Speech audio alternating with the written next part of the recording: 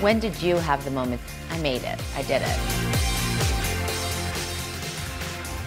Hi, everyone, and welcome to She Made It, where we celebrate female entrepreneurs who are shaking up their industries, creating strong brands, and climbing their way to the top to lead successful businesses.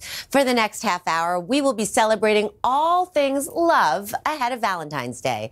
This episode will highlight 10 incredible women whose businesses make us feel loved both inside and out. Plus, I'll reveal my She Made It list featuring small businesses I've had my eye on. Trust me, you're not going to want to miss this. You're going to want to shop and support. So let's get started. First up, we have Julissa Prado. She was inspired to start her company, Rizos Curls, when noticing a demand for simple and accessible curly hair maintenance. And now the business that started in her kitchen has gone global. Learning to love my hair was the first step towards learning to love myself. Julissa Prado has been consumed by hair her entire life. I was styling my cousin's hair, my friends, my family, and I would hold these little curl classes in the bathroom, in elevators, and when I was in college in the dorm rooms.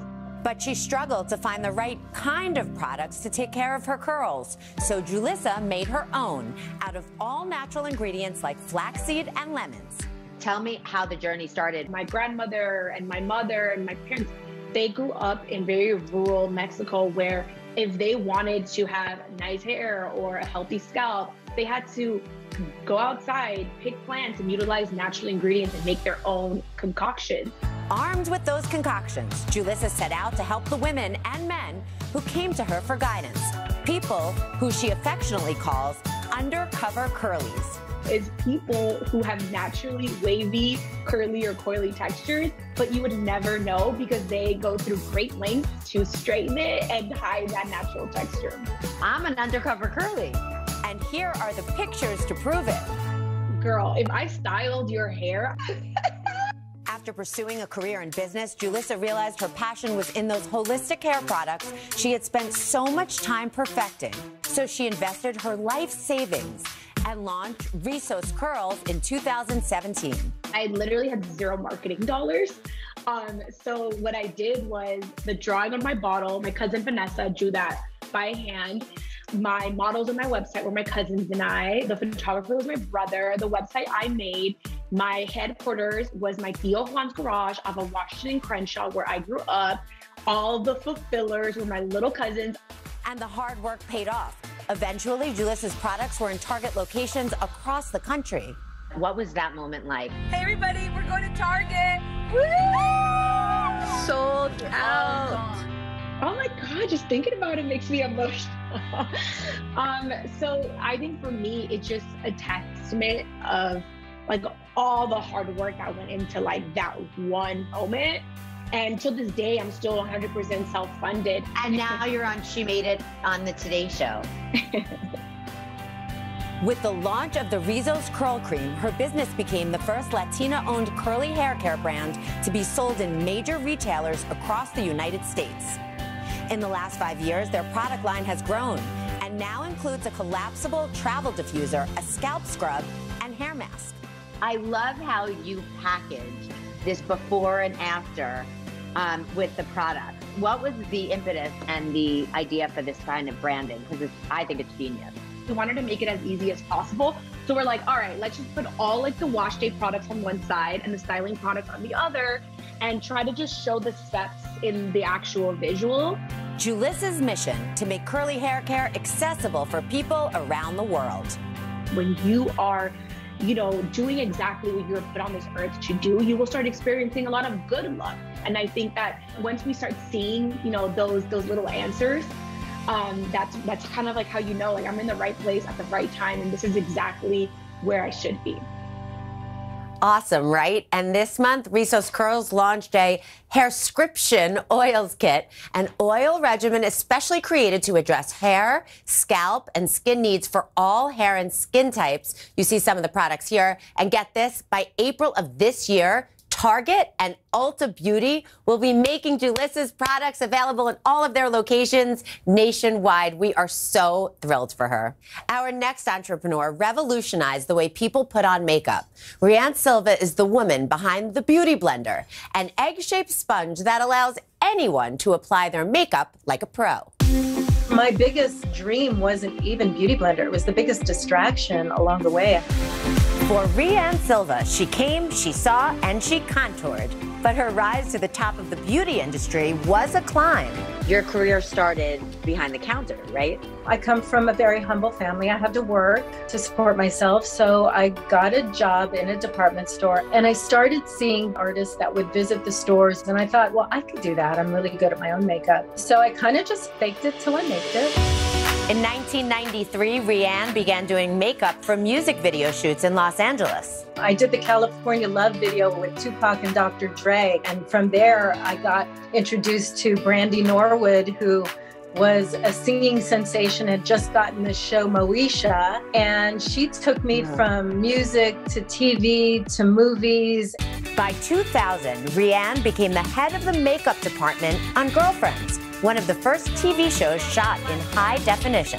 I had to figure out how to keep the girls looking beautiful and young and not overly made up. Which is how so many huge businesses are born, problem solution. But was there really a sponge category? I absolutely had no experience at all. I literally was thinking like, you know, maybe I could bake some sponges in my oven. What I ended up doing was cutting the edges off of the sponge. I now created an edgeless tool that allowed me to kind of just blend and mush. And what I found was happening was the actors, they would be like, oh, can I have that little sponge? I want to use it. I have a date tonight. And I realized like, this is working. With a working product in hand, Rianne started cold calling manufacturers. There was no Google. I called 411. Do you remember 411? Of course. So you were like, hey, can I have the number for Sponge X? Whatever. Yeah. Right. One of those companies. So of the 3 companies that I found, the one that reoccurred the most often in my search was based in Bethlehem, Pennsylvania. It was a woman named Catherine Bailey who ended up helping me make Beauty Blender, not just for myself, but scaling the business so that it could become a global business. And she still works with us today. To date, over 50 million Beauty Blenders have been sold, and it's said that one of their signature sponges is sold every 17 minutes in the US. What Beauty Blender is a makeup application tool that requires no learning curve. And by the way, you use a Beauty Blender wet, and that is the secret to the expert blending that you get when you use Wait. You never use a Beauty Blender dry? No, girl. You wet, you squeeze it, and then you bounce it on your face.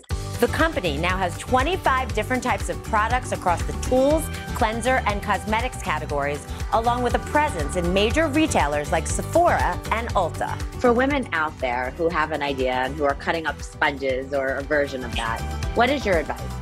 My advice is to be tenacious. You have to find people that are aligned with your way of thinking, because if the numbers aren't making sense, the dream has to. So cool, right? And they are continuing to expand their product line beyond just sponges with products like their new bronzer, which I use, and highlighter duo, and their skin tint, which has been worn all over the red carpet this awards season. Well, coming up, an entrepreneur who is reinventing the way we shop for jewelry. Stick around. We'll be right back.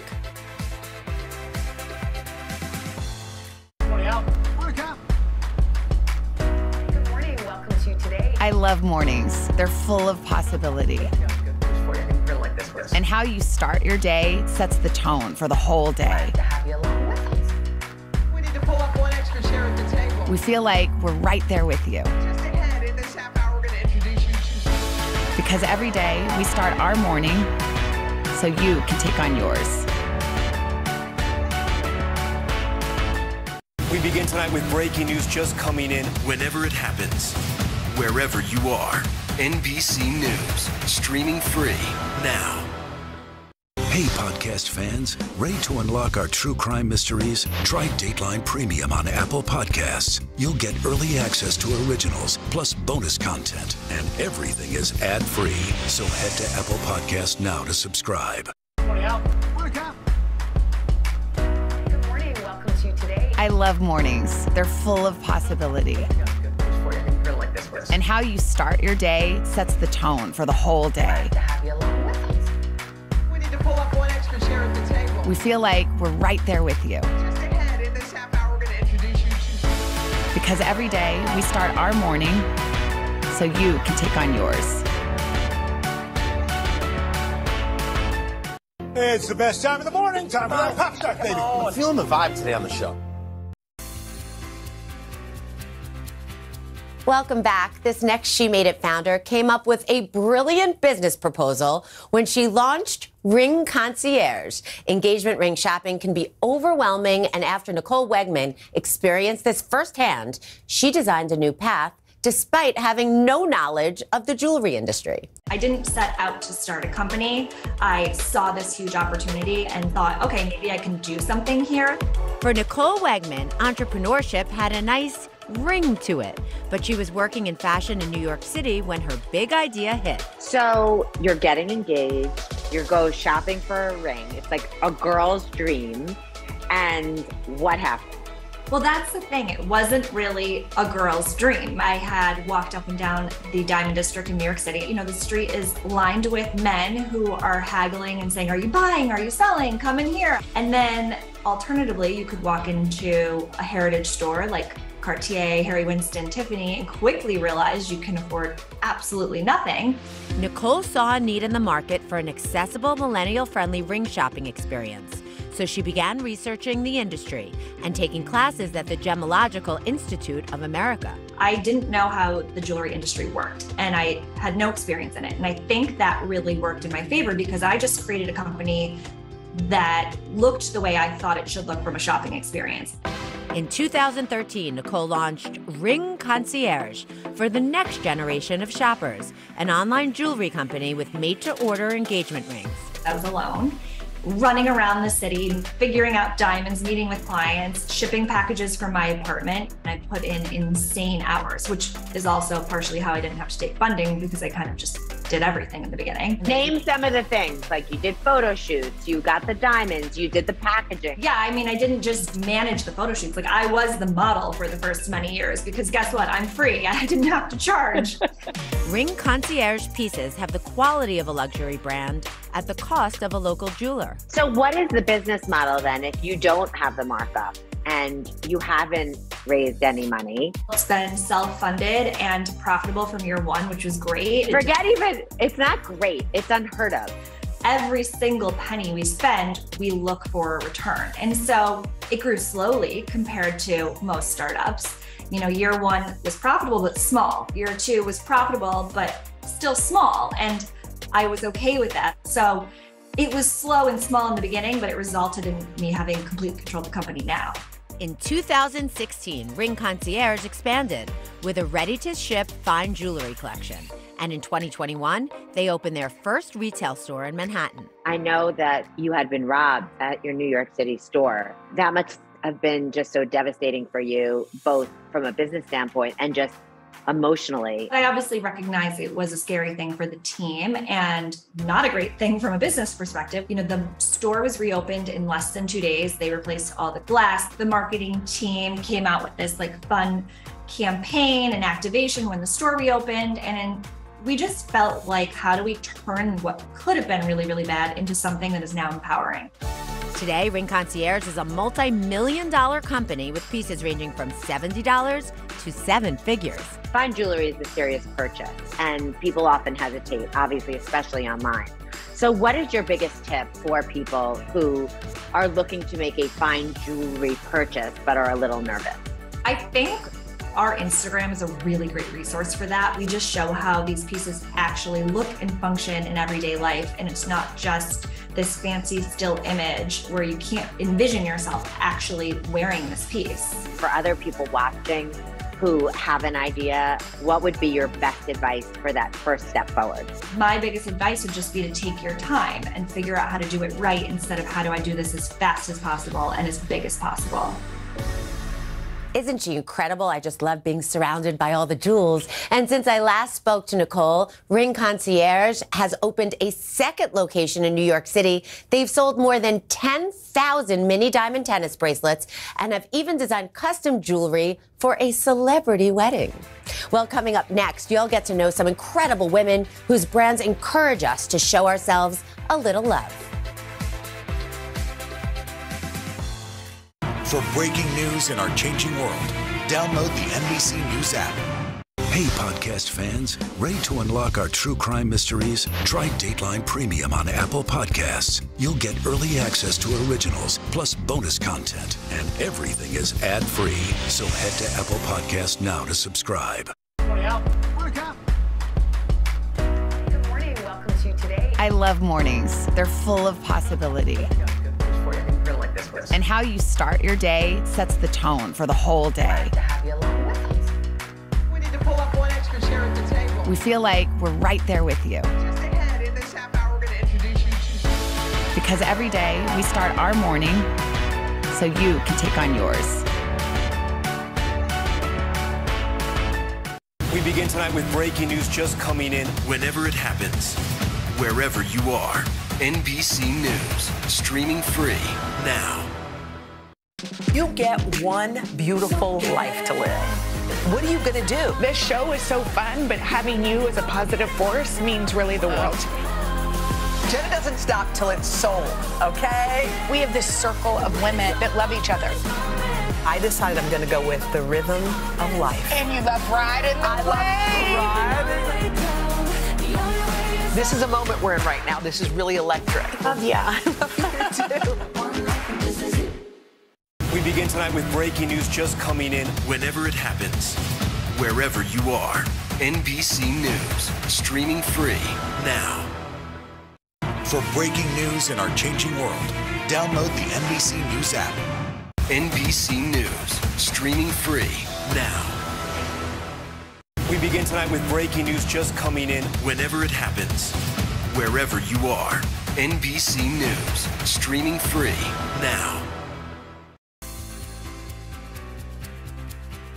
Welcome back to She Made It. Our next entrepreneur has a passion for fashion. Designer Tanya Taylor is coloring the fashion industry with her bold vision of clothing turned art. But she is also taking her talents past the runway. Take a look. Hi. Okay.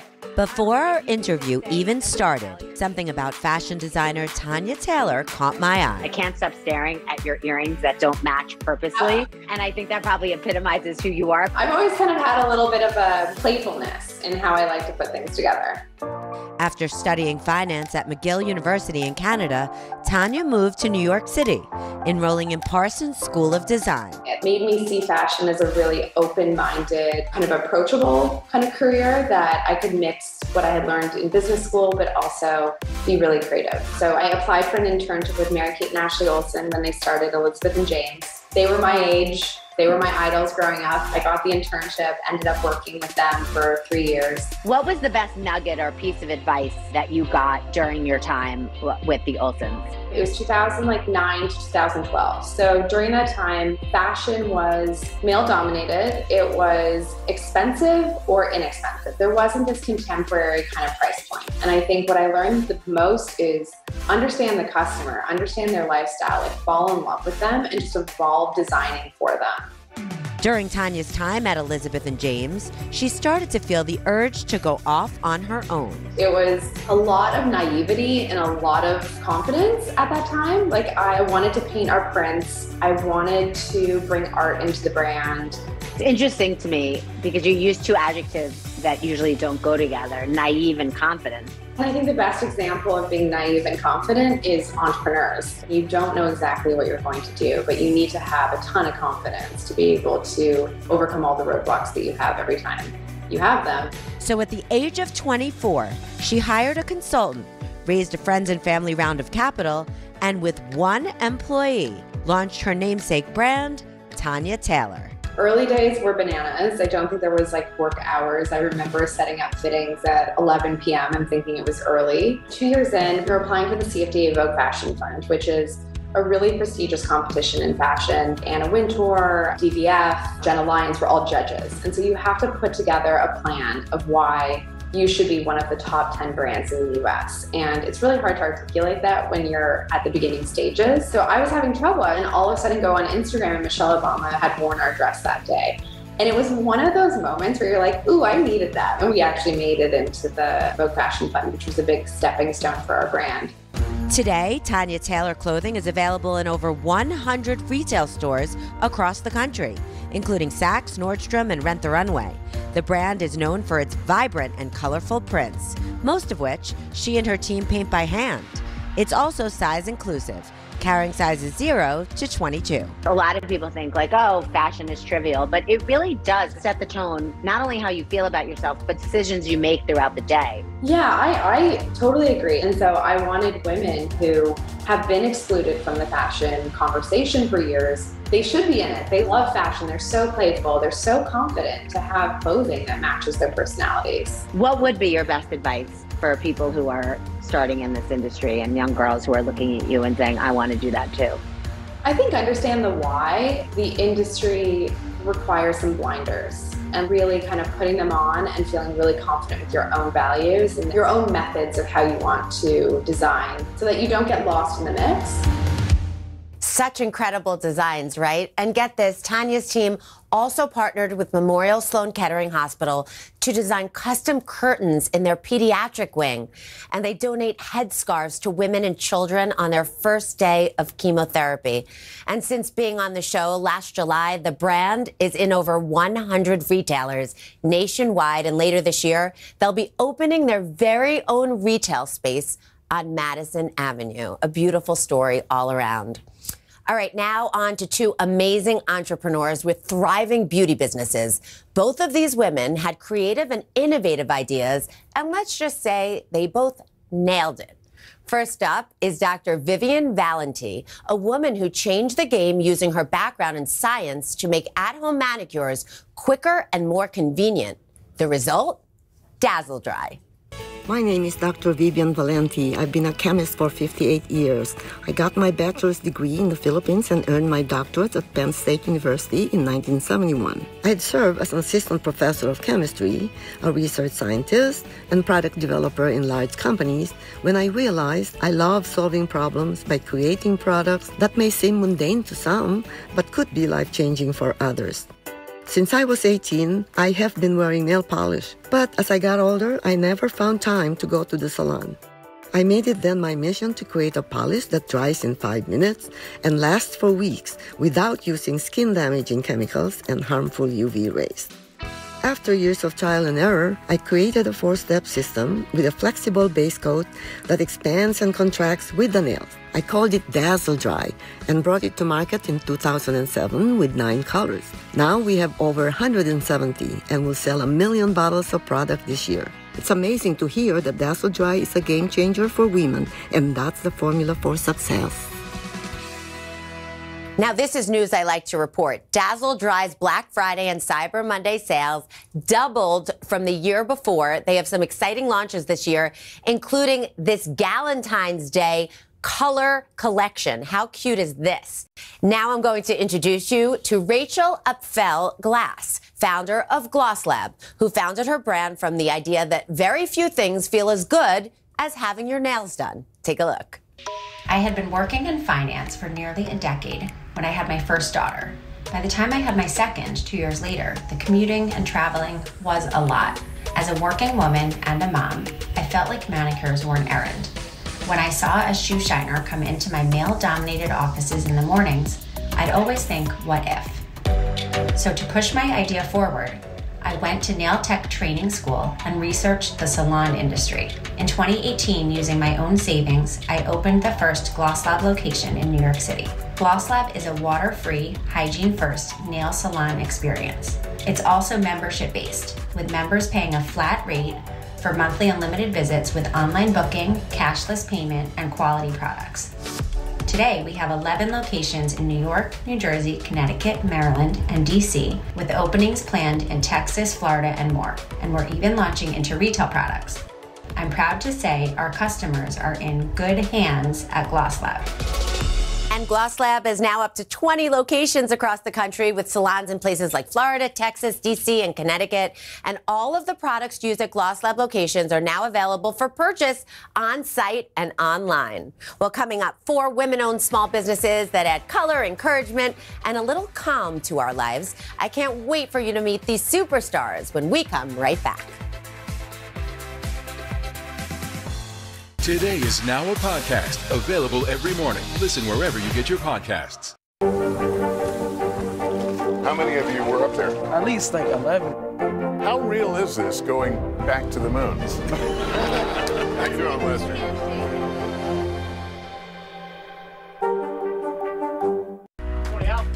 I think when you open your eyes, you get to decide, how's my day going to be? We want to be a way to start your day.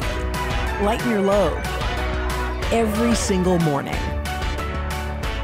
Today is now a podcast, available every morning. Listen wherever you get your podcasts. You don't know when your moment's coming, but when it does, you take it.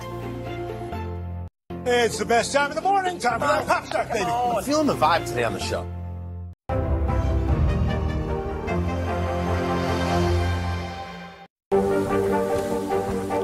How many of you were up there? At least like 11. How real is this going back to the moon? How you doing, Lester?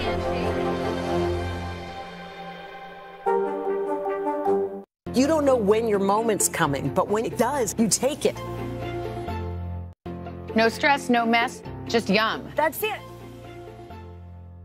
We begin tonight with breaking news just coming in. Whenever it happens, wherever you are, NBC News, streaming free now. Welcome back. I now have even more brands from female-founded companies that I'm so excited to share with you on my She Made It list. They're fabulous businesses that will brighten up your life in the most important place, your home. Okay, let's start with Masu Wrapping Paper. Founder Libby Hampel knows that wrapping paper with glitter, sequins, or certain coatings are not recyclable and was looking for paper that was 100% able to be recycled, recyclable, made in America, and had great designs. So she combined her pattern design skills and values to create premium, eco-friendly wrapping paper with these playful, beautiful designs. Masu wrapping paper is 100% recycled and recyclable with a velvety smooth finish on both sides. It's the only premium coated 100% recycled sheet made in America. And the brand will soon be expanding into greeting cards with 30 new designs. And how sweet is this? The name Masu comes from 2 Japanese words for giving. How appropriate. All right, business number 2, Pretty Peacock Papery. It's a small business that provides lighthearted and fun stationery for people who are looking for love in their life. After founder Natalie Henry Charles had a near-death experience delivering her daughter, she decided that life is too short not to celebrate all the happy moments. After a lengthy recovery process, Natalie was gifted an art class at a local museum, which sparked her idea for a business. All of Pretty Peacock's papery products include funny, lighthearted, and uplifting messages like, I love you more than donuts, kinda. Make yourself proud, and little girls with dreams turn into women with vision. Really a beautiful story. All right, look at these guys. Next up, Hugimals. They are new best invention winning line of high-quality weighted stuffed animals for kids and adults that hug you back to lower stress, bring calm, and help with sleep. Founder Marina created Hugimals for her own anxiety and trouble sleeping.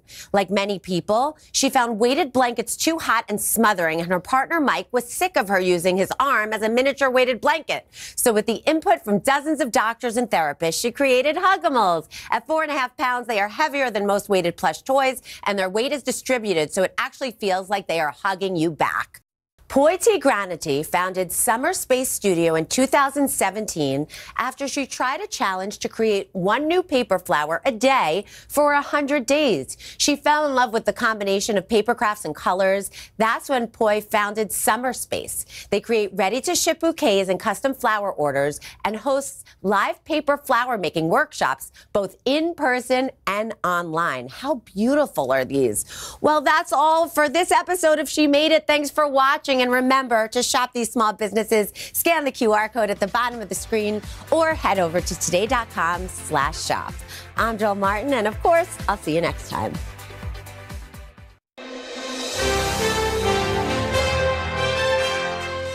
Love is in the air, and there's nothing more romantic on Valentine's Day than cooking an elegant meal for someone you love. All right, now we know just the man to help us do it. Michelin star chef Eric Ripert. He's the owner of La Bernardin, which was named, by the way, the #1 restaurant in the world for the second year. And at our tasting table, we have our bachelorettes, Chloe and Lisa. Hi, guys. You're in for such a treat. I know. Eric, I mean, we cannot just state enough just how amazing you are. So thank you for hanging with us. Thank we you. appreciate it. it. And also, we love this idea of kind of a simple, not heavy Valentine's Day meal. Yes, something simple so you have time to be with your loved one. Yes, exactly. Yes. All right, so let's talk scallops. Yes, so we have some scallops, which are here. Can you all believe, I don't know if you all realize, No. you know when you eat a scallop, big. It comes from this, is how baby. it comes. Yes. The scallop is in, can I open it? Or It's is it- hard. You can well, try. you need a knife. I could show you with a knife, but it takes a bit of time. Okay, let's not bother. Yeah. So they come out. Basically, what you end up, it's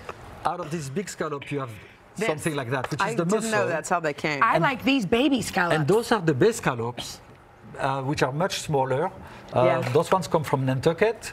The difference in between the big scallop and the small scallops, they're very sweet, those ones. Oh, very the small sugary. ones? Ooh, I love a very sugary sweet. They're very scallop. nice. You're cooking with things that are kind of romantic, like ginger and Well, we have lemongrass. ginger. So to use ginger, you can peel the ginger with a spoon like that. With a spoon? And Oh. yes, and you can see the skin comes out. I mean, it's so simple. It's so simple, right? So you can do that. We use lemongrass. So to get a lot of the flavor from the lemongrass, you do like that with your knife. Oh, using the back side, not the back sharp side. And then you slice it like this. And when you slice it like this, you have all the flavor. The It's very aroma? fresh. Now, why So ginger and lemongrass? Because it's just because it's very smell. fragrant. Oh my Smell it. God. It's like very fragrant. So I have some lemongrass here. We're putting it in some butter, a little bit of butter, some ginger. Yes. I have some kaffir limes. So they are from the lemon tree. I see. And they bring a lot of flavor. We put them inside. It's very, you Bend can it smell like it. that. If you Oh don't yeah, have it, if you do it like that, you can smell. if you don't have the leaves, you can use the peel of a lime. Yeah. And you sweat it like that. Then you bring some mussel juice. What muscle kind of juice. Mussel juice. And where do you get that? Just in the store? You can buy clam juice, or you can make your own mussel juice. Okay. Yes. And that will be the base for the sauce. It's gonna boil. Okay, now we I get have to the scallop. some scallops, so it's very easy. You take a scallop, you slice it in 3 pieces. Now, Look why do at you slice that. it thin? You just think more delicious. It's more delicious. It's easier to cook as well. Yeah, yeah. We are going to arrange it now in a plate. So this is raw, Eric? Those are raw, yes. Okay, so you're arranging it in the plate raw? You put raw scallops in a plate. Okay. You present them nicely as like a flower, for instance. Yes, for Valentine's Day. For Look how Valentine's Day, sweet right? that is. I know. A bit of salt and pepper, Okay. like that. Then they go to the oven. Oh, you can put The plate So you in the put the oven? plate in the oven? Yes, but you put the plate in the oven until the scallops are warm. So Oh, until they're basically, just warm, it's like okay. 30 seconds, 40 seconds. Ah. My sauce has boiled with all the ingredients, the aromatics. So I'm going to strain it like that. So that's what's hot. Is that what cooks it? Yes. Yeah. And then we're going to go, Okay. we're going to add a bit of butter in it. I love how you do, Mm-hmm. Eric. Like this. We whisk it. We could really listen to Eric all day. I know. couldn't we? Yes, we could. And So you it takes put a in bit some of time to lime? incorporate the butter in it. Okay. And then once you get this sauce all finished up, do you pour it on top? Is that Yes, what you do? that's what you do. So what you do exactly? Wait, you look at our bachelorettes, Eric. What do y'all think, girls? All right, we already started. They're dying. Is it so good? Too good. Delicious. You put a bit of lime juice on your scallop. Does like that help cook it too? Yes, like but the it's tea already, chamber. it's already cooked. Oh. Then you put some chives. Yes. And then you add your special sauce. At the end, Yes. you add the sauce. Eric, does it ever get old having the #1 restaurant in the world? I mean, seriously. You see every white hair? So it's worth it, is what you're saying. It's definitely worth it. Wow. Well, we're privileged that you're here with us, you pour the Eric. very hot sauce on top. Oh, and that cooks and it that through. cooks it. And that cooks it also as All well. right, and you have a delicious dessert that I know that the ladies are going to try and enjoy with a little gold on top. This is really special. Oh, thank you. It's a chocolate souffle inside the cocoa pod. And then, of course, we really delicious. They are. So to get these recipes, thank you, Eric. Go to today.com. I can't handle you, Eric. /food. Wait, hold on. I want to get in here. I can't help it. Happy Valentine's Day. If you're scrambling for a way to show that special someone how much you care, we've got you covered. Martha Stewart is here with some ideas for DIY sweet treats, all from the latest issue of Martha Stewart Living. Martha, before we get to the cooking, your weekend, you were at the Oscars. Oh, I had so much fun. How was it? Oh, it was so fun. You looked amazing. Thank you. How was that process, getting all dolled up and going out for the Oscars? Well, it takes a little while. I'm not a movie star, so I'm not. Well, you look like one there. Oh, yeah, look, it looks nice. Wow. But I wore a short little dress, which got attention because everybody else was in long dresses. Why did you go for the short? I just like short dresses. You had a horseback ride. Let it show off the gams. The gams. What are gams? Legs. Oh, nice. Okay. Legs. All right. Well, your gams were looking good. You're going to make some sweet treats for us. Yes. What are we going to make? We have so many delicious things. No bake. No oven. These are most delicious. No bake chocolate peanut butter cup bars. I love that combination. And you know, people. Yeah, I know. People really love it. So what you do is melt some bittersweet chocolate with 4 tablespoons of butter, 6 ounces of bittersweet chocolate. Get that all melted. Mm-hmm. Then in another bowl, mix 1 3/4 cups of peanut butter. A smooth peanut butter is best, and 1 stick of butter. You want to mix that together. This is in a separate bowl. Yeah, mix those together, and it should be at room temperature, so it really that mixes together easily. nicely. Yeah, and then add powdered sugar, and I like to sift the powdered sugar, 2 cups. So mix that all together. That's the base. That's the peanut butter part. Okay. Okay, so that gets all mixed in. It takes a little while to get that Work it all in. So we have it already smoothed Thank in God. a parchment-lined square. This is like a brownie pan. Mhm. You know, when you make your brownies, you use this kind of pan. Yep. And was this put in the refrigerator or anything? Chill that. Then add just beautiful that melted chocolate, that bittersweet chocolate mixed with butter right on top. And that makes that smooth, beautiful top. Let that cool a little bit because it's still warm. And you can just tilt the pan and get it all evenly layered. See Who was how your date at the Oscars, by the way? Oh, I had a great date. Douglas Friedman. Who is Douglas Friedman? Oh, he's this handsome photographer that I like. Is he your Valentine? No, I wish, but too bad. Oh, there he is. Oh, wow. Yeah. See, look how at cute that he picture. is. That's fantastic. Isn't that pretty? That looks like a bourbon ad.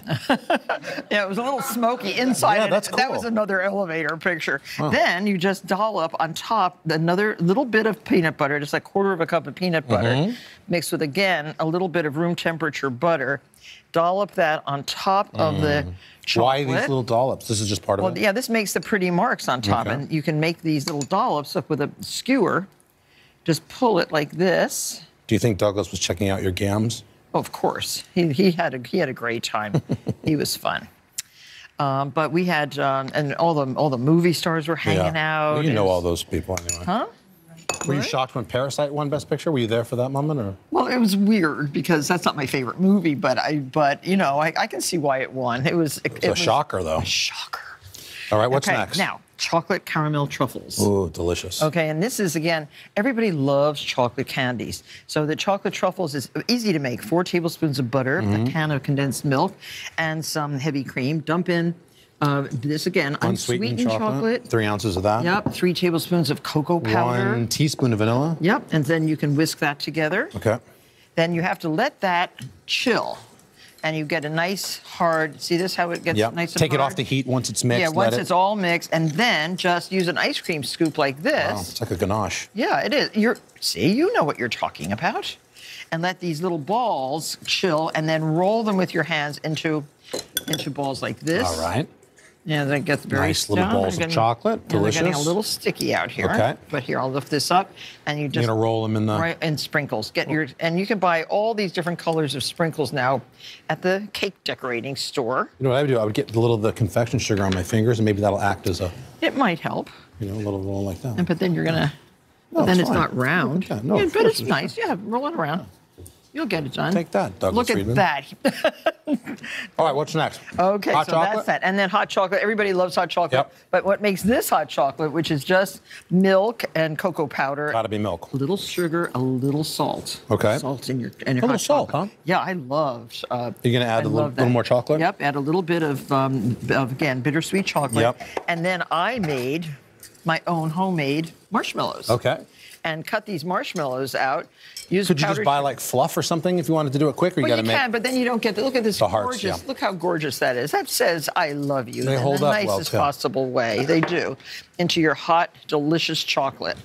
See, look, how pretty. Are these adults or are these? These are, well, anybody can have these because tastes good. No, wow, that's delicious. Yeah, Oh my gosh. delicious. And then we show you how, in the magazine, we show you how to make the templates for these beautiful bows and these beautiful boxes. Right.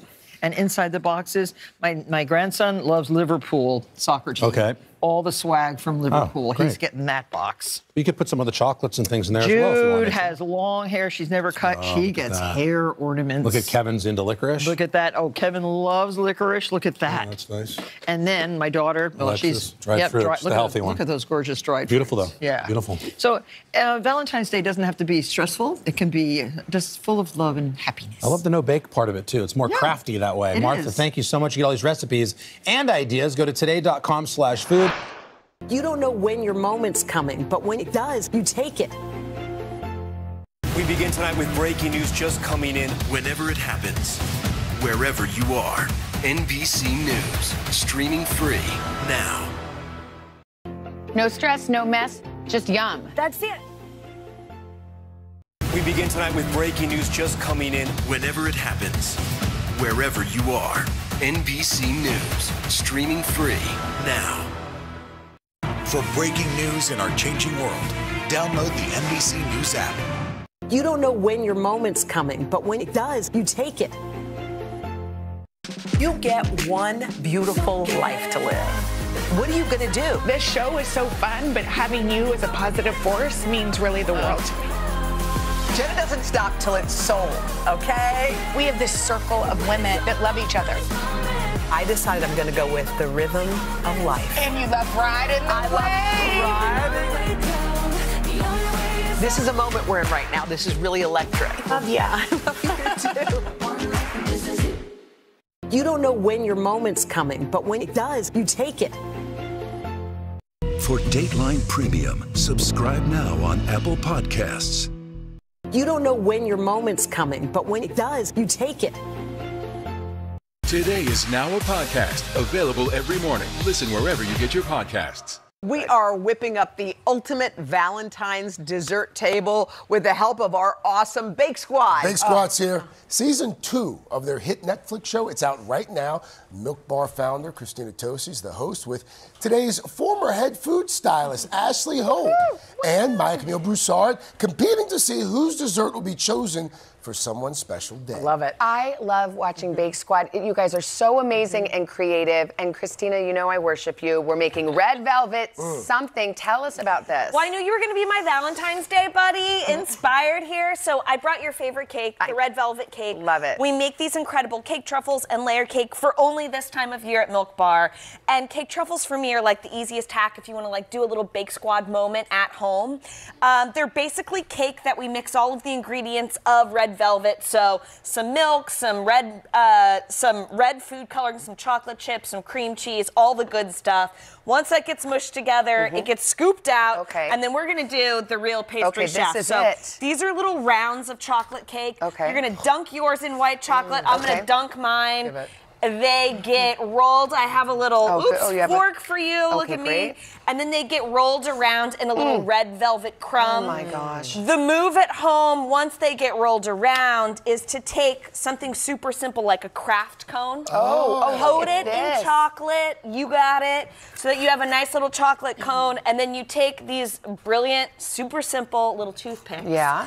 And you have like a party favor in any size you want. If you're scared of baking and you want us to do the baking, we got you. That's next level. At milkbarstore.com. You can do it in any flavor you want. I brought you the red velvet. You did, I know, and the truffles are my legit favorite things. So this is inspo #1 from Bake Squad for Valentine's Day. There's more. We'll move on to number 2. Ashley, of course, former head stylist. What's it like being back here? I mean, it's kind of cool being on the other side. Yeah. But I do miss working here. Yes, it was a great time. So. What are we making this morning? All right, today we're making this mosaic cake.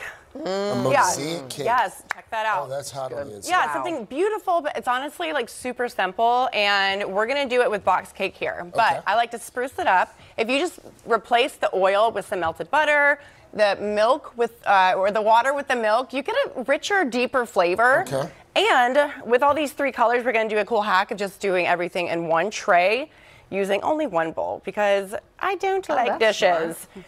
So you kind of like visually split the batter in thirds. So that's why we use the foil. That's right, yeah. So you have these foil dividers. Oh, that's brilliant. Yeah, and we're just kind of, I like doing this with frosting too. It helps all the colors kind of stay in the same family. So anyways, you'll get a pink color or whatever color you want for the middle. And that then, more of course, red. becomes that. Exactly. So then you keep adding color to the rest of the batter to help deepen it some. And when it bakes, you have your foil that's going to keep it separated, and you come out with these 3 separate cakes. And that's it. And between the layers, you have some frosting there? That's right, yeah. So we're just going to cut out some circles. This is a great project to do with friends, you know, with your girls on Galentine's Day, with your partner, however you want. There's plenty of cake here. I hold a copy. How is it?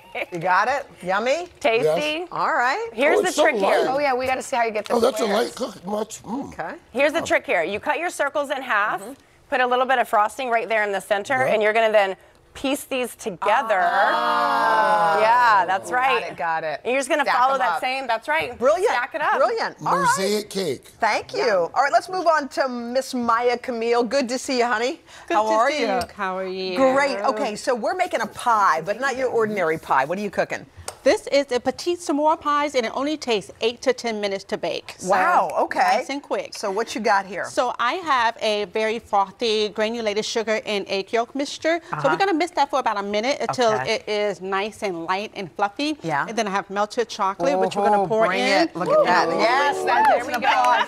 Come on. So I always recommend melting your chocolate over a double boiler in order to avoid burning it.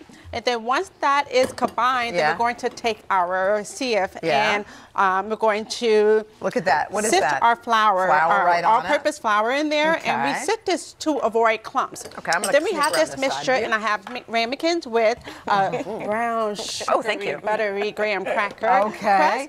And then So I'm you're just going to just scoop that scooping in here. in. Look at this. Scoop this in here. Stop. And then you're going to just pop this into the oven for 8 to 10 minutes. And then, it just melts in Melting your mouth. chocolatey. Top it with marshmallows and I got some voila. more. Quick and easy and What? delicious and decadent. Oh my God. That's good. Next You level. Next level. Ladies, thank you all so much. This is terrific. This is Great amazing. show. Catch season 2 of The Bake Squad. It's now streaming on Netflix.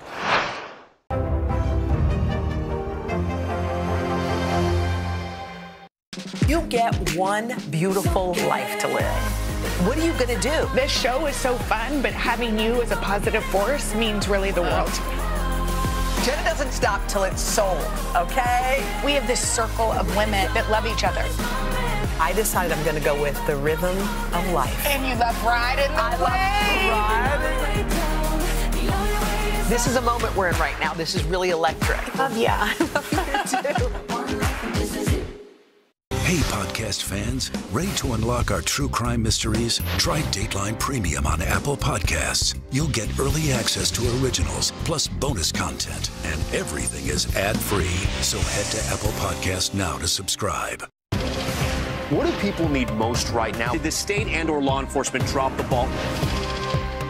migrant families now stranded in Mexico. What's the World Cup experience been like? It's your news playlist. Top story with Tom Amos. Weeknights at 7 on NBC News Now. NBC News, streaming free now.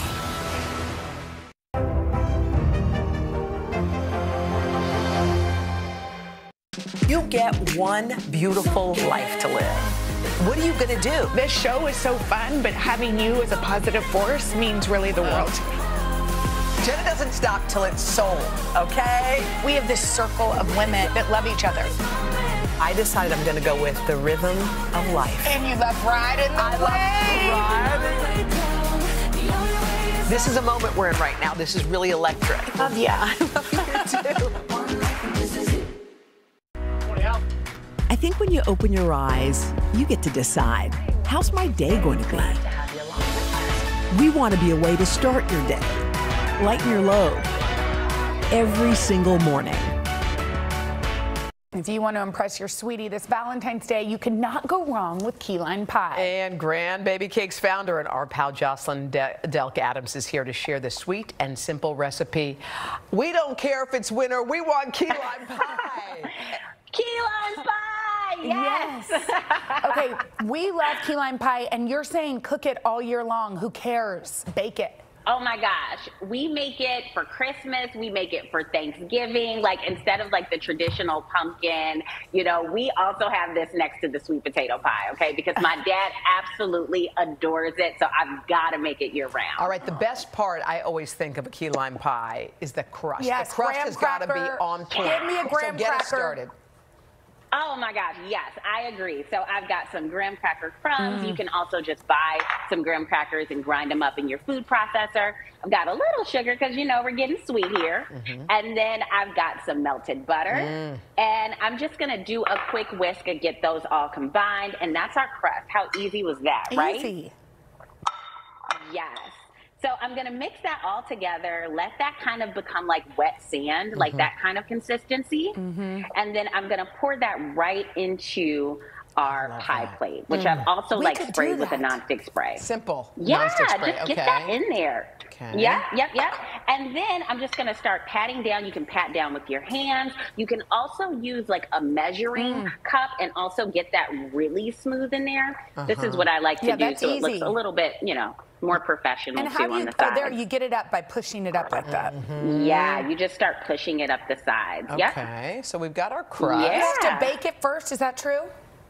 Yeah, so I like to bake mine for about maybe like 10 minutes just to kind of get like a nice kind of golden color on the outside. And it also kind of sets it up a little bit more too. Okay. So we're going to pretend like we baked this one. Okay. And we're going to get to our filling. Like really quickly, you can just get this together. I know. Okay.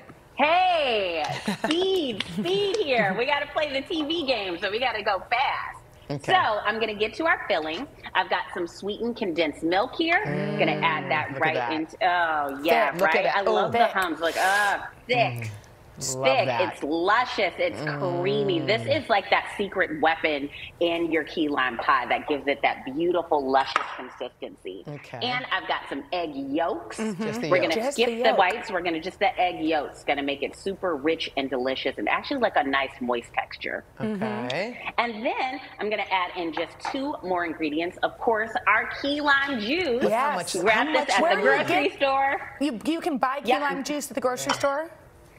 Easily, right on the shelves. Or if you want to turn this into like a lemon, you know, baked pie, you can easily use lemon juice too. Yeah. Can I ask a dumb question? It's great that way too. Is key lime juice different than lime juice? Is it just lime juice? It totally is. No, it is. There are different key limes. They're like the little small limes that you'll see, those specialty limes, versus like those bigger limes that you see in the grocery store. So the key limes, it would take you a long time to juice all those. You have to look for the actual key lime juice. Yes. Yes, key lime juice. You want to grab that instead of the lime juice that you see in the grocery store. Thank you. And then finally, just a little vanilla. Oh, yummy. And I'm just going to whisk all that together until it combines, and it takes like a couple seconds. And then how do you make it green? you don't make it green. So when you see people with like the green ones, they've added like food coloring to that. Yeah, that is not like a traditional, like real key lime highlight. We don't play around with that. I sort of like it just like that, right? Yeah, this is how you do it, right? This is the consistency. This is the look. This is what you want. And we're going to pour that right into. Look at that. Look at beautiful. Look at that. I just like to watch the pouring. I wish I could lick that. I know it has eggs in it. It is kind of seductive. It is beautiful. Now what do you do? Hey, we got Valentine's Day coming up, right? And you bake that baby? And then if you... Yeah, you bake this baby. If you have like a deeper pan, just maybe double the filling, totally up to you. And then if you want to do this beautiful variation that I have here, this is my raspberry key lime pie. Wow. It's gorgeous, right? And you just add a little whipped cream on top? Yeah, I just add a little whipped cream on top. Here, I just use some melted raspberry jam. And I kind of just spoon it over. Make it marbleized. Just drizzle.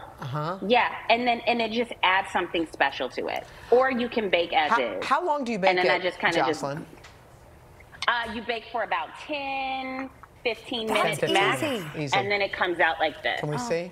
There's our traditional key lime pie. Thank you. Grandbaby cakes rock. Absolutely. Thank you, Jocelyn. Yes, thank you. Thank you. And for this recipe, head to today.com/food.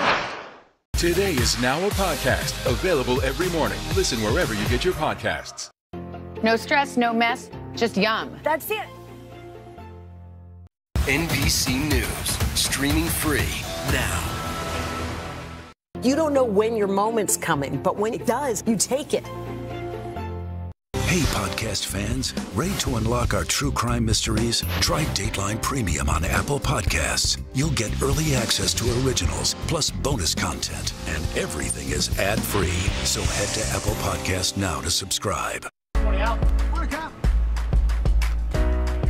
welcome to Today. I love mornings. They're full of possibility. And how you start your day sets the tone for the whole day. We need to pull up one extra chair at the table. We feel like we're right there with you. Just ahead, in this half hour, we're going to introduce you to... Because every day we start our morning so you can take on yours. It's the best time of the morning. Time for that pop start, baby. I'm feeling the vibe today on the show. I think when you open your eyes, you get to decide, how's my day going to be? We want to be a way to start your day, lighten your load, every single morning. For breaking news in our changing world, download the NBC News app. Oh, welcome back. They say the way to a person's heart is through their stomach, and that certainly rings true on Today Food this morning. Yes, we are going to make Valentine's easy, we hope, with some mail order gifts you can ship straight to the doors of the ones you adore. And one more reason to love them, they're all from small businesses. Food and lifestyle expert Alejandro Ramos joins us with some creative ideas. Alejandro, we love that you're helping out the small businesses. So let's get started. The first is, well, it's Lagusta's Luscious Chocolate Orange Heart. Tell us. Yes, Lagusta's Luscious. They're based in New Paltz, New York. Women-owned, 100% ethical ingredients, and everything they do is a work of art. Tastes and looks just as good. I love these blood orange hearts. So it's blood orange caramel, white chocolate ganache, dark chocolate ganache, and a candied orange on top. Amazing. Love it. A lot of people are wondering about a date night, possibly, over Valentine's Day. And you've got a kind of a cute picnic box. Exactly, yeah. So this is from Zingerman's in Ann Arbor. They're a Midwestern fave, and I think everyone around the country should love them. So this is a French picnic box. It's got everything you need for a French picnic. You've got the cornichons, the sausage, cheese, a gorgeous loaf of bread, even some chocolates from Angelina in Paris. Just add a picnic blanket, bottle of wine, and you've got your date night sorted. Alejandro, if I'm looking to send something to an entire family that I love dearly, what do you have for that? I got something for you. Daisy Cakes makes the most incredible layer cakes. I love her Valentine's cake. It's strawberry and white chocolate. 4-layer cakes. They're sent to you frozen. They thaw to perfection, or you can even just thaw a slice or two at a time. You know, I'm not judging. Hey, Alejandro, you've got churros and ice cream on the list. Oh, yeah. And not just any kind of churros. These are heart-shaped churros from La Neoyorquina here in New York. They also come with the dipping sauces, the cinnamon sugar, and ice cream. That sounds delicious. I want. All right, So let's good. talk molten lava cake. You had me at hello, Alejandra. Hello, hello. Molten lava cakes from Hot Cakes in Seattle. And these aren't just the chocolate that you know and love. They also come in strawberry, peanut butter, s'mores. They even have vegan and gluten-free versions so that everybody can enjoy. They're shipped to you frozen. You pop them in the oven 15 minutes and you've got delicious restaurant dessert in your own home. All right, Alejandra, I know a lot of folks would love this. How about a delicious bread basket? Can you imagine that came to your house? For the carb lover, Bread Basket NYC curates these bread baskets with baked goods from all the best bakeries and pastry shops. This is their love basket, which is a special for Valentine's. I love the little heart on the sourdough bowl. You've got little rolls, pink and white cookies, not black and white, chocolate, and this gorgeous little chocolate sprinkle cake. Alejandra, what about a coffee lover? Let's say that you've got a coffee lover that you're shopping for. Yeah, so for the one you love, a latte, Beanbox has amazing, you like that, right? I did. Beanbox does a selection of coffees from around the world. This is their around the world sampler. You get 16 coffees from different countries and from all the best coffee growing regions in the world. They come with little caramels too. They also have subscriptions and they even have a chocolate and coffee pairing box. Plus, if your partner is a tea person, they have coffee and teas, you know, for those opposite attract kind of couples. All right, some really cute ideas. And if you want to, thank you, Alejandra. If you want to get these shipped to your loved ones in time for Valentine's Day, go to today.com/shop. All the info's there.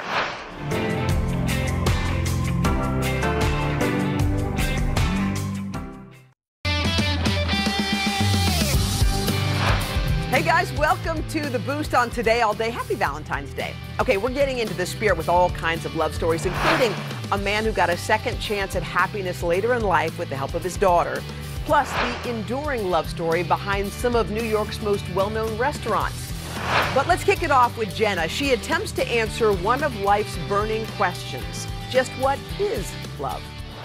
We can go in here. Okay. And you can have a seat here. This is where Dr. Sandra Langeschlag has been putting love to the test. She's an associate professor in psychological sciences at the University of Missouri, St. Louis. For nearly 2 decades, she has studied the relationship between love and the brain, hoping to learn how our brains react to love. And this time, I was one of her research participants. So I'm gonna put the cap on you.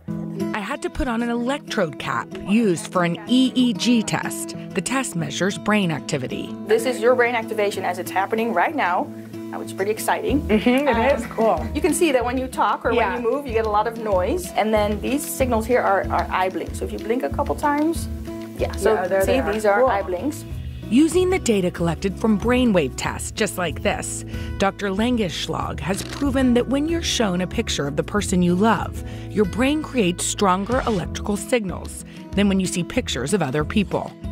With more than 30 electrodes attached to my head, I was ready to give this experiment a try. I'm just curious to see what's gonna happen. For 6 minutes straight, I was shown multiple pictures of my husband of 14 years, Henry, my good friend Al Roker, a stranger as a baseline, and my cat, Hollywood Hager. I was eager and looking forward to seeing the results. Each picture was up for just a second. Okay, so experiment done. Yes. What did you find? Yeah, so we have 4 colors here. Let's just hope the cat isn't more than the husband. So this black one here is your beloved, your husband. This red one here is your friend. My friend, Al Roker. The blue one is the stranger, and the green one is the cat. Okay.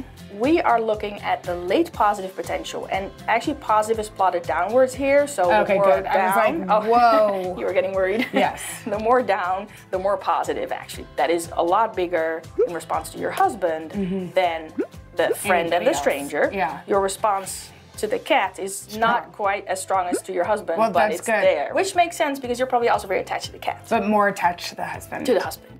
My test showed the electrical signals in my brain were strongest in response to my husband, followed not far behind by Hollywood the cat. And when it came to my friend Al, well, my results showed my brain reacted least strongly to both him and the stranger, but Al won by just a hair. When I test a group of people, sometimes the friends have a little stronger response than the strangers because yes, it's someone you know and like, right? It's not a stranger. That is a very neutral picture. But sometimes I don't find a significant difference. Yeah, there's a slight difference, right? Yeah, I wouldn't say that's meaningful. Sorry, Al. And what you can also see, after the picture started being on the screen, your brain starts to distinguish between... Who is who. Right. So it starts to process, who is this person? Do I know them? Do I love them? Do I like them? Yeah, so my husband and I could stay married. I think so. Research shows that nearly everyone will fall in love at least once throughout their lives. And through her studies, Dr. Langeschlag says your brain can actually help you fall in or even out of love. You learn something new every day. There you have that. All right, next. Have you ever wondered what dating might look like in the year 3000? NBC's Savannah Sellers explores falling in love in the metaverse. This is a duck world where you can feed the ducks. So have either of you been on a date here? Oh, yeah, I've been on a date here. It was pretty chill. Feeding ducks, a nature stroll, or even a round of mini golf. Welcome to Dating in the Metaverse, where you can come as yourself, that's me, or a floating robot, all from the comfort of your couch. This is our Flirtual Speed matching world. Flirtual is a VR dating app that lets you go on dates with people all over the world in different VR worlds and games. Anthony Tan and Kyle Farwell are the Gen Zers who run the dating company, which operates similar to a real-life dating app. Users match through profiles via their app or website, but instead of drinks at a bar in the neighborhood, hopeful singles meet up virtually. This is where I met my girlfriend 2 years ago. In this bar? Yeah. So when you tell people, would you say we met at a bar? I guess so. Luke Smith is a 19-year-old teen in the UK looking for love, both on real-life dating apps and on Flirtual. It's the same thing with online dating. Like, it started off with the younger generation, but as the older generation got more used to it, they started using it and so on. And I feel like the metaverse will end up being the same way.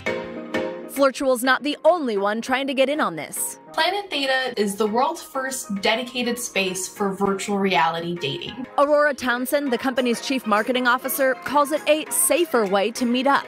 It's so normalized that when we as women go to like a bar or a restaurant to go meet someone that we met through a dating app, to text multiple friends our exact GPS location to make sure that, hey, if anything sketchy is going on, this is where I'm at. We want to change that. Plus, there's the convenience. If you have a busy work week, you know, you can be in your sweatpants with a glass of wine chatting with people. And because you mostly see people as avatars first, fans of VR dating say it can lead to better connections. Like say on Tinder, you know, you're swiping, you're just seeing their faces. You're not really looking at their personalities. So metaverse daters might wait a few dates before revealing their actual faces. But here, you're getting their exact personality. So tell me, what is it like dating someone in VR? It feels very real. You know, I hope this kind of feels pretty real here. Like, I can give Kyle a hug and we can just like... Oh. Oh. So, can you give me a hug? Yeah, sure. All right, come in here. Wow, that's funny.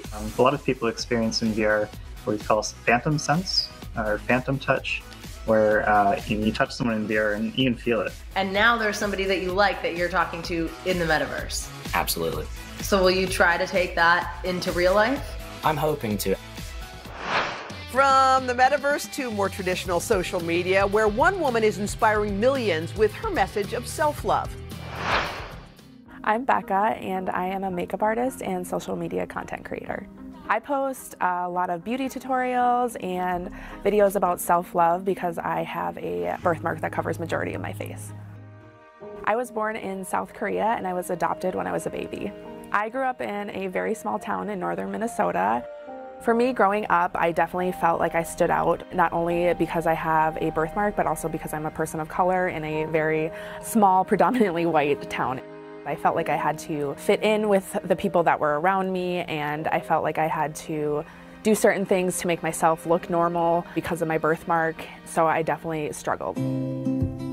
I remember being really insecure about people staring at me, people making comments to my parents. From the age of about 12 till my mid-20s, I was very uncomfortable going outside without makeup on, even to the point like if I was at a sleepover with a friend who even knew that I had a birthmark, I'd still get up early beforehand and like put makeup on just because I felt that uncomfortable without it. Absolutely loving this one. My relationship with makeup really started out kind of in a negative way. It was my security blanket. It was the thing that I used to hide behind. And then as I grew older, I started discovering makeup as a creative outlet and something more than just a way to hide my birthmark. My turning point for feeling comfortable in my own skin was starting to put myself out there and then finding that community of people who could relate to me, not just people with birthmarks, as other people, everybody has an insecurity, right? I saw a lot of posts from like strangers who then came out, you know, saying that they thought I was brave or, you know, like that it was really amazing that I would put myself out there like that. And just to embrace that and like, that's the part that makes me like uniquely me and you uniquely you. It's just so cool to have that sense of community. Here are my eyes.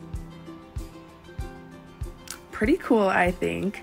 I feel like my world has totally opened up now that I am so comfortable in my own skin. There's so much more freedom in being able to feel like I can just fully be myself. I would tell my younger self to not worry so much about what other people think of you, and I think that goes for anybody's younger self.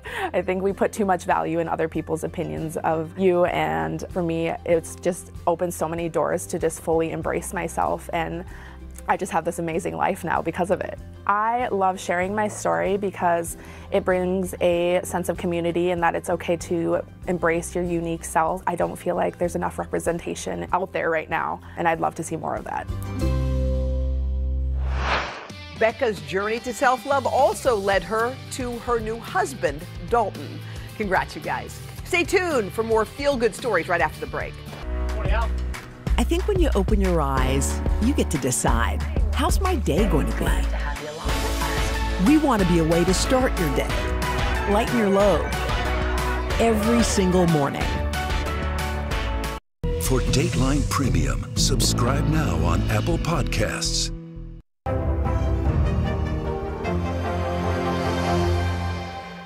For Dateline Premium, subscribe now on Apple Podcasts. I think when you open your eyes, you get to decide, how's my day going to be? We want to be a way to start your day, lighten your load, every single morning. You don't know when your moment's coming, but when it does, you take it. What do people need most right now? Did the state and/or law enforcement drop the ball? Migrant families now stranded in Mexico. What's the World Cup experience been like? It's your news playlist. Top story with Tom Yamas. Weeknights at 7 on NBC News Now. No stress, no mess, just yum. That's it.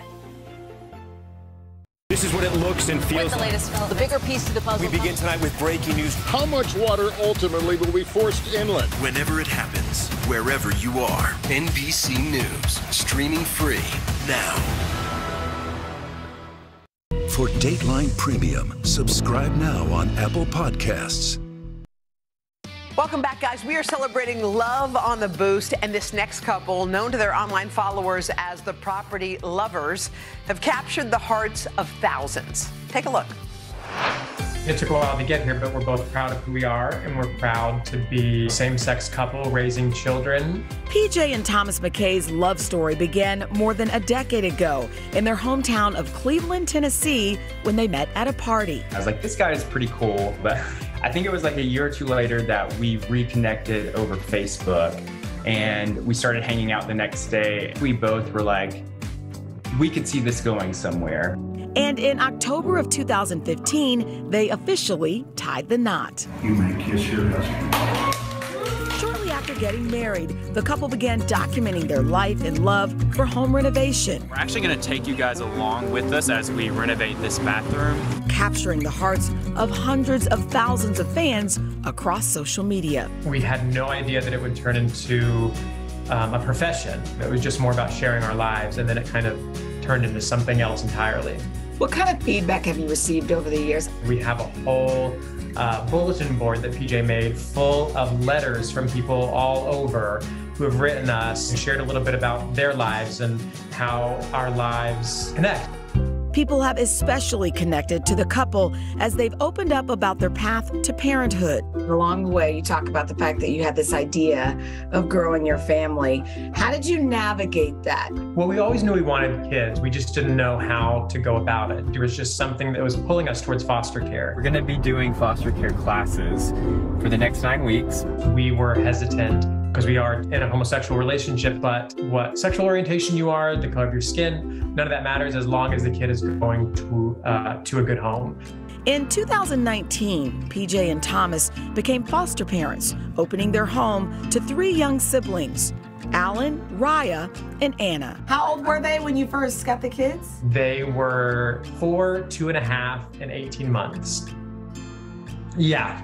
Yeah. I'd never changed a diaper in my life. We went from 0 kids to 3 kids overnight. There's so much uncertainty in foster care because there are mounds and mounds of paperwork, check-ins from the caseworkers. Our court dates kept getting pushed back because of COVID. It was an emotional journey. For us, we really just tried to focus on the fact that no matter how long the kids were going to be with us, that we could change their life in a positive way. And in August of 2021, the McKays became a forever family, adopting the 3 young kids. What does a good day look like in your household with 3 little ones? It usually involves a trip out to our farm that we are fixing up. The kids love it out there. And then dinner around the table. We're super big on creating those moments together as a family. In their small southern town, the McKays admit not many families look like them, but say their community has been so welcoming. I was outside on our front porch and our mailman came up and he said, "Oh, is that your husband? Are those y'all's kids?" And I said, "Yes, we adopted them."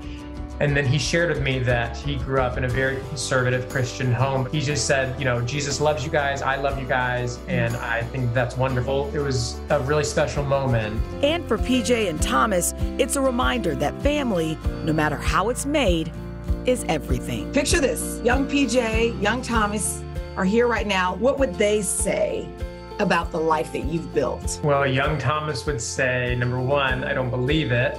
And number 2, that this is kind of what I always hoped it would look like. Young PJ would be like, I just want to speed it up to get to where we are now. What a lovely family. All right, as we get older, our family's love and support remains just as important as ever. So meet a dad who got a second shot at love later in life, thanks to his daughter, Michelle. I was sitting at a table next to you. Right, when your girlfriend... With my aunt, and I belonged to a different senior club. And after I met him, I said, I have to join his senior club. And I did. And I remember he said, thank you for dancing with me on Friday night. And I said, well, thank you for dancing with me. A dance that would change the lives of newlyweds Joanne and Michael Trojan. Did you ever think that you would find love at 70? Never. No, never. And you found it? Yes. How has it been? Wonderful. And no one is happier for the New York-based couple than Michael's daughter, Michelle Devine, who supported him through a very difficult time. 19 years ago, my mom got double pneumonia. My mom also had muscular dystrophy, but she was a strong woman. But in the summer of 2004, Michelle's mom Angie's health took a turn, and that fall she passed away at age 57. It was extremely painful to lose her. Over the next 9 years, Michelle and Michael's grief was compounded by the untimely death of her brothers, Scott to pancreatic cancer, and just 8 months later, Todd of a massive heart attack. Grieving the loss of 2 of his children, Michael moved in with Michelle and her husband. What was he like throughout all of that? He lost his wife, he lost his 2 sons. I have to say he was very miserable. He was very sad, he was very angry. My father doesn't say how hurt he is or sits and cries. That's not who my father is, but when he lost his sons, he cried. Finally, I said, that's it, Dad. You've sat long enough. You need to go meet friends, go meet people, go to the senior club. Michael agreed, and it did him a world of good. He asked this lady to dance with him, and her name was Joanne. After a dance and some early maneuvers to get one another's attention, the two were inseparable. Remember, I know that I found your keys in the bed. Oh, yes. So I brought them out and I gave them to the president. And she announced, somebody leave their keys in the Bush house. Yeah. And then I made a big fuss. Yeah. I didn't have to make a big fuss, but I did. She really was like an angel. She made my father light up again and be happy. After dating and dancing for 4 years, Michael asked Joanne to marry him. He was like, Michelle, I want to go get a ring. He wanted to get engaged and get married again. It was Joanne's birthday, and my dad was nervous, of course. And he goes, I don't know if I can really get down on my knee, but I'm going to try my best. Did you get down on the knee? No. I did. Kind of, he got down on the chair. This August, Michael and Joanne walked down the aisle and started a new chapter together. I think it's very easy to harden in life, you know, after whether it's tragedy or whether it's not having somebody in your life for decades, right? When everybody around you does. Right. But you both didn't do that. How did you get to where you are now? Don't give up, because it was very, very unexpected. To even now, it's like almost a dream come true. Well, it is a dream come true. So now I met him, you know, my Michael. My Michael. And I love everything about you. Oh, we are so thrilled because we have Michelle, Michael, and Joanne. They are joining us now from Michelle's home in New York. Hi, you all. Hi, guys. Okay, first of all, my Michael is like killing me, but I want to start with Michelle. Michelle, just tell us what it's like to see your dad this happy. I am so happy that my dad is finally happy. It makes my heart happy. You know, to see him come from where we've come from, both of us, his sons, my brothers, was so hard. But my only single prayer every day was that my dad would be happy once again. Well, and he finally is. That is so beautiful, Michelle. We can see how happy you are. And both of you, Michael and Joanne, the newlyweds, can we just say congratulations? Joanne, as Hoda said, my Michael has a beautiful ring to it. Thank you so much. When we come back, the love that goes into one of New York's most delicious meals. No stress, no mess, just yum. That's it. Today is now a podcast, available every morning. Listen wherever you get your podcasts. Hey, podcast fans, ready to unlock our true crime mysteries? Try Dateline Premium on Apple Podcasts. You'll get early access to originals, plus bonus content, and everything is ad-free. So head to Apple Podcasts now to subscribe. You don't know when your moment's coming, but when it does, you take it.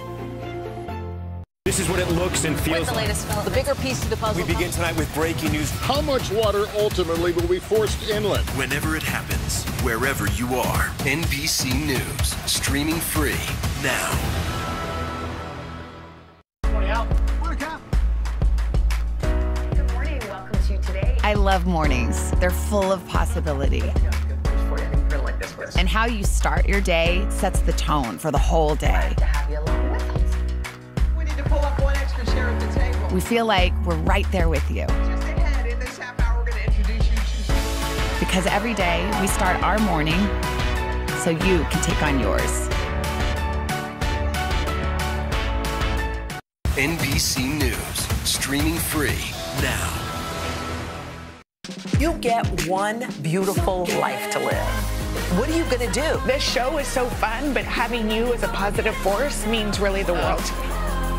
Jenna doesn't stop till it's sold, okay? We have this circle of women that love each other. I decided I'm going to go with the rhythm of life. And you love riding the wave. This is a moment we're in right now. This is really electric. Yeah. I love you too.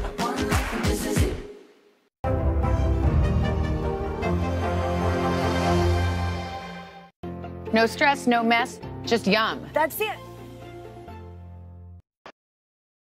Welcome back to The Boost. Some say food is a love language, and that couldn't be more true than a renowned New York City eatery, Via Carota.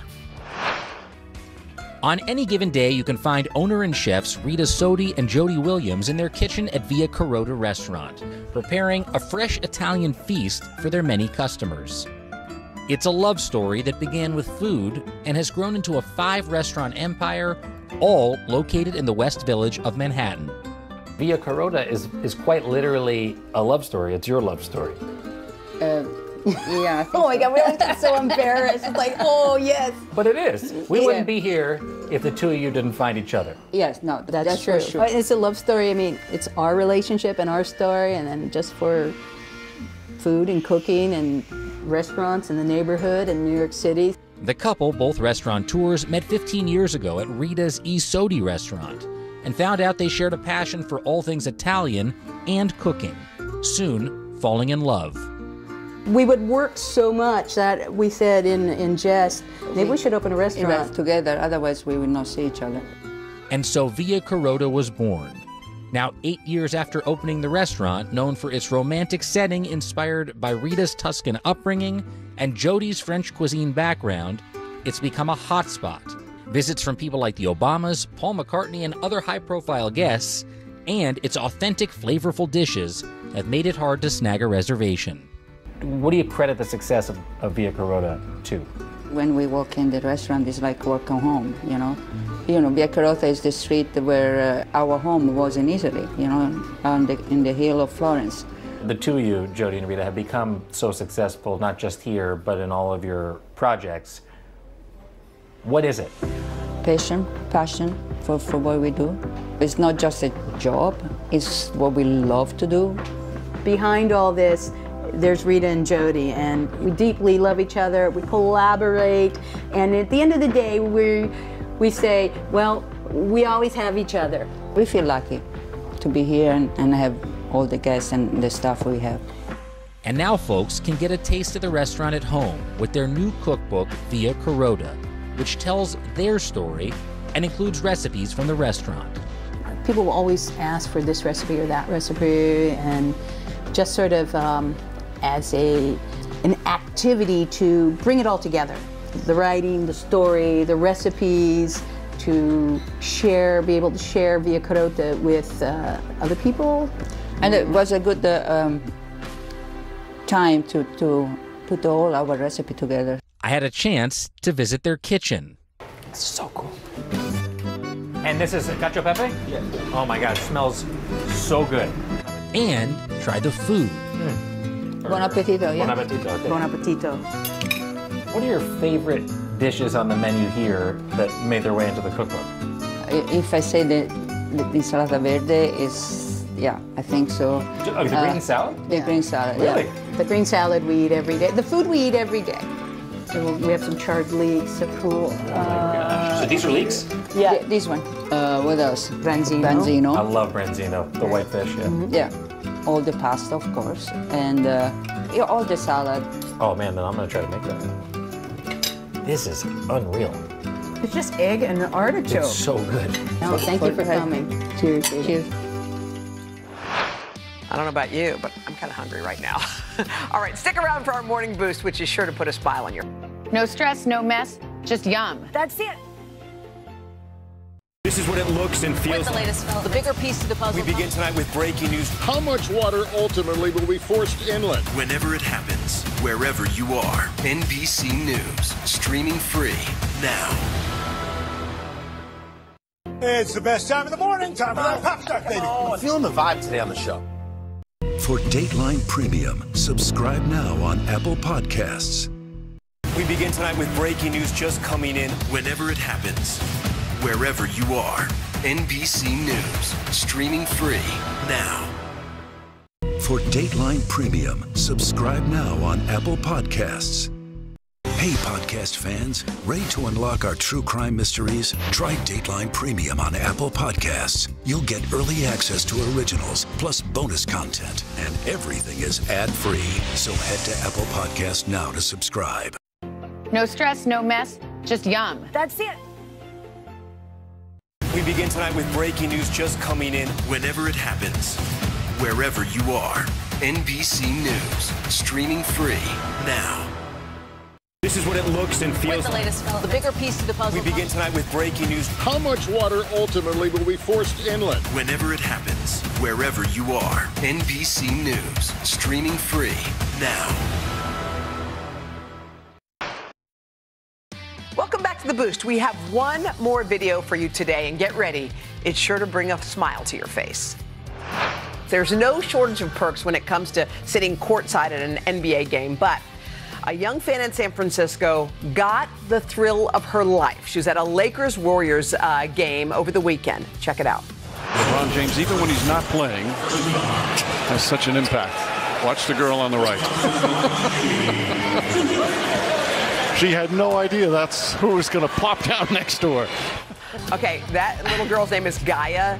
She described what was going through her mind. She said, I was like, oh my God, the greatest player of all time is sitting next to me. Oh my God. She called it the best moment of her life. She actually came to the game. She got to meet LeBron after. Wow. She wanted to watch him break the record, but she missed that game. She came there. He hurt his ankle. She was like, bummer. He's not even going to be playing. And then what happened? He plops down next to her. Oh, God, I love those videos, right? They get me every time. Thank you so much for spending this Valentine's Day with us here on The Boost. Don't forget, spread some love today. We'll see you next time on Today All Day.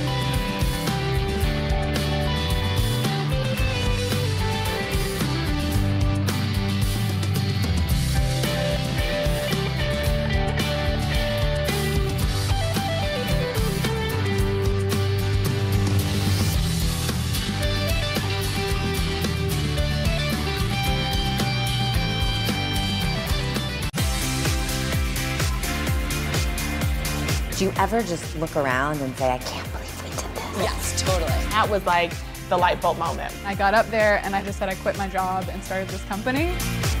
And I just kept going. There was a lot of testing and learning.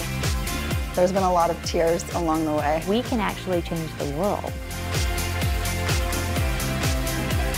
When did you have the moment, I made it, I did it?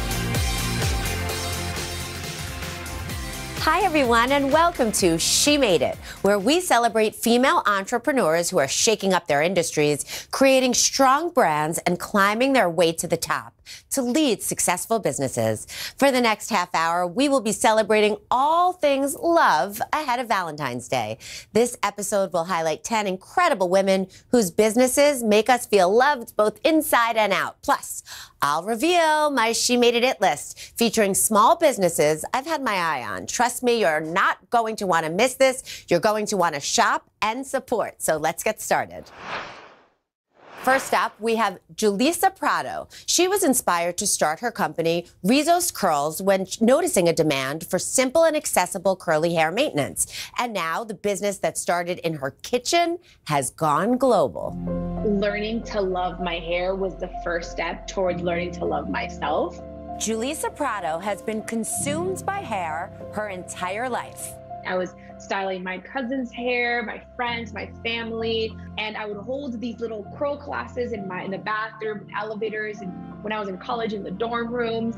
But she struggled to find the right kind of products to take care of her curls. So Julissa made her own out of all natural ingredients like flaxseed and lemons. Tell me how the journey started. My grandmother and my mother and my parents, they grew up in very rural Mexico where if they wanted to have nice hair or a healthy scalp, they had to go outside, pick plants, and utilize natural ingredients and make their own concoctions. Armed with those concoctions, Julissa set out to help the women and men who came to her for guidance. People who she affectionately calls undercover curlies. Is people who have naturally wavy, curly, or coily textures, but you would never know because they go through great lengths to straighten it and hide that natural texture. I'm an undercover curly. And here are the pictures to prove it. girl, if I styled your hair.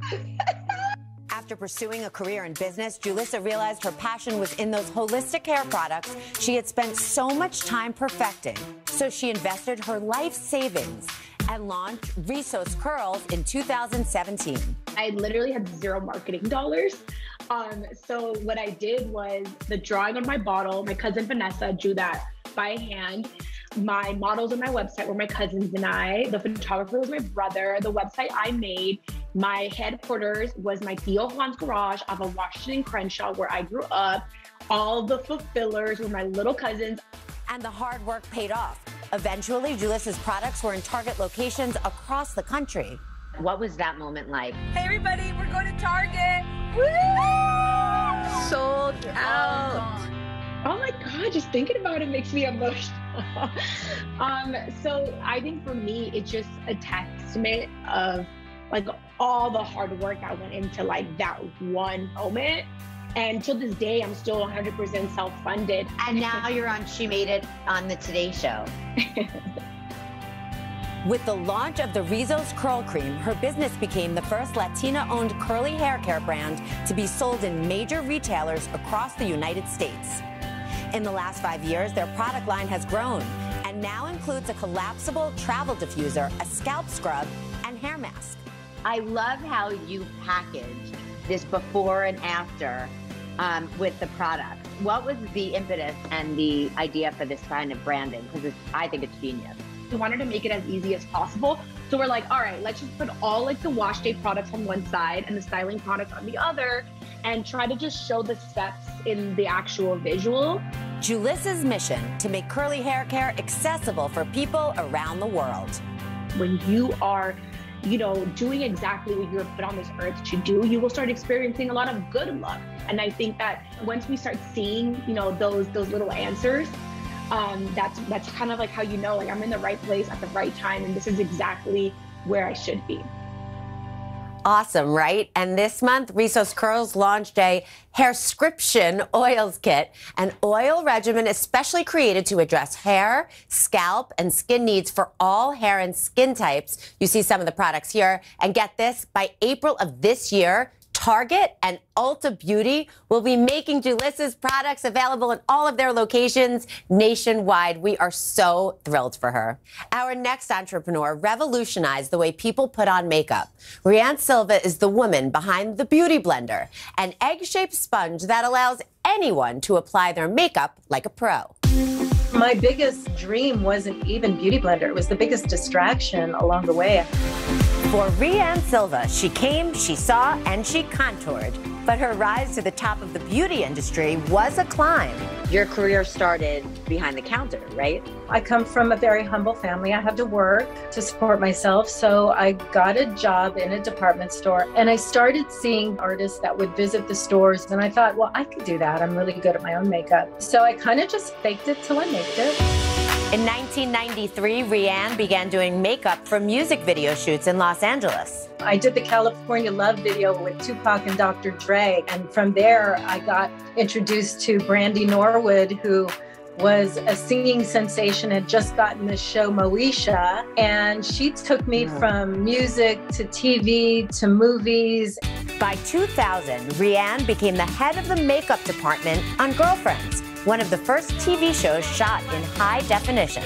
I had to figure out how to keep the girls looking beautiful and young and not overly made up. Which is how so many huge businesses are born, problem solution. But was there really a sponge category? I absolutely had no experience at all. I literally was thinking like, you know, maybe I could bake some sponges in my oven. What I ended up doing was cutting the edges off of the sponge. I now created an edgeless tool that allowed me to kind of just blend and mush. And what I found was happening was the actors, they would be like, oh, can I have that little sponge? I want to use it. I have a date tonight. And I realized like, this is working. With a working product in hand, Rianne started cold calling manufacturers. There was no Google. I called 411. Do you remember 411? Of course.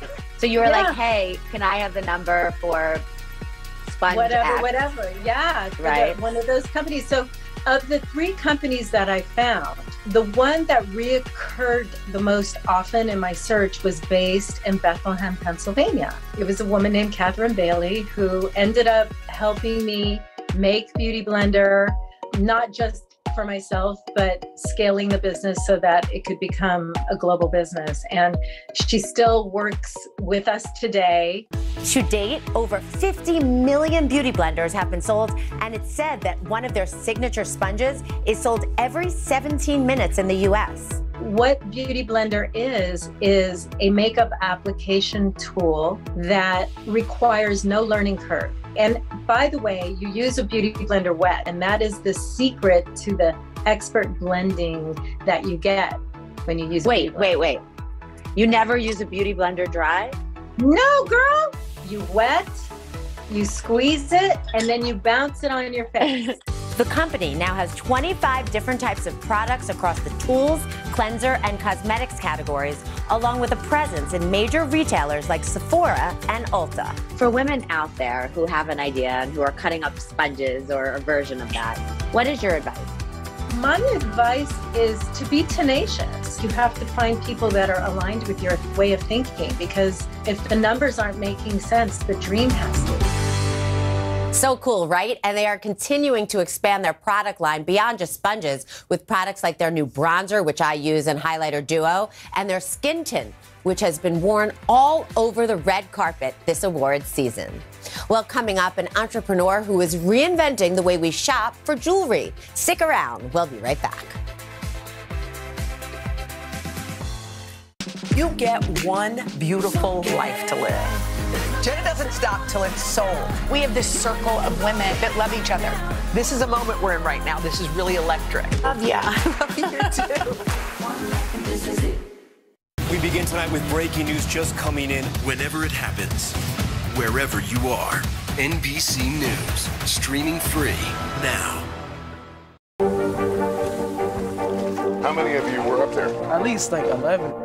How real is this going back to the moon? How you doing, Lester?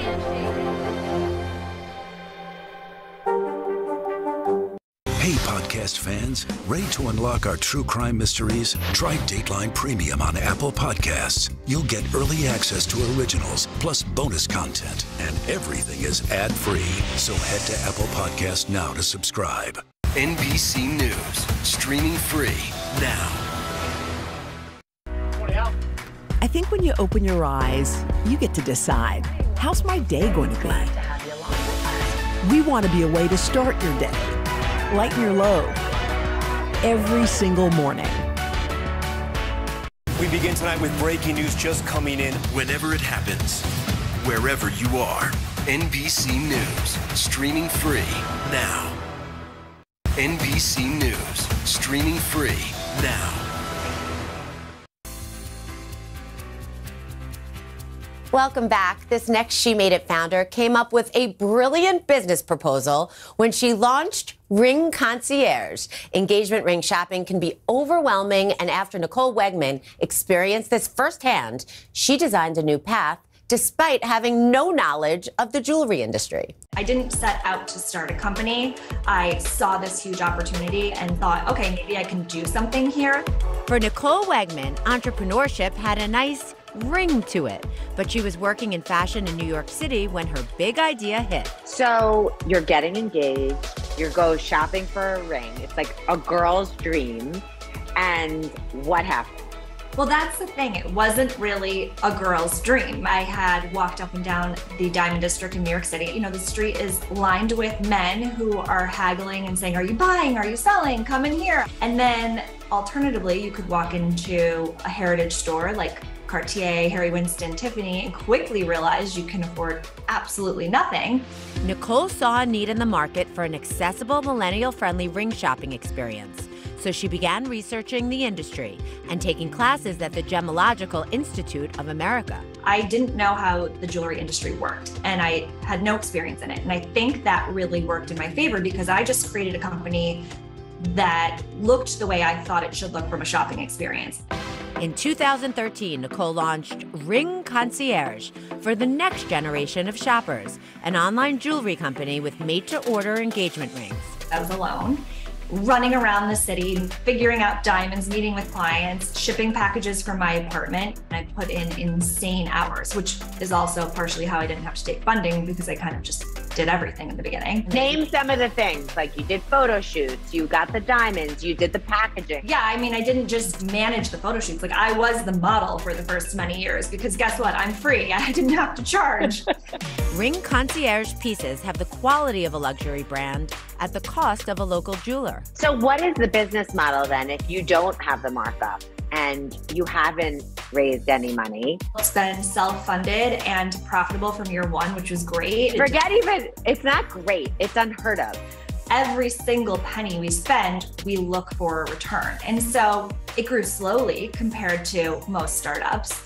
You know, year one was profitable, but small. Year two was profitable, but still small. And I was okay with that. So it was slow and small in the beginning, but it resulted in me having complete control of the company now.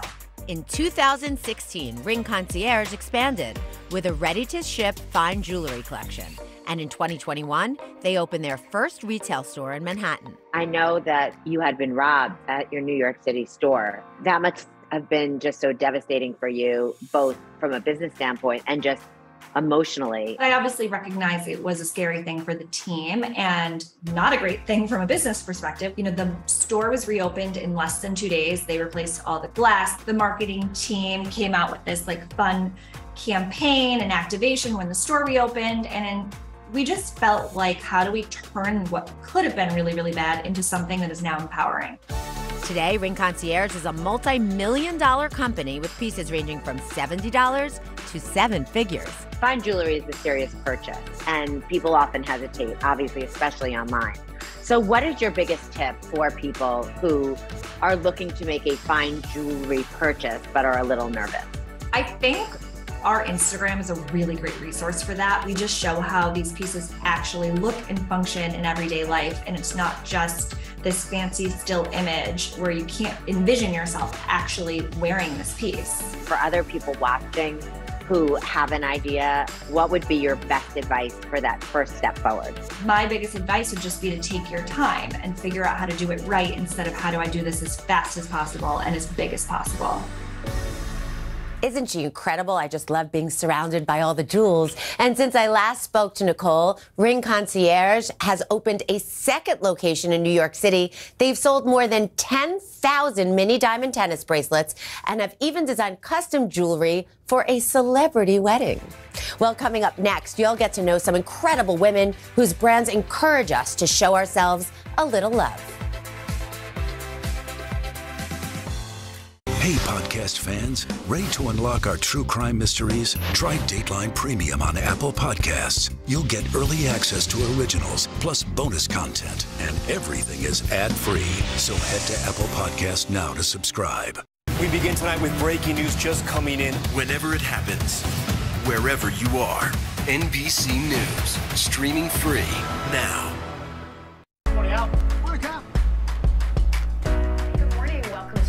I love mornings. They're full of possibility. And how you start your day sets the tone for the whole day. We need to pull up one extra chair at the table. We feel like we're right there with you. Just ahead, in this half hour, we're going to introduce you to... Because every day we start our morning so you can take on yours. We begin tonight with breaking news just coming in. Whenever it happens, wherever you are, NBC News, streaming free now.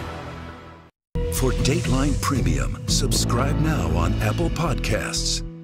Today is now a podcast available every morning. Listen wherever you get your podcasts. You get one beautiful life to live. Jenna doesn't stop till it's sold. We have this circle of women that love each other. This is a moment we're in right now. This is really electric. Love ya. I love you too. This is what it looks and feels What's the latest, Phil? The bigger piece to the puzzle. We begin tonight with breaking news. How much water ultimately will be forced inland? Whenever it happens, wherever you are, NBC News, streaming free now. NBC News, streaming free now. Today is now a podcast available every morning. Listen wherever you get your podcasts.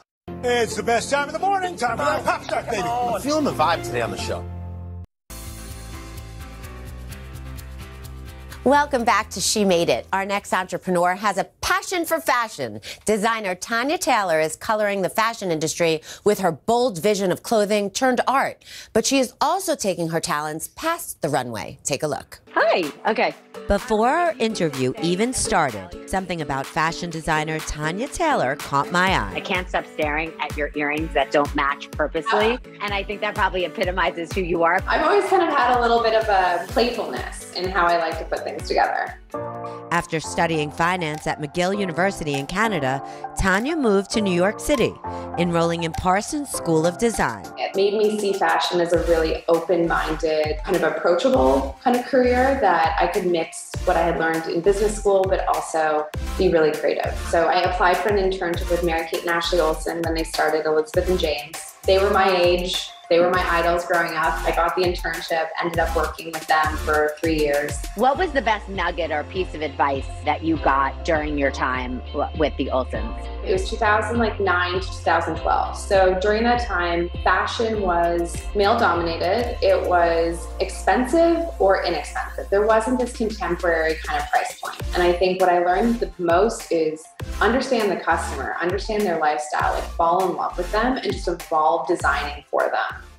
During Tanya's time at Elizabeth & James, she started to feel the urge to go off on her own. It was a lot of naivety and a lot of confidence at that time. Like I wanted to paint our prints. I wanted to bring art into the brand. It's interesting to me because you use two adjectives that usually don't go together, naive and confident. And I think the best example of being naive and confident is entrepreneurs. You don't know exactly what you're going to do, but you need to have a ton of confidence to be able to overcome all the roadblocks that you have every time you have them. So at the age of 24, she hired a consultant, raised a friends and family round of capital, and with one employee, launched her namesake brand, Tanya Taylor. Early days were bananas. I don't think there was like work hours. I remember setting up fittings at 11 p.m. and thinking it was early. 2 years in, we were applying for the CFDA Vogue Fashion Fund, which is a really prestigious competition in fashion. Anna Wintour, DVF, Jenna Lyons were all judges. And so you have to put together a plan of why you should be one of the top 10 brands in the US. And it's really hard to articulate that when you're at the beginning stages. So I was having trouble and all of a sudden go on Instagram and Michelle Obama had worn our dress that day. And it was one of those moments where you're like, ooh, I needed that. And we actually made it into the Vogue Fashion Fund, which was a big stepping stone for our brand. Today, Tanya Taylor clothing is available in over 100 retail stores across the country, including Saks, Nordstrom, and Rent the Runway. The brand is known for its vibrant and colorful prints, most of which she and her team paint by hand. It's also size inclusive, carrying sizes 0 to 22. A lot of people think like, oh, fashion is trivial, but it really does set the tone, not only how you feel about yourself, but decisions you make throughout the day. Yeah, I totally agree. And so I wanted women who have been excluded from the fashion conversation for years. They should be in it. They love fashion. They're so playful. They're so confident to have clothing that matches their personalities. What would be your best advice for people who are starting in this industry and young girls who are looking at you and saying, I want to do that too? I think understand the why. The industry requires some blinders and really kind of putting them on and feeling really confident with your own values and your own methods of how you want to design so that you don't get lost in the mix. Such incredible designs, right? And get this, Tanya's team also partnered with Memorial Sloan Kettering Hospital to design custom curtains in their pediatric wing. And they donate headscarves to women and children on their first day of chemotherapy. And since being on the show last July, the brand is in over 100 retailers nationwide. And later this year, they'll be opening their very own retail space on Madison Avenue. A beautiful story all around. All right, now on to two amazing entrepreneurs with thriving beauty businesses. Both of these women had creative and innovative ideas, and let's just say they both nailed it. First up is Dr. Vivian Valenti, a woman who changed the game using her background in science to make at-home manicures quicker and more convenient. The result? Dazzle Dry.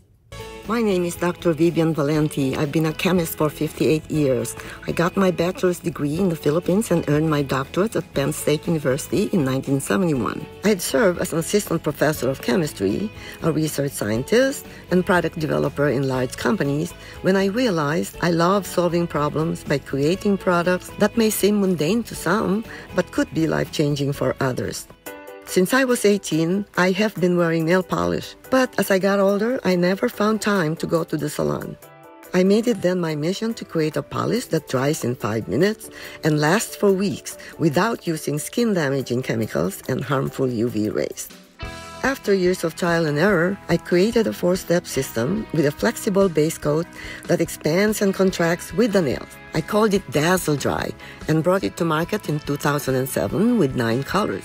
Now we have over 170 and will sell 1 million bottles of product this year. It's amazing to hear that Dazzle Dry is a game changer for women, and that's the formula for success. Now, this is news I like to report. Dazzle Dry's Black Friday and Cyber Monday sales doubled from the year before. They have some exciting launches this year, including this Galentine's Day color collection. How cute is this? Now I'm going to introduce you to Rachel Apfel Glass, founder of Gloss Lab, who founded her brand from the idea that very few things feel as good as having your nails done. Take a look. I had been working in finance for nearly a decade when I had my first daughter. By the time I had my second, 2 years later, the commuting and traveling was a lot. As a working woman and a mom, I felt like manicures were an errand. When I saw a shoe shiner come into my male-dominated offices in the mornings, I'd always think, what if? So to push my idea forward, I went to Nail Tech Training School and researched the salon industry. In 2018, using my own savings, I opened the first Gloss Lab location in New York City.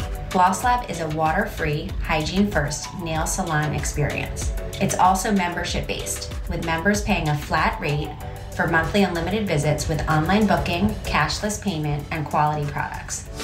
Today, we have 11 locations in New York, New Jersey, Connecticut, Maryland, and DC, with openings planned in Texas, Florida, and more. And we're even launching into retail products.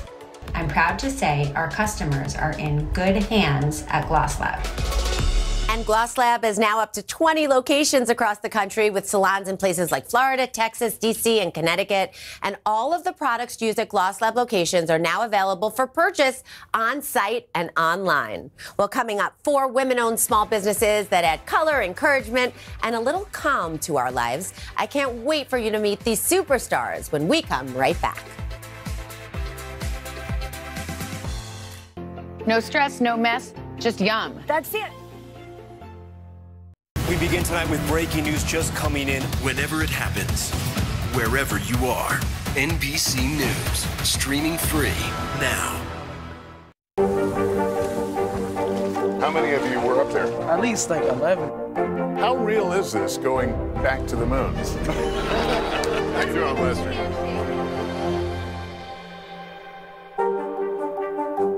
For Dateline Premium, subscribe now on Apple Podcasts. For breaking news in our changing world, download the NBC News app. You get one beautiful life to live. Jenna doesn't stop till it's sold. We have this circle of women that love each other. This is a moment we're in right now. This is really electric. Love ya. Love you too. We begin tonight with breaking news just coming in. Whenever it happens, wherever you are, NBC News, streaming free now. NBC News, streaming free now. This is what it looks and feels the latest film. The bigger piece to the puzzle. We begin tonight with breaking news. How much water ultimately will be forced inland? Whenever it happens, wherever you are, NBC News, streaming free now. For Dateline Premium, subscribe now on Apple Podcasts. Welcome back. I now have even more brands from female-founded companies that I'm so excited to share with you on my She Made It It list. They're fabulous businesses that will brighten up your life in the most important place, your home. Okay, let's start with Masu wrapping paper. Founder Libby Hampel knows that wrapping paper with glitter, sequins, or certain coatings are not recyclable and was looking for paper that was 100% able to be recycled, recyclable, made in America, and had great designs. So she combined her pattern design skills and values to create premium, eco-friendly wrapping paper with these playful, beautiful designs. Masu wrapping paper is 100% recycled and recyclable with a velvety smooth finish on both sides. It's the only premium coated 100% recycled sheet made in America. And the brand will soon be expanding into greeting cards with 30 new designs. And how sweet is this? The name Masu comes from two Japanese words for giving. How appropriate. All right, business number 2, Pretty Peacock Papery. It's a small business that provides lighthearted and fun stationery for people who are looking for love in their life. After founder Natalie Henry Charles had a near-death experience delivering her daughter, she decided that life is too short not to celebrate all the happy moments. After a lengthy recovery process, Natalie was gifted an art class at a local museum, which sparked her idea for a business. All of Pretty Peacock's papery products include funny, lighthearted, and uplifting messages like, I love you more than donuts, kinda. Make yourself proud, and little girls with dreams turned into women with vision. Really a beautiful story. All right, look at these guys. Next up, Hugimals. They are new best invention winning line of high-quality weighted stuffed animals for kids and adults that hug you back to lower stress, bring calm, and help with sleep. Founder Marina created Hugimals for her own anxiety and trouble sleeping. Like many people, she found weighted blankets too hot and smothering, and her partner Mike was sick of her using his arm as a miniature weighted blanket. So with the input from dozens of doctors and therapists, she created Hugimals. At 4.5 pounds, they are heavier than most weighted plush toys, and their weight is distributed, so it actually feels like they are hugging you back.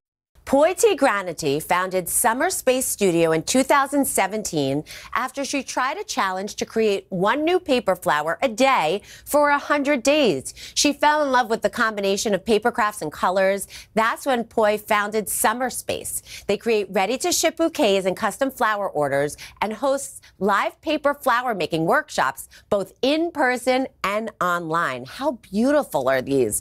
Well, that's all for this episode of She Made It. Thanks for watching. And remember to shop these small businesses, scan the QR code at the bottom of the screen, or head over to today.com/shop. I'm Jill Martin, and of course, I'll see you next time.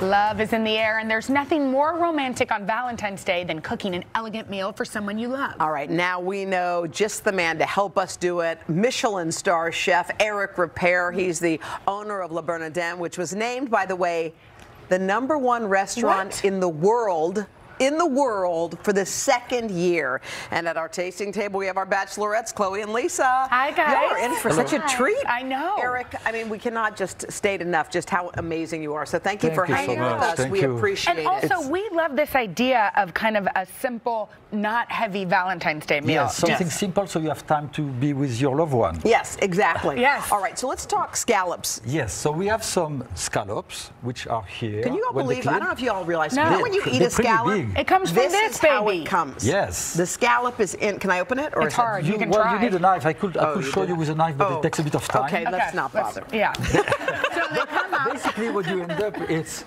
out of this big scallop, you have something like that, which is I the didn't muscle. know that's how they came. I like these baby scallops. And those are the base scallops, which are much smaller. Yeah. Those ones come from Nantucket. The difference in between the big scallop and the small scallops, they're very sweet, those ones. Oh, very the small sugary. ones? Ooh, I love a very sugary sweet. They're scallop. very nice. You're cooking with things that are kind of romantic, like ginger and Well, we have lemongrass. ginger. So to use ginger, you can peel the ginger with a spoon like that. With a spoon? And Oh. yes, and you can see the skin comes out. I mean, it's so simple. It's so simple, right? So you can do that. We use lemongrass. So to get a lot of the flavor from the lemongrass, you do like that with your knife. Oh, using the back side, not the back sharp side. And then you slice it like this. And when you slice it like this, you have all the flavor. The is very aroma? fresh. Now, why So ginger and lemongrass? Because it's just because it's very smell. fragrant. Oh my God. It's like very fragrant. So I have some lemongrass here. We're putting it in some butter, a little bit of butter, some ginger. Yes. I have some kaffir limes. So they are from the lemon tree. I see. And they bring a lot of flavor. We put them inside. It's very, you can smell like it. that. If you don't have if it, you do it like that, you can smell. if you don't have the leaves, you can use the peel of a lime. Yeah. And you sweat it like that. Then you bring some mussel juice. What kind of mussel juice. And where do you get that? Just in the store? You can buy clam juice, or you can make your own mussel juice. Okay. Yes. And that will be the base for the sauce. It's gonna boil. Okay, now we I get have to the scallop. some scallops, so it's very easy. You take a scallop, you slice it in 3 pieces. Now, why do you slice it thin? You just think more delicious. It's more delicious. It's easier to cook as well. Yeah. We are going to arrange it now in a plate. So this is raw, Eric? Those are raw, yes. Okay, so you're arranging it in the plate raw? You put raw scallops in a plate. Okay. You present them nicely as like a flower, for instance. Yes, for Valentine's Day. For Valentine's Day, right? That is. I know. A bit of salt and pepper. Okay. Like that. Then they go to the oven. Oh, you can put the plate in the oven? So you put the plate in the oven? Yes, but you put the plate in the oven until the scallops are warm. So until basically, they're just warm. it's like 30 seconds, 40 seconds. My sauce has boiled with all the ingredients, the aromatics. So I'm going to strain it like that. So that's what's hot. Is that what cooks it? Yes. Yeah. And then we're going to go. Okay. We're going to add a bit of butter in it. I love how you do, Eric. Like this. We whisk it. We could really listen to Eric all day. I know. Yes, we could. And so you it takes put a in bit some of time lime? to incorporate the butter in it. Okay. And then once you get this sauce all finished up, do you pour it on top? Is that what you do? That's what you do. So what you do exactly? Wait, look at our bachelorettes, Eric. What do y'all think, girls? All right, we already started. They're dying. Is it so good? Too good. Delicious. You put a bit of lime juice on your scallop. Does like that help cook it too? Yes, like but the it's already cooked. Oh. Then you put some chives. Yes. And then you add your special sauce. At the end, you add the sauce. Eric, does it ever get old having the #1 restaurant in the world? I mean, seriously. You see every white hair? So it's worth it, is what you're saying. It's definitely worth it. Wow. Well, we're privileged that you're here with us, you pour the Eric. very hot sauce on top. Oh, and that cooks it through. And that cooks it also as All well. right, and you have a delicious dessert that I know that the ladies are going to try and enjoy with a little gold on top. This is really special. Oh, thank you. It's a chocolate. It's a chocolate souffle inside the cocoa pod. And then, of course, we really delicious. They are.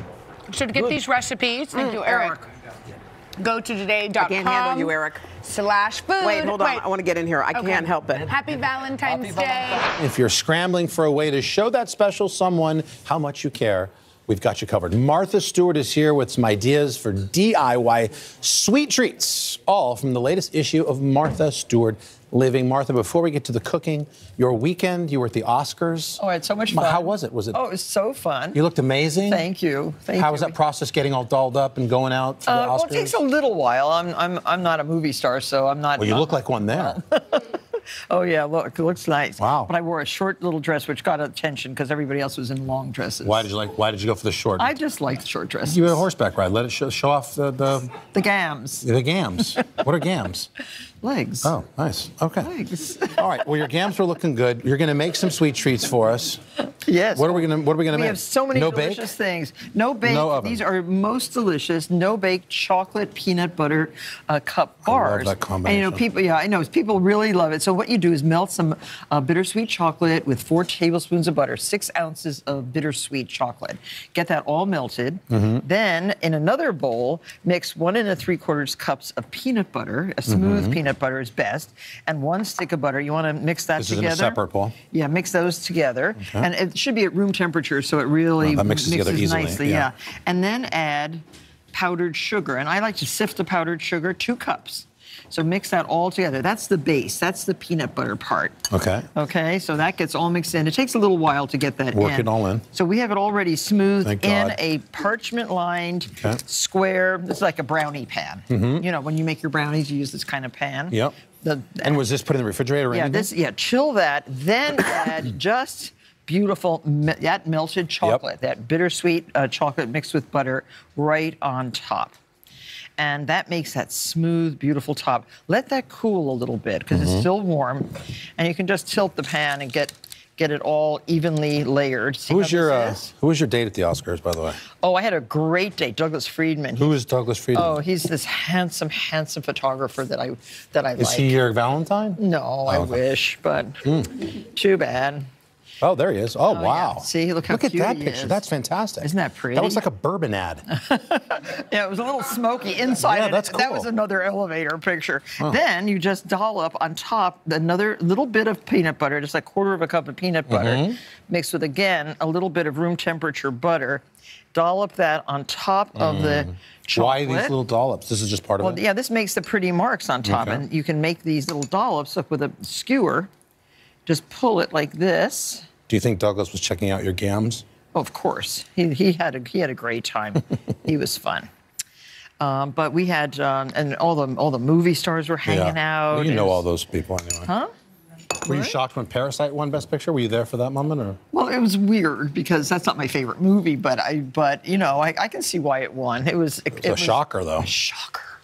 All right, what's next? Now, chocolate caramel truffles. Ooh, delicious. Okay, and this is, again, everybody loves chocolate candies. So the chocolate truffles is easy to make. 4 tablespoons of butter, a can of condensed milk, and some heavy cream. Dump in this, again, unsweetened chocolate. 3 ounces of that. Yep, 3 tablespoons of cocoa powder. 1 teaspoon of vanilla. Yep, and then you can whisk that together. Okay.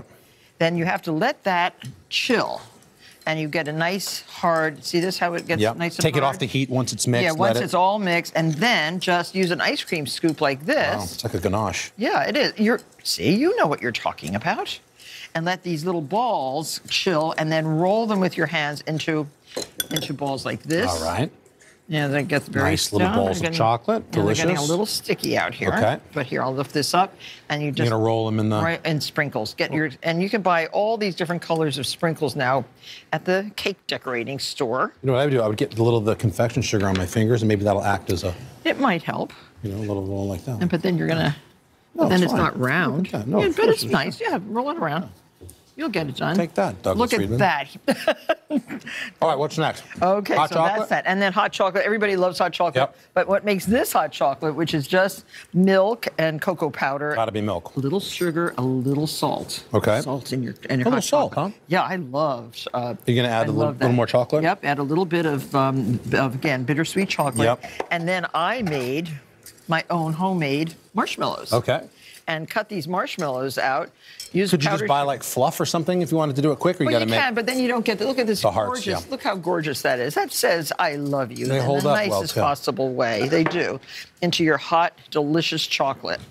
See, look, how pretty. Are these adult or are these? These are, well, anybody can have these because tastes good. No, wow, that's delicious. Yeah, Oh my gosh. delicious. And then we show you how, in the magazine, we show you how to make the templates for these beautiful bows and these beautiful boxes. Right. And inside the boxes, my grandson loves Liverpool soccer team. Okay. All the swag from Liverpool. great. He's getting that box. You could put some of the chocolates and things in there as well if you wanted Jude to. has long hair. She's never cut. Oh, She look at gets that. hair ornaments. Look at Kevin's into licorice. Look at that. Oh, Kevin loves licorice. Look at that. Oh, that's nice. And then my daughter, well, that's she's just dried fruit. It's the look healthy at, one. Look at those gorgeous dried Beautiful fruits. though. Yeah. Beautiful. So Valentine's Day doesn't have to be stressful. It can be just full of love and happiness. I love the no-bake part of it, too. It's more crafty that way. it Martha, is. thank you so much. You get all these recipes and ideas. Go to today.com/food.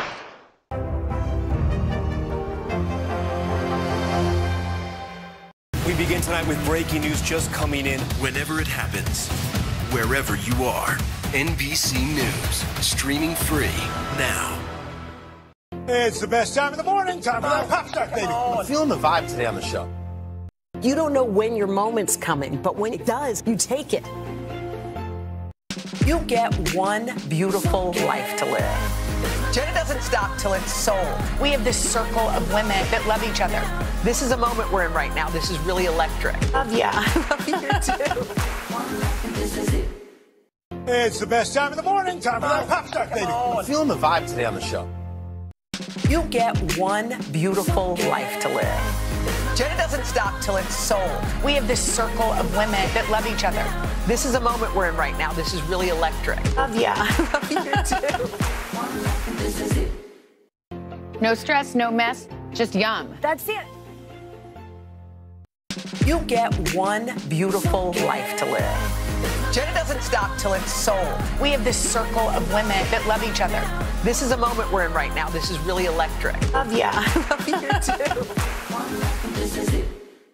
NBC News, streaming free now. It's the best time of the morning. Time for that pop start, baby. I'm feeling the vibe today on the show. We are whipping up the ultimate Valentine's dessert table with the help of our awesome Bake Squad. Bake Squad's here. Season 2 of their hit Netflix show. It's out right now. Milk Bar founder Christina Tosi is the host with today's former head food stylist Ashley Holt and Maya Camille Broussard competing to see whose dessert will be chosen for someone's special day. I love it. I love watching Bake Squad. You guys are so amazing and creative. And Christina, you know I worship you. We're making red velvet something. Tell us about this. Well, I knew you were going to be my Valentine's Day buddy, inspired here. So I brought your favorite cake, the red velvet cake. Love it. We make these incredible cake truffles and layer cake for only this time of year at Milk Bar. And cake truffles for me are like the easiest hack if you want to like do a little Bake Squad moment at home.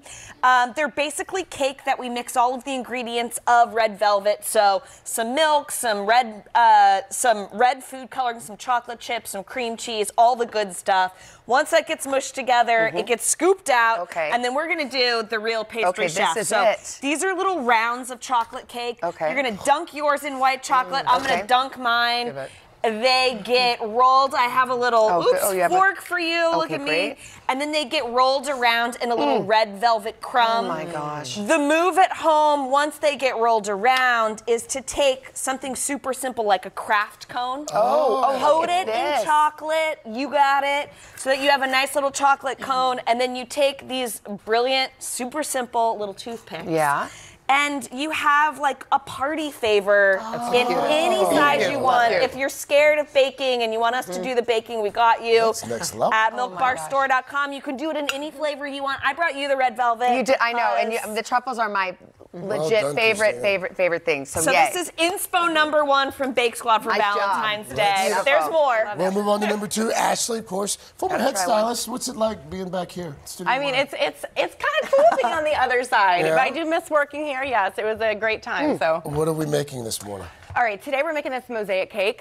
A mosaic cake? Yes, check that out. Oh, that's hot on the inside. Yeah, something beautiful, but it's honestly like super simple, and we're gonna do it with box cake here. But I like to spruce it up. If you just replace the oil with some melted butter, the milk with, or the water with the milk, you get a richer, deeper flavor. And with all these 3 colors, we're gonna do a cool hack of just doing everything in one tray, using only one bowl, because I don't like dishes. So you kind of like visually split the batter in thirds. So that's why we use the foil. That's right, yeah. So you have these foil dividers. Oh, that's brilliant. Yeah, we're just kind of, I like doing this with frosting too. It helps all the colors kind of stay in the same family. So anyways, you'll get a pink color or whatever color you want for the middle. And that then, of course, red becomes that. Exactly. So then you keep adding color to the rest of the batter to help deepen it some. And when it bakes, you have your foil that's going to keep it separated, and you come out with these 3 separate cakes. And that's it. And between the layers, you have some frosting there? That's right, yeah. So we're just going to cut out some circles. This is a great project to do with friends, you know, with your girls on Galentine's Day, with your partner, however you want. There's plenty of cake here. I want a copy. How is it? You got it? Yummy? Tasty? Yes. All right. Here's the trick here. Oh, yeah, we got to see how you get this. Oh, that's a light cook. Much. Okay. Here's the trick here. You cut your circles in half, put a little bit of frosting right there in the center, and you're going to then piece these together. Yeah, that's right. Got it. And you're just going to follow that same, that's right. Brilliant. Stack it up. Brilliant. Mosaic cake. Thank you. All right, let's move on to Miss Maya Camille. Good to see you, honey. How are you? How are you? Great. Okay, so we're making a pie, but not your ordinary pie. What are you cooking? This is a petite s'more pies, and it only takes 8 to 10 minutes to bake. Wow, okay. Nice and quick. So what you got here? So I have a very frothy granulated sugar and egg yolk mixture. So we're gonna mix that for about a minute until it is nice and light and fluffy. Yeah. And then I have melted chocolate, which we're gonna pour in. Look at that. Yes, that's an applause. Come on. So I always recommend melting your chocolate over a double boiler in order to avoid burning it. And then once that is combined, then we're going to take our flour, sieve, and we're going to look at that. What is sift that? Our flour, right on all-purpose flour in there, and we sift this to avoid clumps. Okay, I'm then we have this mixture, and I have ramekins with brown sugary, buttery graham cracker. Okay. And then So I'm you're just going to just scoop that scooping in here. Look at this. Scoop this in here. Stop. And then you're going to just pop this into the oven for 8 to 10 minutes. And then, it just melts in your mouth. Chocolatey. Top it with marshmallows, and I got voila. some more. Quick and easy and delicious and decadent. Oh my God. That's good. Next level. Next level. Ladies, thank you all so much. This is terrific. This is Great amazing. show. Catch season 2 of The Bake Squad. It's now streaming on Netflix. NBC News, streaming free now. Today is now a podcast, available every morning. Listen wherever you get your podcasts. No stress, no mess, just yum. That's it. Hey, podcast fans, ready to unlock our true crime mysteries? Try Dateline Premium on Apple Podcasts. You'll get early access to originals, plus bonus content, and everything is ad-free. So head to Apple Podcasts now to subscribe.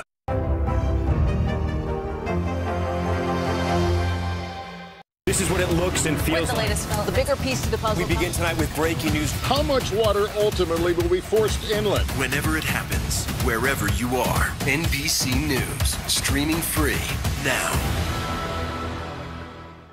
For breaking news in our changing world, download the NBC News app. You don't know when your moment's coming, but when it does, you take it.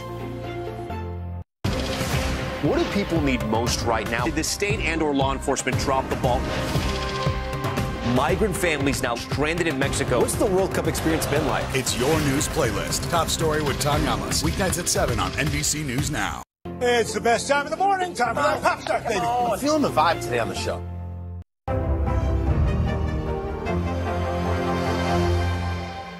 You don't know when your moment's coming, but when it does, you take it.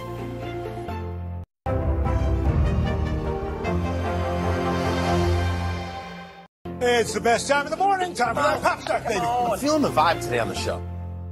For breaking news in our changing world, download the NBC News app. No stress, no mess, just yum. That's it. For breaking news in our changing world, download the NBC News app. It's the best time of the morning. Time for that pop start, baby. I'm feeling the vibe today on the show. If you want to impress your sweetie this Valentine's Day, you cannot go wrong with key lime pie. And Grand Baby Cakes founder and our pal Jocelyn Delk Adams is here to share the sweet and simple recipe. We don't care if it's winter, we want key lime pie. Key lime pie, yes. Okay, we love key lime pie, and you're saying cook it all year long. Who cares? Bake it. Oh my gosh, we make it for Christmas, we make it for Thanksgiving, like instead of like the traditional pumpkin, you know, we also have this next to the sweet potato pie, okay? Because my dad absolutely adores it, so I've got to make it year round. All right, the best part I always think of a key lime pie is the crust. Yes, the crust graham has got to be cracker. on point. Give me a graham so get cracker. us started. Oh my gosh, yes, I agree. So I've got some graham cracker crumbs. You can also just buy some graham crackers and grind them up in your food processor. I've got a little sugar because, you know, we're getting sweet here. And then I've got some melted butter. And I'm just going to do a quick whisk and get those all combined. And that's our crust. How easy was that, right? Easy. Yes. So I'm going to mix that all together, let that kind of become like wet sand, like that kind of consistency. And then I'm going to pour that right into our pie plate, which I've also like sprayed with a nonstick spray. Simple. Yeah, nonstick spray. just get that in there. Okay. Yep. And then I'm just going to start patting down. You can pat down with your hands. You can also use like a measuring cup and also get that really smooth in there. This is what I like to do, so it looks a little bit, you know, more professional And too how do on you, the side. there, you get it up by pushing it up like that. Yeah, you just start pushing it up the sides. Okay, so we've got our crust. You have to bake it first, is that true? Yeah, so I like to bake mine for about maybe like 10 minutes just to kind of get like a nice kind of golden color on the outside. And it also kind of sets it up a little bit more too. Okay. So we're going to pretend like we baked this one. Okay. And we're going to get to our filling. Like really quickly, you can just get this together. I know. Okay. Hey, speed here. We got to play the TV game, so we got to go fast. So I'm going to get to our filling. I've got some sweetened condensed milk here. I'm going to add that right into, oh, yeah, Thick. Look right? at I it. love the hums. Like, thick. Love Thick, that. it's luscious, it's creamy. This is like that secret weapon in your key lime pie that gives it that beautiful, luscious consistency. Okay. And I've got some egg yolks. Just the We're yolk. going to skip the whites. We're going to just the egg yolks. Going to make it super rich and delicious and actually like a nice moist texture. Okay. And then I'm going to add in just 2 more ingredients. Of course, our key lime juice. Yes. Grab this at the grocery store. You can buy key lime juice at the grocery store? Easily, right on the shelves. Or if you want to turn this into like a lemon, baked pie, you can easily use lemon juice too. Yeah. Can I ask a dumb question? It's great that way too. Is key lime juice different than lime juice? Is it just lime juice? It totally is. No, it is. There are different key limes. They're like the little small limes that you'll see, those specialty limes, versus like those bigger limes that you see in the grocery store. So the key limes, it would take you a long time to juice all those. You have to look for the actual key lime juice. Yes. Yes. Key lime juice. You want to grab that instead of the lime juice that you see in the grocery store. Thank you. And then finally, just a little vanilla. Oh, yummy. And I'm just going to whisk all that together until it combines. And it takes like a couple seconds. And then how do you make it green? You don't make it green. So when you see people with like the green ones, they've added like food coloring to that. Yeah, that is not like a traditional, like real key lime highlight. We don't play around with that. I sort of like it just like that, right? Yeah, this is how you do it, right? This is the consistency. This is the look. This is what you want. And we're going to pour that right into. Look at that. Look at beautiful. Look at that. I just like to watch the pouring. I wish I could lick that. I know it has eggs in it. It is kind of seductive. It is beautiful. Now what do you do? Hey, we got Valentine's Day coming up, right? And you bake that baby? And then if you... Yeah, you bake this baby. If you have like a deeper pan, just maybe double the filling, totally up to you. And then if you want to do this beautiful variation that I have here, this is my raspberry key lime pie. Wow. It's gorgeous, right? And you just add a little whipped cream on top? Yeah, I just add a little whipped cream on top. Here, I just use some melted raspberry jam. And I kind of just spoon it over. Make it marbleized. Just drizzle. Yeah, and it just adds something special to it. Or you can bake as is. How long do you bake and then it, I just kind of Jocelyn? You bake for about 10, 15 minutes max. Easy. And then it comes out like this. Can we see? There's our traditional key lime pie. Thank you. Grandbaby cakes rock. Absolutely. Thank you, Jocelyn. Yes, thank you. Thank you. And for this recipe, head to today.com/food. I think when you open your eyes, you get to decide, how's my day going to be? We want to be a way to start your day, lighten your load, every single morning. For breaking news in our changing world, download the NBC News app.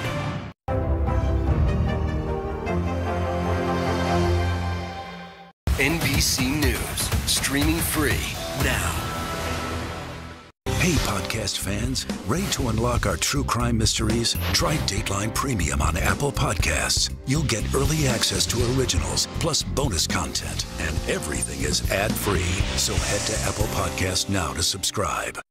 You get one beautiful life to live. What are you going to do? This show is so fun, but having you as a positive force means really the world.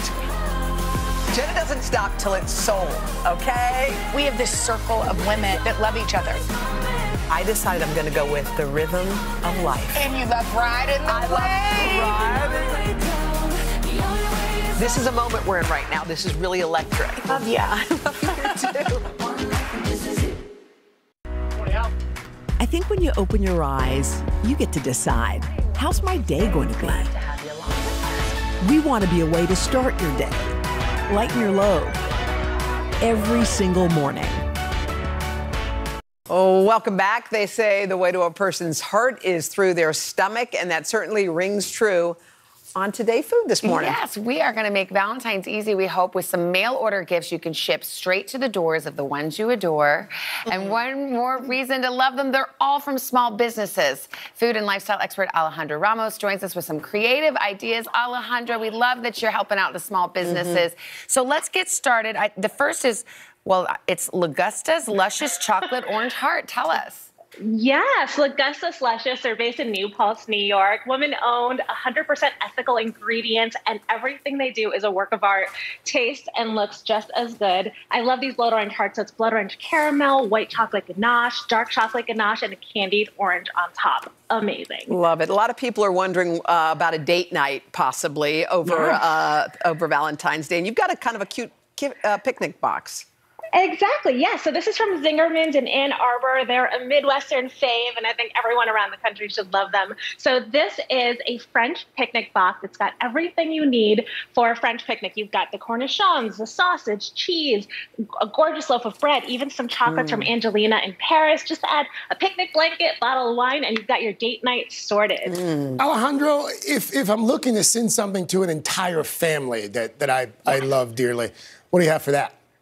I got something for you. Daisy Cakes makes the most incredible layer cakes. I love her Valentine's cake. It's strawberry and white chocolate. 4-layer cakes. They're sent to you frozen. They thaw to perfection, or you can even just thaw a slice or two at a time. You know, I'm not judging.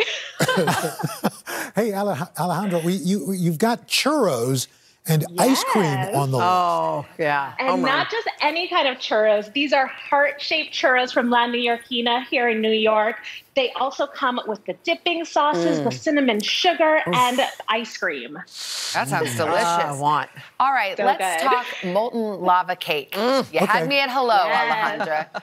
Hello, hello. Molten lava cakes from Hot Cakes in Seattle. And these aren't just the chocolate that you know and love. They also come in strawberry, peanut butter, s'mores. They even have vegan and gluten-free versions so that everybody can enjoy. They're shipped to you frozen. You pop them in the oven 15 minutes, and you've got delicious restaurant dessert in your own home.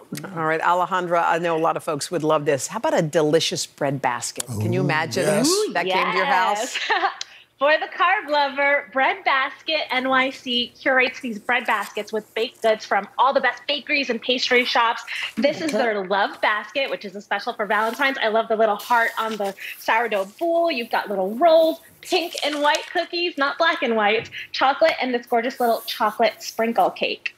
Alejandro, what about a coffee lover? Let's say that you've got a coffee lover that you're shopping for. Yeah, so for the one you love, a latte, Beanbox has amazing, you like that, right? I did.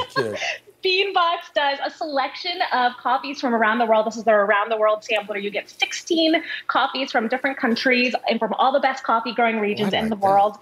They come with little caramels too. They also have subscriptions, and they even have a chocolate and coffee pairing box. Plus, if your partner is a tea person, they have coffee and teas, you know, for those opposite attract kind of couples. All right, some really cute ideas. And if you want to, thank you, Alejandra. If you want to get these shipped to your loved ones in time for Valentine's Day, go to today.com/shop. All the info's there.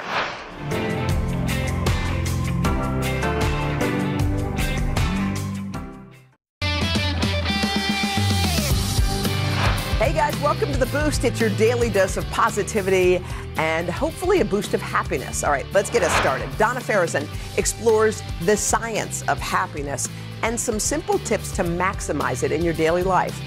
The way we spend our time and how we approach our time has a significant influence on how happy we are. In her new book, Happier Hour, author Cassie Holmes offers up ways to make each hour in your day feel more fulfilling. The thing we can control is how we spend our time. Cassie gave me some tips and exercises from the book to help bring my attention to the joy right in front of me. The first exercise was to do a random act of kindness. I just met Ken at the airport. I bought him a coffee. He was in line behind me. Cheers. Cheers. Kindness, pass it around. I have to tell you, this changed me. And then I sat down for my 4-hour flight, initially had my earbuds in, but then for 3 out of the 4 hours, I ended up talking and having a conversation with my seatmate, and we became friends. The sense of connection that comes from even an interaction with a stranger, the sort of sense of belonging.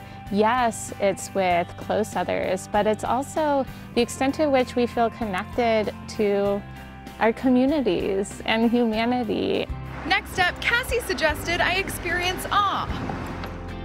I spent some time in Wyoming, and I was horseback riding, which I love doing. Come on, Monk. These sights are truly spectacular. But I was also so awe-inspired by the mountains, the view, the fresh air, the stargazing. When you go into nature and you are inspired and filled with awe, what that does, it expands your perspective and expands your sense of time, that you then feel less limited. You're not concerned about your schedule. But I actually felt like time was sitting still for a little bit, in the best way.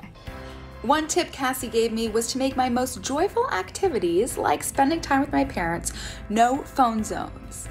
I love having morning coffee with my mom. I love going on walks with my dad. And I'm always snapping pictures, documenting, trying to make these memories. What you helped me realize was making the memories is also through just being present, not having to capture it or document. These are your most joyful activities, and carving those out, making them no phone zones, it's really important because it not only affects your enjoyment, but the person that you're with, your mom and your dad, know that you're fully present.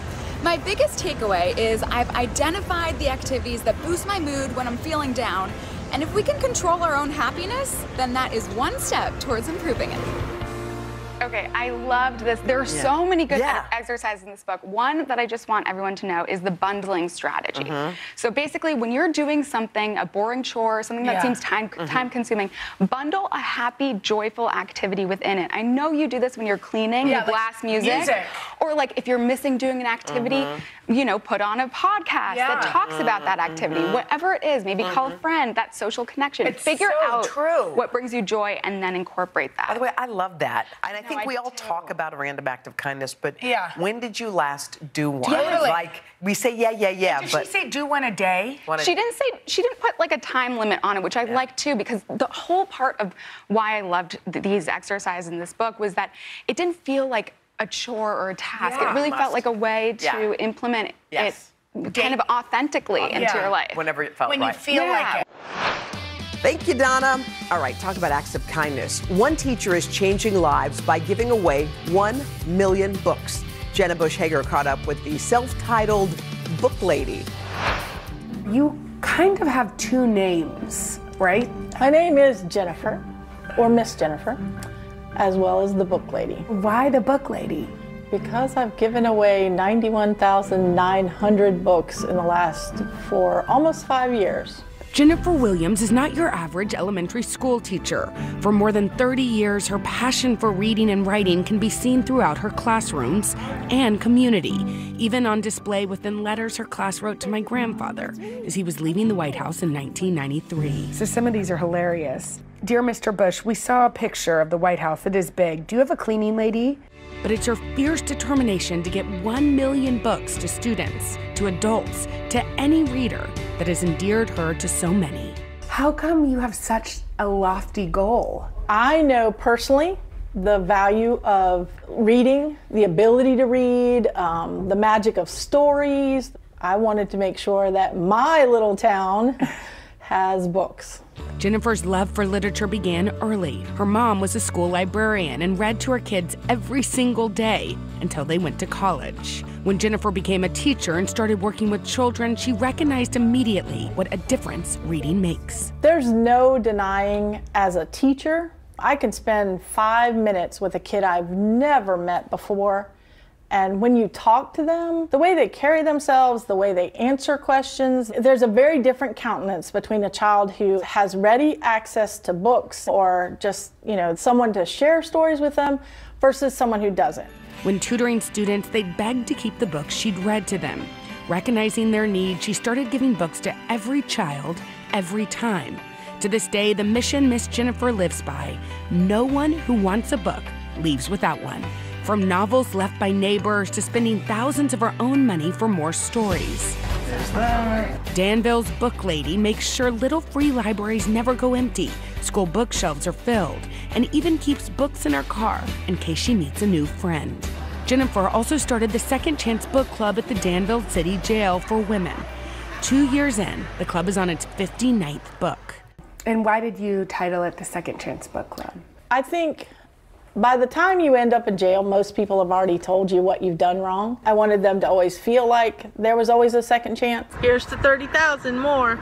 Jennifer has chronicled her journey to 1 million books in a Facebook group she calls Joy of Reading. And by the looks of it, the book lady has no plans of slowing down anytime soon. You have calculated how long it'll take you to donate 1 million books. At my current rate, I will be 92. But you're not going to stop. I'm not. I'm not going to stop as long as I can do it. Wow. Amazing. It's amazing. Okay, guys, joining us live from her school in Chatham, Virginia. Can we say good morning to Mrs. Jennifer Williams? Good morning. Oh, and a couple hundred of the students and teachers at Chatham Elementary. How Mrs. cool. Williams, kids, good morning.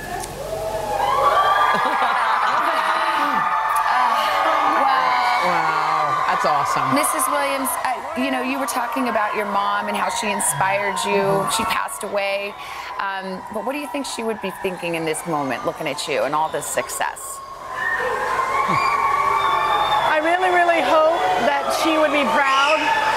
I hope that she would know that what she started in me keeps going through me to other people. Well, I love you. We had such a bond, and you know what? We want to celebrate you. We can't just share your story without helping in some way, so we have a couple surprises. Let's do it. Okay, so we know that you love to stock those little free libraries, am I right, Mrs. Williams? Yes. Okay, well, guess what? When we told your story to the nonprofit organization, they thought you should have your own little free library. Kids, can you reveal the library? What? There it is. Yay!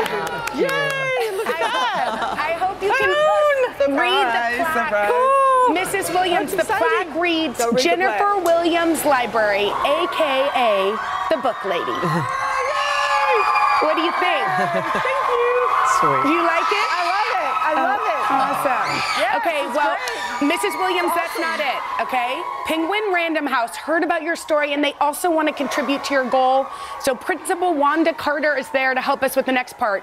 Take it away, Dr. Carter. Oh, all right, kids. We're going to count back. 3, 2, 1. Wow. That's a lot of books. Even for a book lady, Penguin has donated 10,000 books to Little Free Library. 1,200 are for you to continue to stock those libraries around town, and they're sending around 8,800 more to Little Free Library to be distributed nationwide. So now your goal to help folks across the country is complete. That's over $130,000 worth of books. And by the way, I don't know if you can do the math. You're incredible. You do math fast. Guess what? That makes your milestone of 100,000 books donated. Coming up, a company that is giving away its products, all for a very good cause. Stay with us. No stress, no mess, just yum. That's it. NBC News, streaming free now. For Dateline Premium, subscribe now on Apple Podcasts. You don't know when your moment's coming, but when it does, you take it. Good morning, welcome to today. I love mornings. They're full of possibility. And how you start your day sets the tone for the whole day. We need to pull up one extra chair at the table. We feel like we're right there with you. Just ahead, in this half hour, we're going to introduce you to... Because every day we start our morning so you can take on yours. NBC News, streaming free now. Today is now a podcast available every morning. Listen wherever you get your podcasts. Good morning, welcome to today. I love mornings. They're full of possibility. And how you start your day sets the tone for the whole day.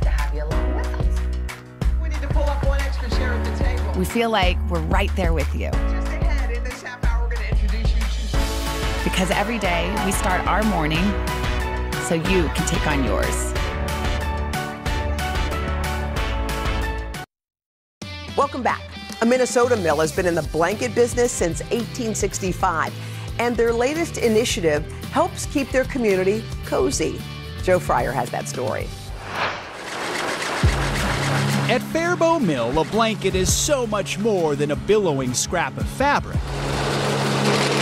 Making one is a 22-step process. What is this? That is wool. Wool. Supervisor Rafael Medina showed us how clouds of wool are dyed and dried in industrial-sized machines. So this is a little bigger than the dryers in our houses, right? Definitely.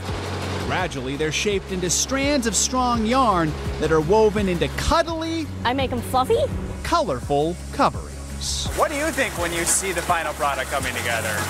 I think it's like a painting. It looks like a painting being made. An elaborate operation that recently added a 23rd step. You see, many of the blankets are now delivered to shelters. Oh, I like the colors. That are helping young people who are experiencing homelessness. For us to be able to just provide even some comfort, it really says a lot about the mill, itself. It gives you even more pride. Definitely, it definitely does. Hi guys, if anyone wants a blanket, you can come over and grab one. Super warm, fun colors. Faribault Mill calls it Spread the Warmth. For every single blanket the company sells, one is donated. Thank you, thank you. An entirely new business model that was just launched in September. Every night, I get to tuck both of my two boys into bed to put them under a warm blanket and to know that 4 million kids in this country tonight will not have that same experience. It's enough to break your heart. And as a company that makes blankets, we felt like we were in a unique position to do something about that. Several donated blankets recently made their way to YouthLink in Minneapolis, which helps young people find long-term housing. Come on, let's get warm. The gifts were warmly received.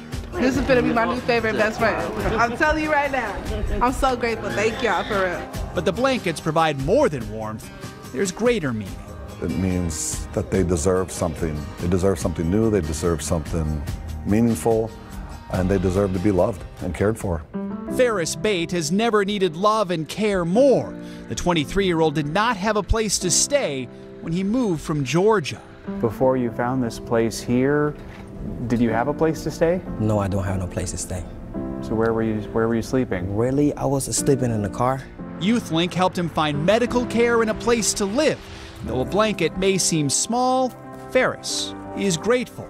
Oh, blanket. Oh yeah, this was really helpful. The blanket, that's the only thing that we need because it's getting cold. The blanket's something you'll use? Oh yeah, the blanket has really been helpful. You see my blanket? It's really nice, For Faribault Mill, this 23rd step is not a temporary campaign. It's a permanent mission, now woven into the company's fabric. So when we provide this blanket, is it going to solve homelessness? No. But is it going to provide comfort and warmth to a kid in need? The answer is yes. And we've been doing that for 157 years. We hope to be doing that for another 157 years from here on out. Oh, that one gave us all the warm fuzzies. All right, next. We want to bring you to a special place, a California ranch that is inspiring inner city kids. And it all started with a viral moment during one of our nation's most volatile times. Black Lives Matter protests were erupting daily during the spring of 2020. And it seems that people are more enraged by the destruction that happens than the loss of a life. So I said to myself, I'm going to give them something to look at. That's when cameras captured 25-year-old Brianna Noble as she rode into a protest. You have to remember this image. She nobly rode atop her horse to downtown Oakland. And that image went viral. So I've tried since then to drive all of that attention to the work that we do here in our communities. As a child, Brianna loved horses, and growing up as a competitive show jumper, she says there were many unspoken hurdles for equestrians of color. I remember being a little kid and wondering why, you know, I couldn't fit my helmet on and I didn't have the same hair as people and all of those things. And, you know, I'll never forget going to horse camp and, you know, meeting people that had actually never even seen a black person. Riding and caring for horses is also a costly barrier for kids in disadvantaged communities. Brianna worked as a vet tech to keep up with her expenses. It definitely made me want to create a space that was more welcoming, where horses are what's paid attention to and not so much where you're from, how much money you make, or your skin color. We created this space here where we are not the minority. Our whole barn is filled with, you know, every sort of color there is. So I'm really proud and excited to be able to change that scene.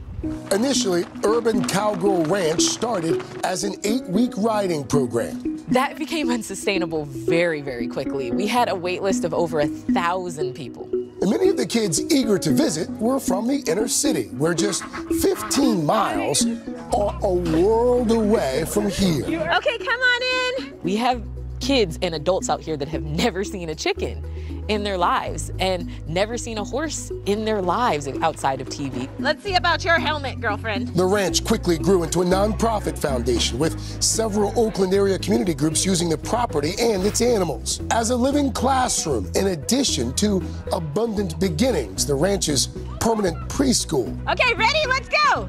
Erica Lila is a mom of 3-year-old Zoe. It's a baby chicken. They're outside every single day, and just really being able to connect with the land, being able to connect with themselves, and really appreciating the beauty of California. And for Brianna, the best teaching still comes straight from a horse's mouth. Horses are amazing. They're very honest creatures. They tell you a lot.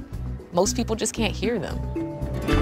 Awesome. Yeah, good job. And whoa, whoa, whoa, whoa, whoa! We've got a kid down. You are not a real cowboy or cowgirl until you have fallen off of a horse. I love working with kids. High five. I love working with community, and I love facilitating interactions between humans and animals. That's what I'm here and I'm meant to do. To help offset the enormous cost of feeding all 20 horses and the many farm animals, the ranch now sustainably makes its own hydroponic feed, which churns out 700 pounds a day from this tiny shed. Brianna hopes that even a class, a day, or a week spent here will leave a child riding higher than they ever could have hoped. It sparks an interest in the environment. It sparks an interest in the outdoors. So a big part of what we want to do here is showing them that there's a world outside of here. There's a world outside the city. There's jobs. It's like a dream. Your beloved grandmother in the kitchen preparing family favorites. Where were you born? In Italia. Is that where you learned how to cook? Yeah. My nonna, my mother. But Nonna Maria cooks for customers, not your cousins, at a restaurant in Staten Island. Aren't you supposed to be retired? I like to work. I like to do. You like to work? I like to come every day. Grandma's in the kitchen is the specialty of the house at Enoteca Maria. It's magic. Owner and proprietor, Joe Scaravella. I think the whole attraction with grandmothers, it's when you're growing up, that's like your safe space. Over more than a decade, Scaravella has assembled a mini UN of abuelas, boobies, and nanas. Home cooking cuisines from Asia to the Middle East. Every night, a split menu, Italian and food from someplace else. Something sort of magic happens every evening here. We're always anticipating what the different nonas bring. I think I know plenty of grandmothers that aren't that good at cooking, but I've never seen one here. Oh, wow. You want to try this? Especially when Nonna Maria is holding forth. You're a genius. Oh, yeah? Thank you. When I come inside, my face is smile. I feel so good. Coming up next, the powerful bond between humans and their animals. You get one beautiful life to live. What are you going to do? This show is so fun, but having you as a positive force means really the world to me. Jenna doesn't stop till it's sold, okay? We have this circle of women that love each other. I decided I'm going to go with the rhythm of life. And you love riding the wave. This is a moment we're in right now. This is really electric. Yeah. I love you too. Hey, podcast fans, ready to unlock our true crime mysteries? Try Dateline Premium on Apple Podcasts. You'll get early access to originals, plus bonus content, and everything is ad-free. So head to Apple Podcasts now to subscribe. I think when you open your eyes, you get to decide, how's my day going to be? We want to be a way to start your day, lighten your load, every single morning. We begin tonight with breaking news just coming in. Whenever it happens, wherever you are, NBC News, streaming free now. What do people need most right now? Did the state and/or law enforcement drop the ball? Migrant families now stranded in Mexico. What's the World Cup experience been like? It's your news playlist. Top story with Tom Llamas. Weeknights at 7 on NBC News Now. NBC News, streaming free now. Hey, podcast fans, ready to unlock our true crime mysteries? Try Dateline Premium on Apple Podcasts. You'll get early access to originals, plus bonus content, and everything is ad-free. So head to Apple Podcasts now to subscribe. You don't know when your moment's coming, but when it does, you take it. It's the best time of the morning. Time for that pop start, baby. I'm feeling the vibe today on the show.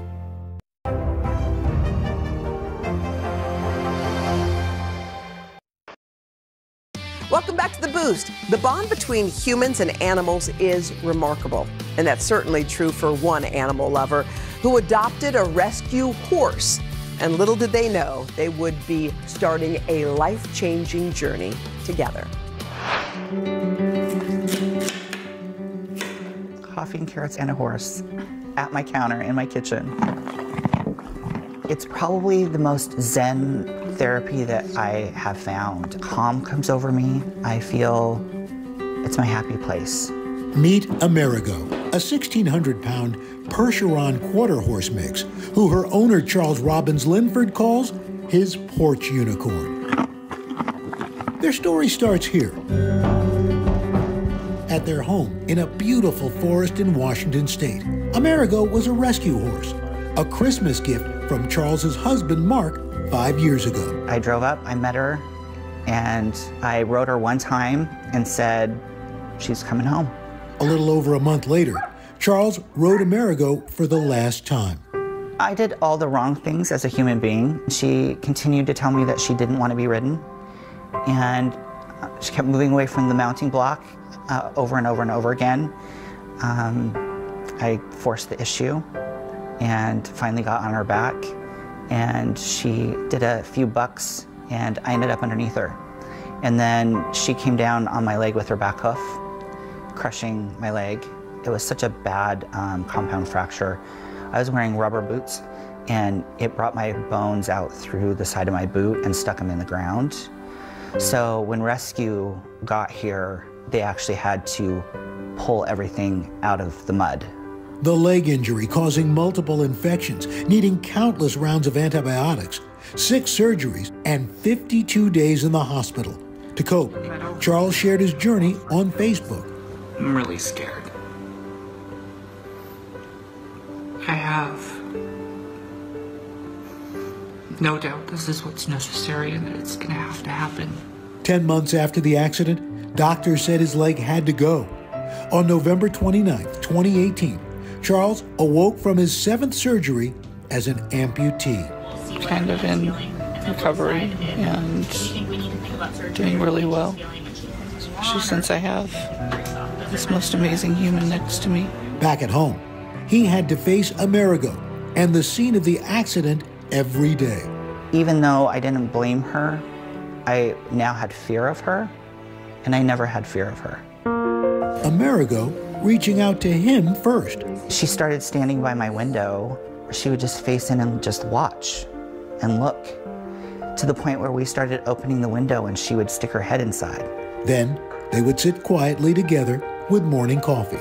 I don't know what it is about her, but she's got a spirit that pulls you in really quick. To watch her move or to see her across the yard, there's just a glow about her.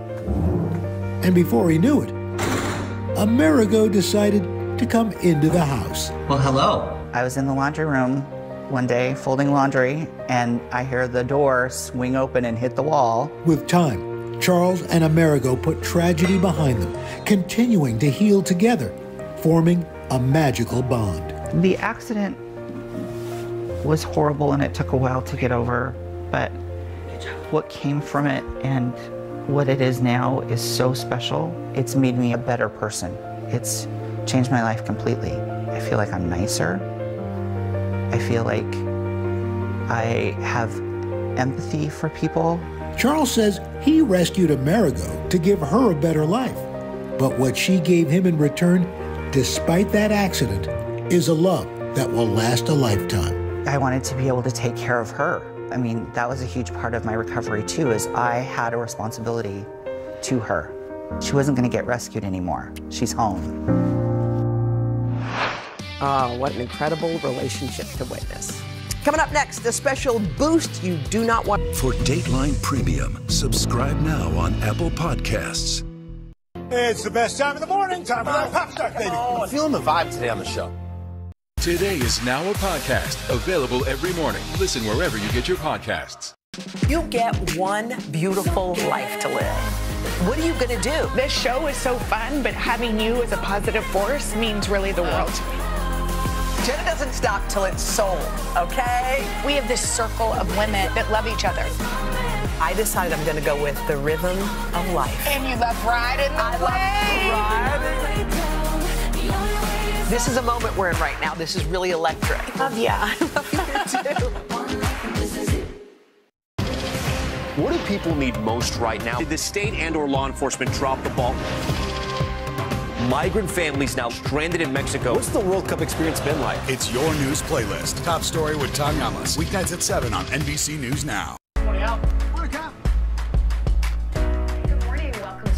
I love mornings. They're full of possibility. And how you start your day sets the tone for the whole day. We need to pull up one extra chair at the table. We feel like we're right there with you. Just ahead, in this half hour, we're going to introduce you to... Because every day we start our morning so you can take on yours.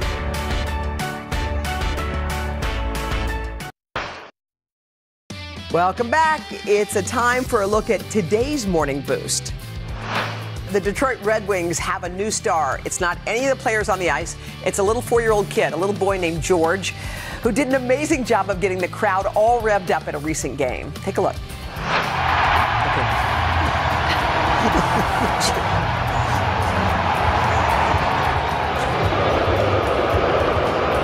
Oh, they booed when the camera went off of him.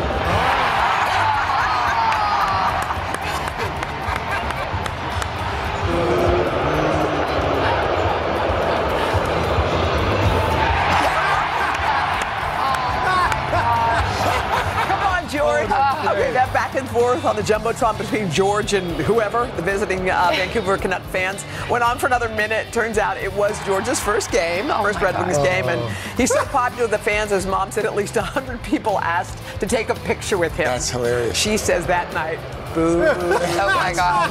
Well, they'll never forget. I'm always so cute. Great. Always love to end the show on that note. And we're going to put another smile on your face when we see you back here tomorrow for the Boost on Today All Day.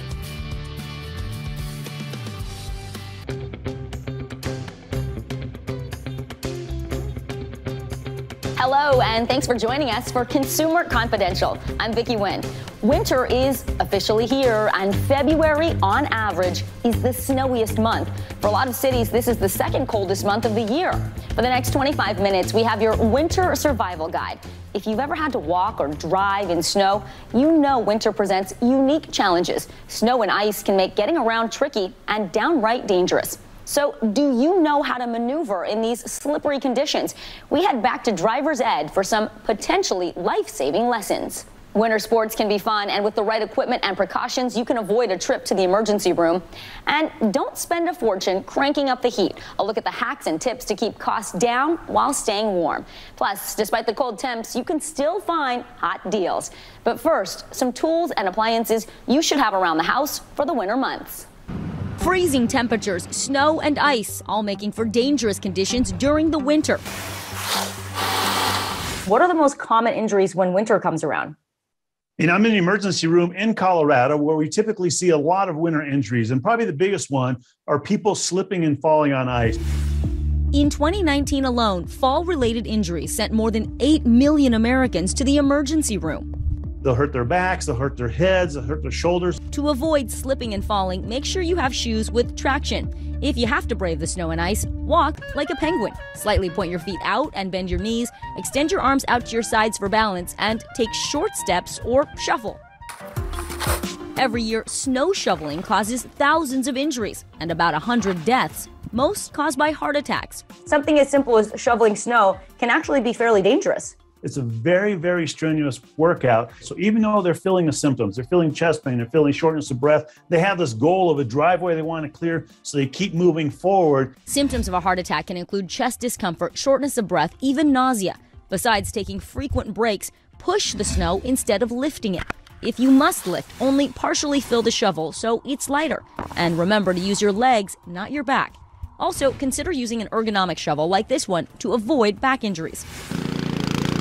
Snowblowers can save you time and energy when clearing snow, but they can also cost you a trip to the hospital. On average, nearly 6,000 injuries result from snowblowers each year. According to the Consumer Product Safety Commission, most snowblower injuries happen when someone tries to clear snow from the discharge chute. First, stop the engine. Use a long stick, not your hands, to unclog the machine. Add fuel when the engine is cold and do it in a well-ventilated area outdoors. Remember, never run your snowblower in a shed or a garage because of carbon monoxide dangers. Known as the silent killer, every year carbon monoxide poisoning kills hundreds and sickens thousands more. A majority of the deaths occurring between November and February, when many use portable generators for warmth. Your home can contain other potential sources for carbon monoxide, including a fireplace if it's not well ventilated and working properly. That's why you want to make sure you have enough of these carbon monoxide detectors installed throughout your house. If you plan to use a space heater in your home, don't get burned. As the name suggests, give the heater some space. Keep it at least 3 feet away from anything flammable like this dog bed, and always plug it directly into the wall, never a power strip. And if you do have to brave the elements, make sure you dress in layers, and don't forget about your 4-legged family members, especially if your dog has a short coat like Moose here. Get him a sweater or a parka, and don't forget the booties. It's a fetching and functional look. Booties protect your dog's paws from the cold, salt, and other irritants. But try telling that to Moose. Good boy, it takes a little getting used to, huh? He kept the coat on, booties not so much. All right, joining us now with more on staying safe and healthy in this frigid weather, NBC News senior medical correspondent, Dr. John Torres, a favorite of our show. Hey, Dr. Torres, so good to see you. You're an ER doc in Colorado. You're no stranger to snowy weather. First, talk to us about what's the best way for us to dress in layers to stay warm without overheating. Yeah, this is important because you want to make sure you stay warm, but if you get too warm, you can work with that as well. So you want to dress in 3 layers, basically. Number 1, the base layer underneath. You want something that's synthetic. It's a synthetic material that can wick away the moisture, and that way it doesn't build up and start freezing your body. The middle layer should provide some insulation. We're talking sweaters, sweatshirt, fleece. All those work really well for this type of thing. And then the outdoor layer is the one you want to block the wind and the rain. Now, all of these layers should be loose. That'll help trap in warm air. And they should be layers that you can take off and put back on depending on your body temperature, because you don't want to sweat in the middle of the winter. But also don't forget socks, gloves, and hat. Extremely important, Vicki. Yeah, walking my kids to school here in the Northeast, I know that when any part of your skin is exposed to the cold, it can be so painful. How do you know when it's serious, like if you have frostbite? So one of the things you have to remember about frostbite is the areas that don't have much circulation are the ones that are going to be affected the most. And we have a little rhyme. It's fingers, nose, ears, and toes. Those are the ones that are going to get frostbitten first. So if you start getting pain, especially if it starts intensifying and you start getting that tingling pain, it starts getting worse, and especially if it starts going away, those are signs that you need to seek immediate medical attention. Now, if they're just tingling a little bit, you get back inside, you can put them in warm and not hot water. Think of the same water you give a baby a bath in, and that can bring the feeling back. But if that feeling gets super intense or suddenly goes away, you need to be checked, especially if you notice any blistering, Vicki. Oh, fingers, ears, nose, and toes. Got it. All right, what about hypothermia? What are the warning signs and symptoms for that?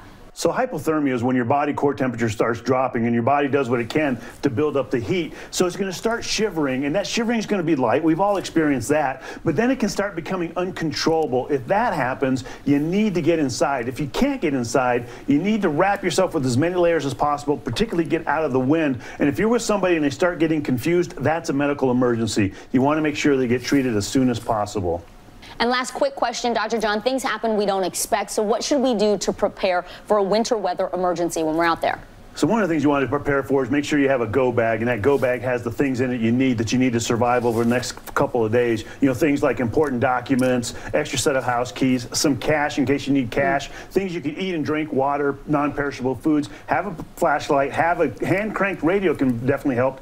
Take your medications, toiletries. If you have a cell phone, make sure you take your charger as well, and then a first aid kit, some extra blankets, warm clothing, hand warmers, those things that can help you survive for a couple of days, because you never know when that's going to happen. And I know that you think about this often, but if you have pets, they're going to need a go bag too, Vicki.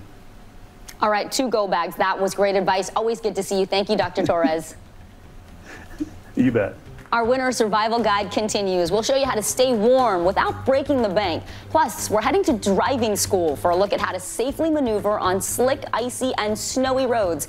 Also, we'll have your safety guide to winter fun, from sledding to skiing. Consumer Confidential is coming right back. Good morning. Welcome to Today. I love mornings. They're full of possibility. And how you start your day sets the tone for the whole day. We need to pull up one extra chair at the table. We feel like we're right there with you. Just ahead, in this half hour, we're going to introduce you to... Because every day we start our morning so you can take on yours.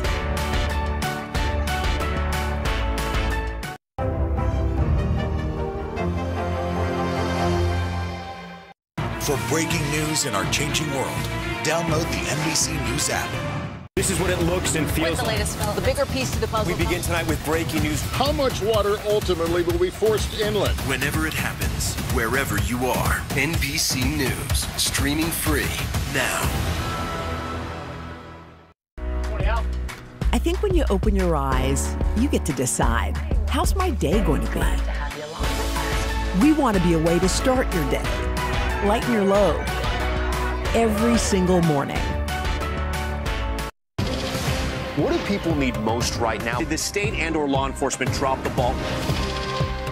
Migrant families now stranded in Mexico. What's the World Cup experience been like? It's your news playlist. Top Story with Tom Llamas. Weeknights at 7 on NBC News Now. Today is now a podcast available every morning. Listen wherever you get your podcasts. Winter weather can cause dangerous driving conditions, from slick and icy roads to ending up stuck in a ditch or a snowbank. That happened to me once. But a little preparation and know-how can help you literally steer your way out of a snowy mess. It's winter, and that can mean situations like this: cars slipping and sliding all over the road and drivers stranded. In January, thousands of motorists spent 24 hours stuck on a stretch of I-95 in Virginia. Of course, the safest option is to stay off the roads when it's snowy and icy, but sometimes that's not possible. So I'm heading back to Driver's Ed to get a refresher on how to drive in the winter.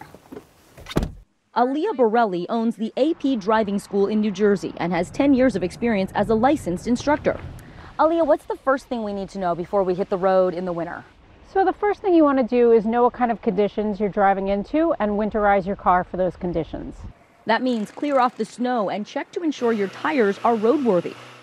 Use the penny trick. If you can see the top of Lincoln's head, that means your tread is worn and you may need new tires. And there are a few must-have items to keep in your car. You want to definitely have some kind of blanket in a pack that can stay dry. Okay. We also have some snacks and some water. A remote jump start, that is a pack that can jump start your car if you need to jump and you don't need to have another car around. She also recommends a head-mounted flashlight. And this one I like because you can strap it onto your head in case you need to find, maybe if you drop your keys or if you need to change a tire.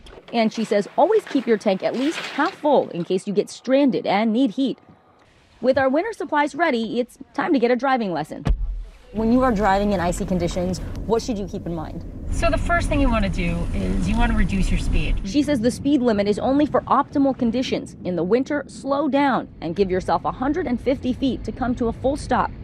You're increasing your reaction time and you're increasing the car's reaction time to different terrain. Borelli says the old rule of pumping your brakes no longer applies. Most cars today have anti-lock brake systems. The computer chip in the car is pumping your brakes for you. Let's say I hit an icy patch. What should I do? Should I hit the brakes? So you don't want to hit the brakes. You don't want to change that momentum that car has already too quickly. You want to come off the accelerator and you want to regain control of the car. Let's say the back of my car starts to skid to the left. What do I do? What you want to do is first remain calm and come off of your accelerator. Then you want to adjust your steering wheel very gently to the left. You're turning your steering wheel in the direction that the back of the car is skidding. She says by doing that, you're preventing the car from going into a spin. What if you do slide off the road and get stuck? Let's say we've run into a snowbank. What's the first thing we need to think about? So the first thing you want to do is make sure that you are visible. If you have some flares, now's the time to use them. Okay, make sure you read the instructions for how to light the flare and place the first one about 8 paces away from your car. And the second one about 40 paces away. This is to give other cars enough distance to see you and react. No flares? Borelli says don't use hazard lights, which blink. Instead, use your parking lights. Here's the symbol. They'll keep your lights solid, which indicates to drivers you've come to a stop. It sounds strange, but keeping kitty litter in the car could save you. A little kitty litter right behind your tires might give you that extra traction that you need to get unstuck from your spot. You can also use your car's floor mat. Some easy tips and tools to help you out of an icy jam. Another tip, if it is foggy, avoid turning on your brights. The light will actually bounce off the fog and make it harder to see. Instead, slow down to increase your reaction time. Use your fog lights instead. Those beams actually point down and make it easier to see the road.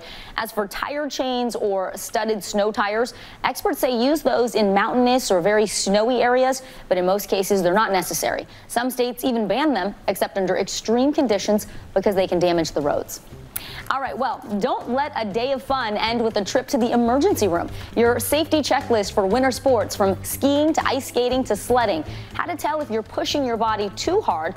And later, money matters. The deals you can discover during the winter months. Consumer Confidential returns after this short break. I think when you open your eyes, you get to decide, how's my day going to be? We want to be a way to start your day, lighten your load, every single morning.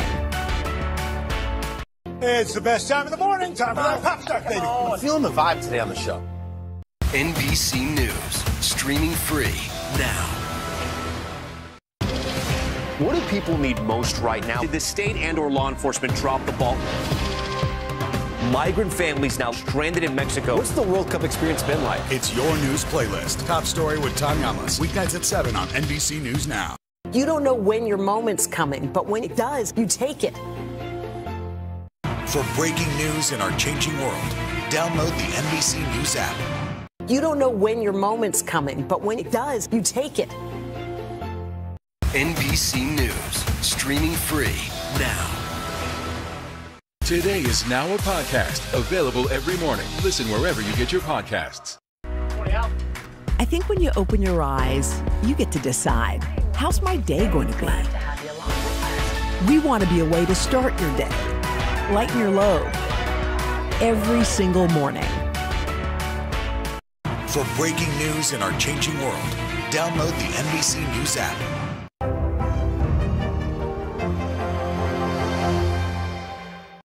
No stress, no mess, just yum. That's it. Hey, podcast fans, ready to unlock our true crime mysteries? Try Dateline Premium on Apple Podcasts. You'll get early access to originals, plus bonus content, and everything is ad-free. So head to Apple Podcasts now to subscribe. We begin tonight with breaking news just coming in. Whenever it happens, wherever you are, NBC News, streaming free now.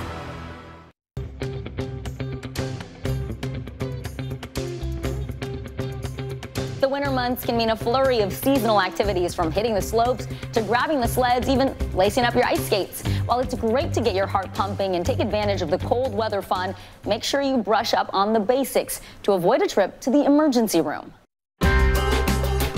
From Olympic athletes to everyday thrill seekers, winter sports take many to new heights, but not without the risk of serious injury. They're so enthralled by the sport that they forget about the injury risk. Dr. Wimi Diogi is an orthopedic surgeon who serves as director of sports medicine at MedStar Washington Hospital Center in Washington, D.C. Is this the busiest time of year for a doctor like yourself? For ski-related, snowboard-related injuries, absolutely. In 2020, skiing resulted in more than 23,000 visits to the ER. Snowboarding, another 19,000. That's why safety experts say when it comes to taking the right precautions, there are just some things you just shouldn't let slide, like making sure you have the proper gear. What are some of the most common injuries? There's a large number of concussions, lacerations, fractures. It's really important to wear a helmet when you're performing these sports. Before hitting the slopes, Dr. Diogi says be honest about your skill level. Don't attempt a double black diamond if you've only experienced a bunny hill. And for those over age 40, he suggests scheduling a checkup with your doctor. You're going to be doing activities that are going to test your aerobic and anaerobic fitness. You need to get an expert's consultation to make sure that you're healthy before you jump out there. As ski and snowboard injuries reach their peak, keeping doctors busy, this time of year also has ski shops like this one in high demand. One of the keys to staying safe on the slopes, selecting the right equipment. The first hill to climb, dressing the part. Start by wearing several light and loose layers, followed by an outer layer that's wind and water resistant, like these snow bibs. Focus on fit. Lisa Ski NYC store manager Charlie Marone says find an adjustable helmet.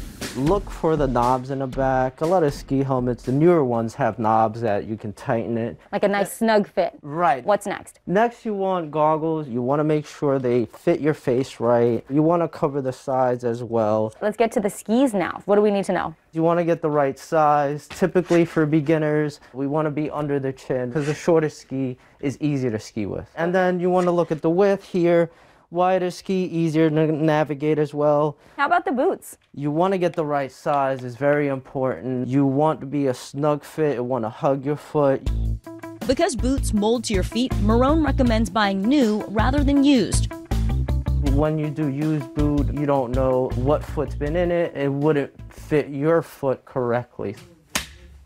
Once you have your boots properly fitted, make sure an expert has set your bindings according to your height, weight, and ability, so that the skis will release and prevent injury if you have a bad fall. And because so many winter activities combine high speed and slick surfaces, you can't skate around the risk of falling. But you can learn a safer way to take a tumble. If you lose your balance while ice skating, try to land on your behind, or you'll have the best cushioning. And avoid putting your hands on the ice, especially at a crowded rink where another skater's blade could cut you. Sledding, a popular winter pastime for children, also sends thousands to the ER each year. Do you recommend wearing a helmet when kids are tubing or sledding? You can never go wrong wearing a helmet. For added protection, kids should also avoid sledding head first and stick to hills free of obstacles with plenty of room at the bottom. Avoid those that end in a street or a body of water. A guide to help you and your family enjoy the ride this winter. Looks fun, but before you take part in any winter sports, warm up cold muscles with light exercise or stretching, stay hydrated, and avoid overexerting yourself. Dr. Diogi says skiers tend to suffer knee injuries, while snowboarders often injure their internal organs like their kidneys, liver, and spleen. So take it easy and listen to your body. The doctor told us he can't even count the number of patients who got hurt on that one last run. All right, still to come, money matters, from the best deals available during the winter months to cutting your home heating costs. Much more when Consumer Confidential returns. Hey, podcast fans, ready to unlock our true crime mysteries? Try Dateline Premium on Apple Podcasts. You'll get early access to originals, plus bonus content, and everything is ad-free. So head to Apple Podcasts now to subscribe. We begin tonight with breaking news just coming in. Whenever it happens, wherever you are, NBC News, streaming free now.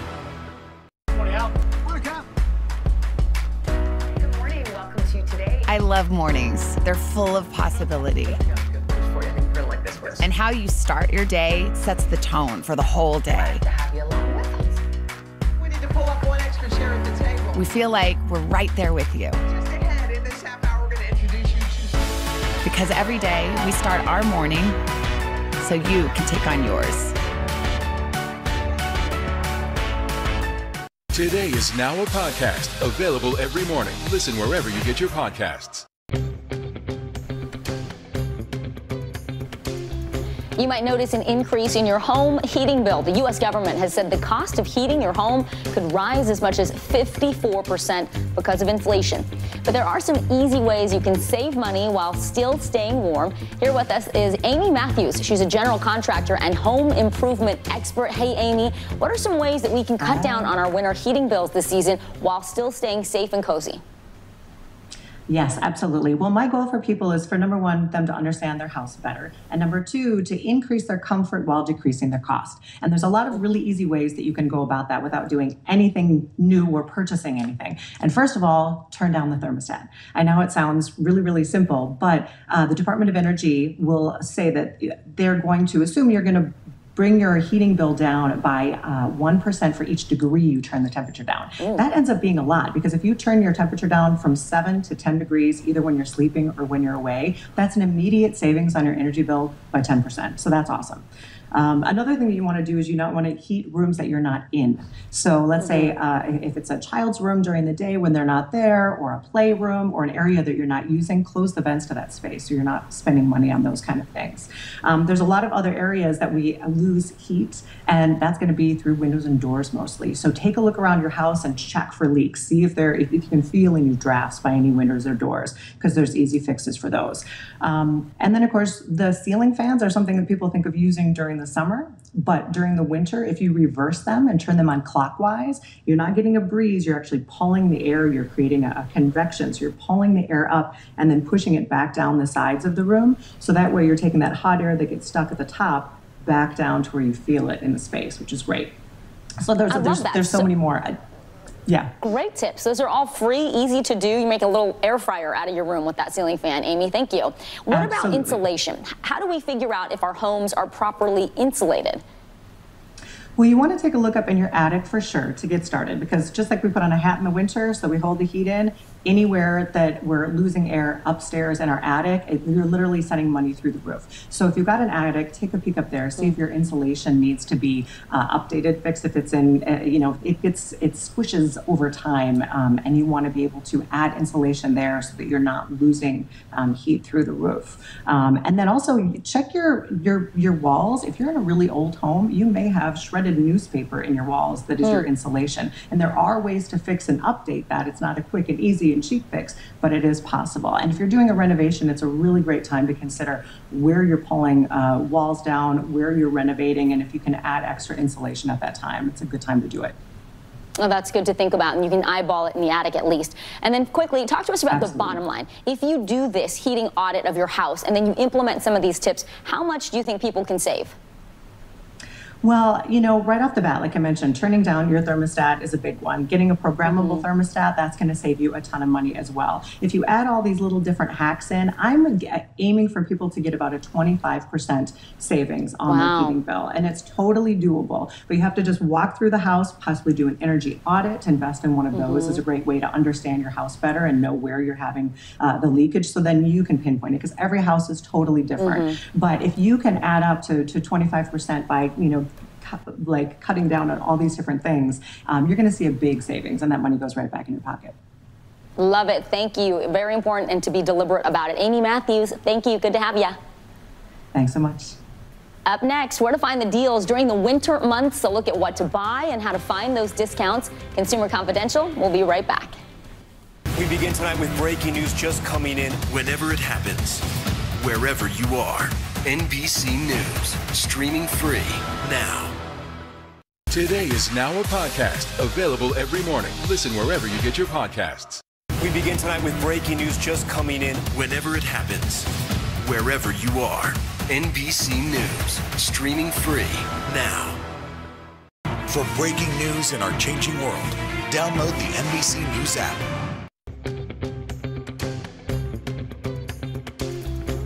It might be cold outside, but there are still plenty of hot deals to get your hands on during the winter season.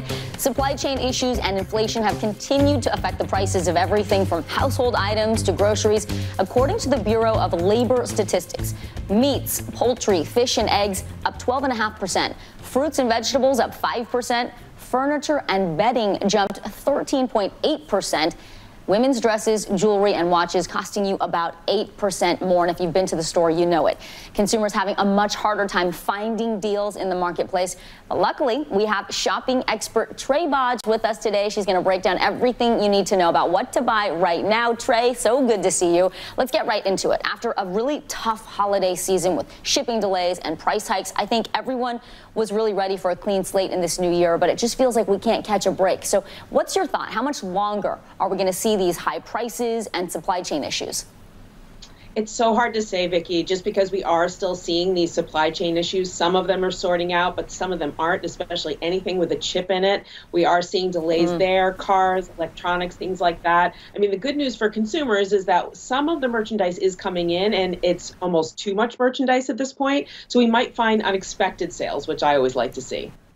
There's a degree of unpredictability. All right, well, this obviously hasn't been a standard year for those sales, but there are deals still out there. So what's your best advice for where shoppers can find those discounts, and what should people be looking to buy now if they need these items?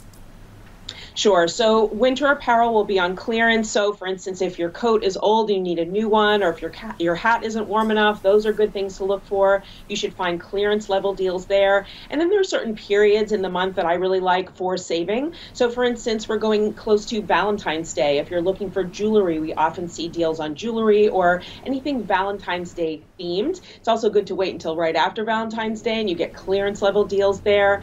We have a Super Bowl coming up. The big game is a great time to invest in a new TV if you need that, or entertaining items like food, platters, glasses.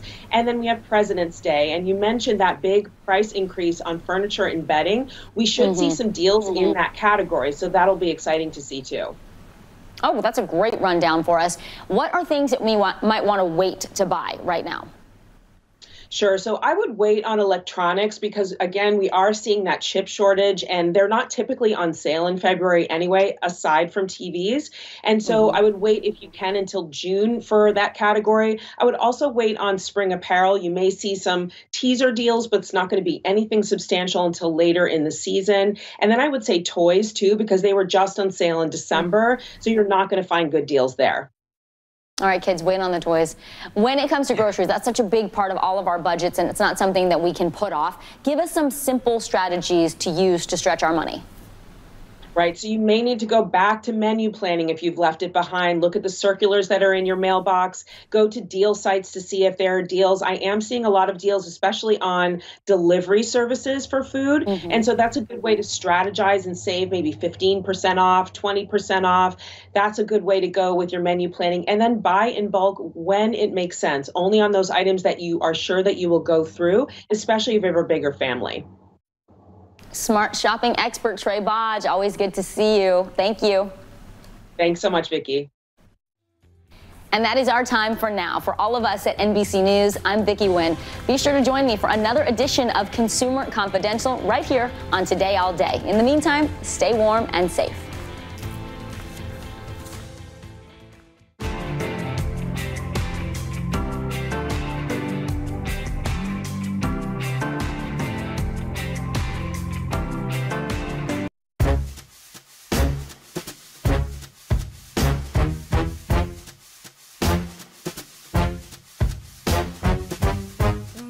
I scream, you scream. Okay, I'm going to stop right there because I know you know how it goes.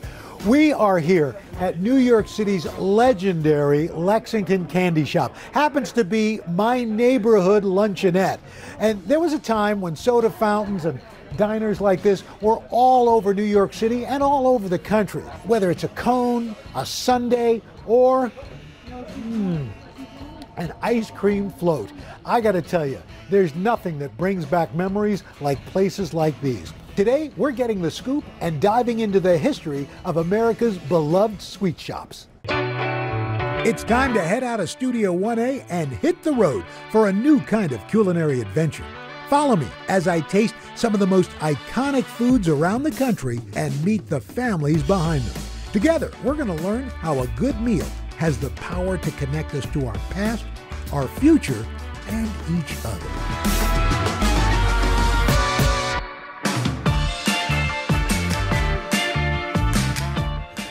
It's no coincidence that here at the Lexington Candy Shop, one of New York City's most iconic soda fountains, they serve ice cream from the city of brotherly love. It's Bassett's, the oldest ice cream company in America. In fact, Philadelphia is home to many early ice cream innovations. And at the Franklin Fountain, we've got two brothers who have recreated a turn-of-the-century fountain that celebrates Philadelphia's unique contribution to American ice cream history. We're very proud to be called Soda Jerks. In the heyday of soda fountains, being called a jerk was a good thing. A soda jerk is someone that jerks the handle on the soda fountain.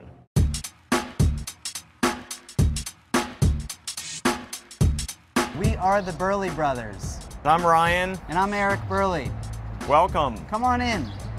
Stepping into the Franklin Fountain is like time traveling to a bygone era. I've always felt a kinship for the turn of the century.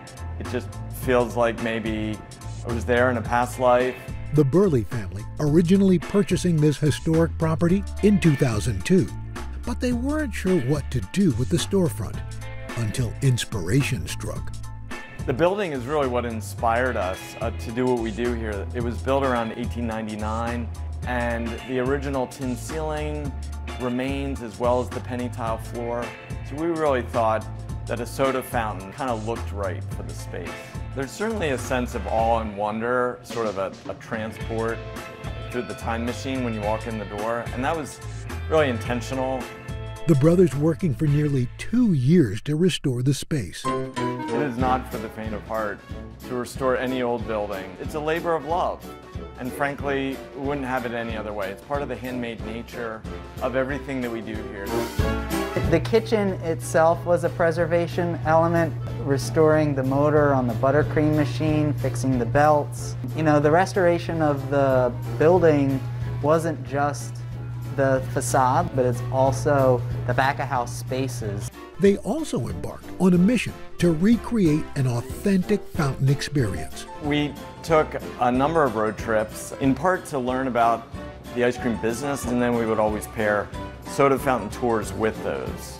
So visiting places in the American South, going down to New Orleans, going to Savannah, seeing these old-fashioned soda fountain places, interviewing the soda jerks, the pharmacists, and really learning the culture of the soda fountain was a big part of our research. Today, while we may take the simple pleasure of eating an ice cream cone for granted, that wasn't always the case. I'm Sarah Lohman. I'm a food historian, author, and ice cream expert. Let's go back to when ice cream was a luxury, largely available to only the richest of Americans. We don't think of these as expensive ingredients today, but ice and sugar historically were very rare, and so only the wealthiest people could afford them. So it was usually made in the home, and by home I mean a large grand estate, by people who had servants, and then eventually people who owned other people. We're talking about the enslaved. So you also needed that literal manpower to make it. That all begins to change in the 19th century as technology and supplies change. Traditionally, European ice cream was made with a custard base that included eggs, but a simpler style emerged in Philadelphia. I think Philadelphia is the most important city to ice cream history, maybe Pennsylvania as a whole, because we had the invention of Philadelphia-style ice cream by a black man. Augustus Jackson, a black man who was a White House chef working under multiple presidents, including Andrew Jackson, is credited with advancing a new type of ice cream and method. And he came up with an ice cream base that didn't use eggs, but was just as creamy and luscious, but could be made with less ingredients, made quicker, and he supposedly had really, really tasty flavors too. A free man, he later moved back to his native Philadelphia to start his own business. So he made it and sold it, but then he also sold it to other ice cream shops too, and became very famous and very wealthy for this new style of ice cream. Jackson's contributions made ice cream more widely available to more consumers. Philadelphia is also home to the oldest ice cream company in America, Bassett's. I'm Alex Bassett Strange, was my great-great-great-grandfather that started this company all the way back in 1861, and we're proud to be here today. Bassett's was the first merchant to sign a lease in Philadelphia's historic Reading Terminal Market, and the family is still there serving up scoops today. Bassett's ice cream is a 16.5% butterfat ice cream, and it's what's called a Philadelphia style, which means that it's made without any egg yolk. Innovations to ice cream production, allowing more shops like Bassett's to open up in the early 1900s, and that ushered in a new type of meeting place where folks could socialize.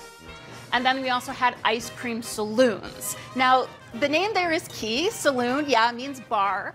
And at this time, bars were places where only men could go, but ice cream saloons was one of the first public spaces that was socially acceptable for women to go to. So to have a public space was really meaningful to women. To have a space where you felt free, to have a space where you could safely flirt. Soda fountains and parlors became even more popular and almost necessary during the 1920s. When Prohibition hits and we ban the sale of alcohol, then there's really a need for these public spaces for people to gather and socialize outside of the home. And as we move into the soda fountain era, we have a lot of creativity in adding ice cream to different flavors of soda and making these incredible concoctions and sundaes. If you were a soda jerk at the turn of the century, you were kind of a local celebrity. Today, the jerks in charge at Franklin Fountain are serving up nostalgia along with their vintage creations.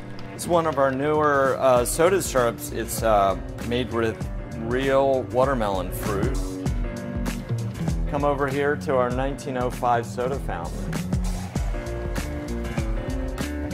Yeah. That is really good.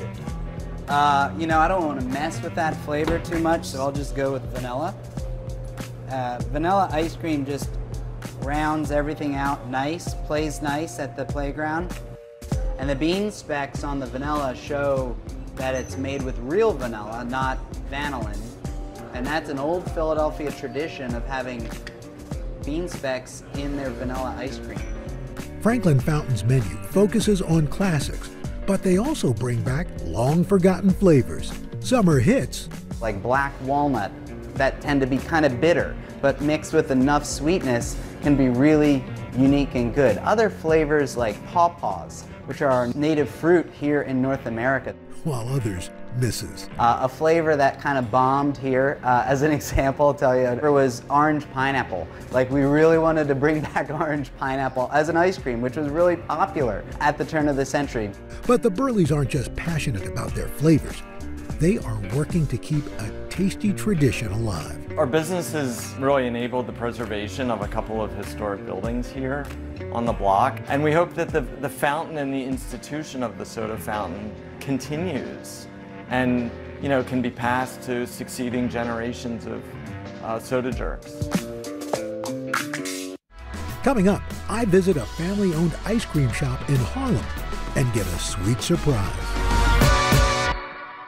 This is what it looks and feels the latest film, the bigger piece of the puzzle. We begin tonight with breaking news. How much water ultimately will be forced inland? Whenever it happens, wherever you are, NBC News, streaming free now.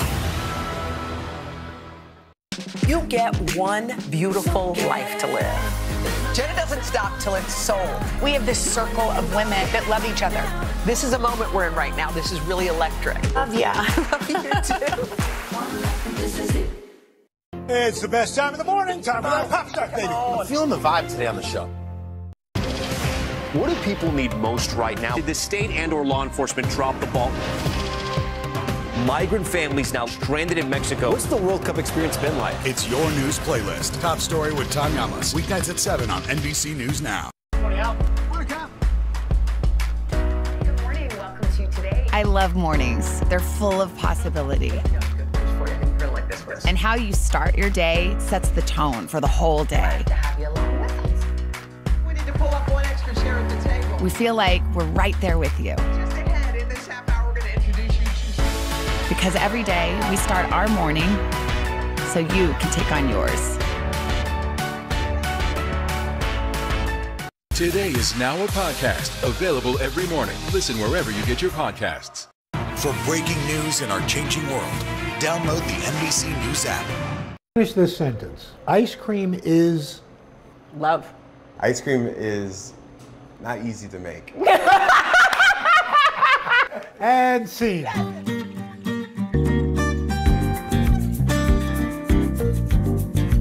We're up here in Harlem, where the forecast is partly cloudy with a 100% chance of sprinkles. Why? Because we're outside Sugar Hill Creamery, where they're bringing the community together one scoop at a time. Let's check it out. Hey guys, nice to meet you. Hi, it's nice to meet you. That's Nick and Petrushka Larson, husband and wife, and parents to Isla, Zadie, and Nico. So let's talk ice cream. They're also the owners of Harlem's Sugar Hill Creamery, which the couple opened in their beloved neighborhood in 2017. We're gonna give you the scoop, Al. Bam! For the couple, that bam moment came after meeting up with friends in DC for some premium scoops. We had small batch delicious ice cream, and that is when it hit us that this was not an experience that we could have in our own neighborhood. The realization that they couldn't do this in Harlem was the beginning of their sweet journey. When Nick and I started dating, he always said he wanted to own a food establishment of some sort. And then this, moment in life kind of presented the opportunity. Petrushka oversees the shop's marketing and business, while Nick, he develops their artisanal flavors, often looking to the neighborhood for inspiration. The great thing about having a small shop, you see in real time, oh yeah, they don't like this, right? And our friends from Harlem, they are not shy to being like, yo, no, this is no good. So your flavors are nods to Harlem. Nods to Harlem, nods to our respective cultures as well. So I'm Black, African American, and from the Caribbean. And Nick is from the Midwest and was raised on a farm. We're channeling Harlem, we're channeling childhood memories, we're channeling the way that we were raised, what we were eating. I think this is the best example of channeling our neighborhood. So we have a flavor called Cafe Tuba. And where the first location is, it's like a few blocks from Little Senegal. The flavor Cafe Tuba uses coffee from Senegal. We incorporate peanut brittle and Celine pepper brownies. So it's a bit of a twist on a classic, which we like to say we make, twists on classics and then other flavors that you wouldn't expect. Many features of the Scoop Shop pay homage to Harlem, starting with the name. Where we're sitting right now is a neighborhood that is adjacent to Sugar Hill. Sugar Hill is a neighborhood in Harlem that at the turn of the 20th century was the place where upwardly mobile Black people resided and came to, right? It was also the home of the Harlem Renaissance too. Many artists, activists were living here. You talk about the history and homages to this neighborhood. Was there some thoughts about that historic ice cream shop, Thumford's? Yes. Just before opening Sugar Hill, Petrushka learned about an iconic Harlem institution, Thumford's. Small group of octogenarian Harlemites that just happened to be at this conference, and they were like, hey, she's opening an happy ice cream shop. This is crazy. And you're like, oh my gosh, it's like Thumford. Thumford's was in business from 1903 to 1983, located in the heart of Harlem at 125th and St. Nicholas. Unlike many early soda fountains, it catered to Black patrons, providing much more than food and ice cream. It was the place that people went after, church on a date. And we didn't know about it when we decided to open the shop, but after we learned about it before we opened the shop, we definitely channeled the history and spirit of that place here. Sugar Hill's motto, the sweet life, is a love affair between community and food. And it also has a historical meaning. The Sweet Life is also, a reference to the Great Migration. When people moved to Sugar Hill, they were looking forward to Sweet Life. We wanted to give our neighbors a little bit of Sweet Life as well, right? Nick and Petrushka are hopeful that their spot will become the place for making family memories down the line. Later down the line is to hear stories like people talking about Thumford's, or talking about what we meant to them, right? To be a place where somebody could come in and say, my parents met here. What an honor. And I don't think that we take our role as, the people who created this company lightly, like it is such an honor to be able to serve our neighbors and to also be a place that they continue to come back to. I think that a lot of us have really fond memories of going with our family and having ice cream on a hot summer day, or like rolling past a rural ice cream stand and it's just like packed with Little League kids. Or when you live in a city, you've got your local ice cream place that you can walk to and the whole neighborhood is there. And as for the future of Sugar Hill Creamery? With 3 kids, Nick, are you hoping that out of those 3, one of them is going to carry on the tradition? It's a tricky question. Yes, I would, but I'm not going to pressure them. At the very least, we need them to work here during high school. For Dateline Premium, subscribe now on Apple Podcasts. Today is now a podcast available every morning. Listen wherever you get your podcasts. You don't know when your moment's coming, but when it does, you take it. For breaking news in our changing world, download the NBC News app. How many of you were up there? At least like 11. How real is this going back to the moon? How you doing, Lester?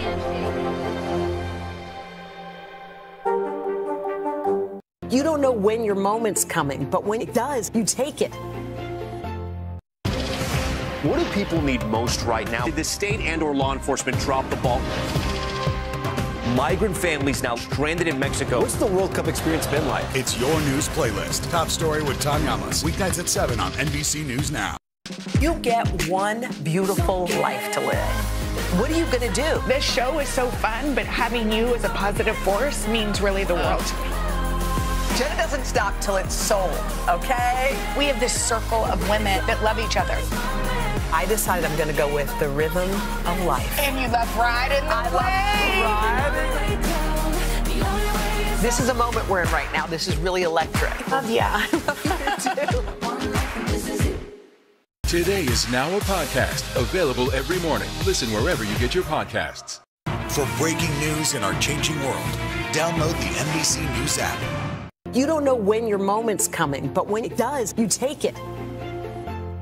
Hey, podcast fans, ready to unlock our true crime mysteries? Try Dateline Premium on Apple Podcasts. You'll get early access to originals, plus bonus content, and everything is ad-free. So head to Apple Podcasts now to subscribe. It's the best time of the morning. Time for that pop start, baby. I'm feeling the vibe today on the show. It's time for Sunday School. Say amen, say hallelujah. Amen. Hallelujah! My Sunday school teachers at Harlem Sugar Hill Creamery kicked off my lesson with a special treat, a one-of-a-kind flavor made just for me.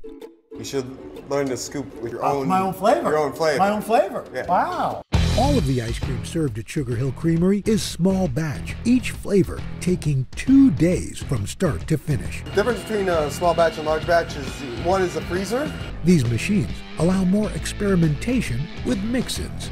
The reason why it's homemade and why it's better to do small batch, for example, is you have freedom to do whatever the hell you want. You're not beholden to what can fit into a automated machine that, like, for example, can't put a particular sauce in it because it'll be too thick, or jam something, things like that. And now back to Sunday School. So what's my flavor? So your flavor. So we've heard around the way that you're a fan of cookies and cream. I am. Also, that you like sweet potato pie. I do. Okay, so this is a combination. And pecans. Well, right? The pecan element is a part of the sweet potato pie. But yes. I can tell you guys are married. For my signature flavor, Nick started with a sweet cream base, then adding Nilla wafers. Blend it in, made a graham cracker pie crust with pecan, roast sweet potatoes, cook it down with, basically it's a holiday IPA, and poured the beer in it, blend it up, and then made it like a custard with eggs. Wow. A lot goes into that. A lot goes into it. And a lot goes into forming the perfect scoop. But picture perfect scoops wouldn't be the same without one very important invention. The ice cream scoop was invented by a black man. Alfred Crawley holds a patent for the ice cream mold and disher. And that's the scoop that's like, it has a little handle that you squeeze and the thing scrapes and the ice cream plops out. He invented that in 1897 and sort of revolutionized ice cream culture. So the side here is to form it. The tip is to like kind of scrape it, right? So if you're like just learning, the best way is just a little bit at the top, like that. Sides and boom. And you form it with the side. Oh, so you're forming the ball. Ball, the yeah, exactly. All right, voila. Ta-da. So the cup, we'll do a little rinse. Rinse. Okay, so you start. You can also grab out the sides there too, because it's a little softer. There's more, oh, that's a sad scoop. No, look, now you're going to form it. Oh, now it's forming. Now you're. Now it's forming. Oh, Yep, look at that now. Oh, hey, now we're talking. There it is. Wow. There it is. Good. Hey now. All right, let's taste. All right, time to taste. The Al Roker. Cheers. Well, Oh, actually. we also have a special name for it. Oh, what's that? It's your neck of the woods. Oh, I like it. Wow. And this is great. Yeah. Like all Sugar Hill flavors, there's an art to naming the ice cream. For example, their best-selling blueberry cheesecake, well, it's named for Petrushka. So this is named after my wife, who's the chairperson of the board. She's the boss. This is the boss flavor. Smart man. This is the chief. Ooh, that's good. Yeah. My work here is done. Coming up, a whimsical creamery in Las Vegas known for its colorful creations. It's the best time of the morning. Time for that pop start, baby. I'm feeling the vibe today on the show. For Dateline Premium, subscribe now on Apple Podcasts. Today is now a podcast available every morning. Listen wherever you get your podcasts. Hey, podcast fans, ready to unlock our true crime mysteries? Try Dateline Premium on Apple Podcasts. You'll get early access to originals, plus bonus content, and everything is ad-free. So head to Apple Podcasts now to subscribe. You get one beautiful life to live. Jenna doesn't stop till it's sold. We have this circle of women that love each other. This is a moment we're in right now. This is really electric. Love ya. Love you too. This is it. Good morning. Welcome to Today. I love mornings. They're full of possibility. And how you start your day sets the tone for the whole day. To have you along with us. We need to pull up one extra chair at the table. We feel like we're right there with you. Just ahead, in this half hour, we're going to introduce you to... Because every day we start our morning so you can take on yours. No stress, no mess, just yum. That's it. NBC News, streaming free now. Today is now a podcast available every morning. Listen wherever you get your podcasts. You know the old saying, what happens in Vegas doesn't always stay in Vegas, especially when it comes to a hot spot that's known for creating really cool desserts, Creamberry. These folks are recreating the ice cream parlor experience for a whole new generation of ice cream fans. And whether that's in person or via social media posts. Selfie, anyone? I've seen some kids who can kill the burrito by themselves. Most adults, It's funny, they would share. In Las Vegas, a few miles off the Strip, is the flashy, fabulous, and insta-famous ice cream shop, Creamberry. Opened in 2016 by husband and wife team Danny and Rosalina C., hoping to create a one-stop dessert cafe. We set on a mission to bring in a wide variety of crazy, innovative desserts into one place. For Danny, it was a dream come true. I've always had a sweet tooth when I was younger, and I've always loved ice cream. Rosalina, not so much right away. She favored traditional icy desserts from her native Indonesia, not American ice cream. We love sweet stuff, but we don't really love like ice cream, but more to like shave ice. I said, why don't we bring our Indonesia dessert to our menu? And just like that, Creamberry started offering shaved ice. So we have the secret ingredients, which is the sauce, the red one, that make it very good with the condensed milk, with everything fruits on top for the shaved ice, and then it's a good combination. Danny's focus was on the full menu, adding unique treats from around the world to Creamberry, desserts like Thai-rolled ice cream and Filipino halo-halo. Recognizing the power of social media, Rosalina began posting photos and videos of their decadent creations to Instagram, and then later to TikTok. It's a practice that keeps modern ice cream parlors relevant, according to food historian Sarah Lohman. I think social media is important because, I mean, there's people out there who are following ice cream places that maybe they'll go to, maybe they'll never go to, but it's like the visual appeal. Most people who buy cookbooks don't actually cook the recipes. It's like they flip through the pages to go on a journey. I think like social media and like ice cream social media lets us do that as well. One of their most eye-catching treats, the legendary cotton candy burrito, a social media and IRL favorite. Another one, maybe, ooh, look at this, the giant burrito. Oh, the birthday burrito. Yeah, the birthday burrito. I think that should be perfect for today. #genius. The cotton candy burrito proves that something savory can be the sweetest inspiration. I was having Mexican dinner one night and of course eating burritos and tacos. That's where it gave me the idea, hey, why don't I try to experiment this into a dessert? And lo and behold, it actually worked. Rosalina was immediately impressed. I was like, man, that's a good idea. Creamberry was one of the first shops in the U.S. to offer the viral treat, but it took a few tries to perfect. As everybody knows, cotton candy is very fragile, and any type of moisture or it would just ruin the cotton candy. The first step in the process isn't posted on social media. Spinning of the cotton candy is one of our trade secrets for our cotton candy burrito. So we usually spin it in the back in the kitchen.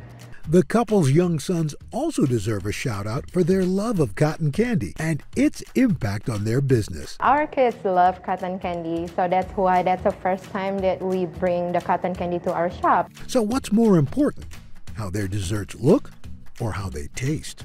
Both. Both.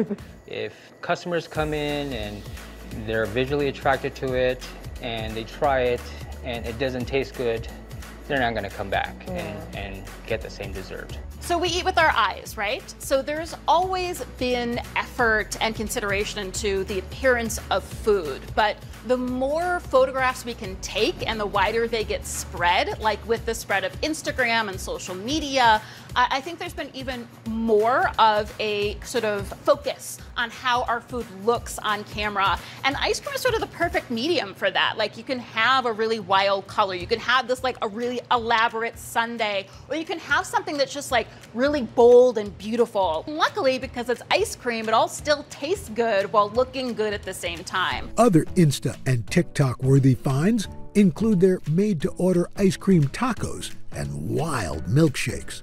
For Rosalina, the more social interaction, the better. We really love to see the comments, how many likes we got, and then, you know, like a lot of people repost it too. And those comments, good and bad, help the duo refine their creations. Sometimes people say, oh, don't put too much sprinkled candy or whatever it is. And then sometimes we take it like, oh yeah, maybe not too much, just maybe only a little bit. Yeah, it's very helpful for us as well, because then at least we can adjust what is necessary and to accommodate the customers. The virtual shares are sweet, but it's even sweeter when followers from around the world get to try Creamberry. We can never get enough of seeing all the smiles when the customers get their orders. Just the facial expressions that they give us. In an era when we're bombarded with options, the simple joy of heading out for ice cream has withstood the test of time. I think that ice cream shops, spaces, parlors, ice creameries have survived because they've always fulfilled that community space and that family space. It's something that everybody can come together around. And families behind the counter will keep scooping up sweet memories for years to come.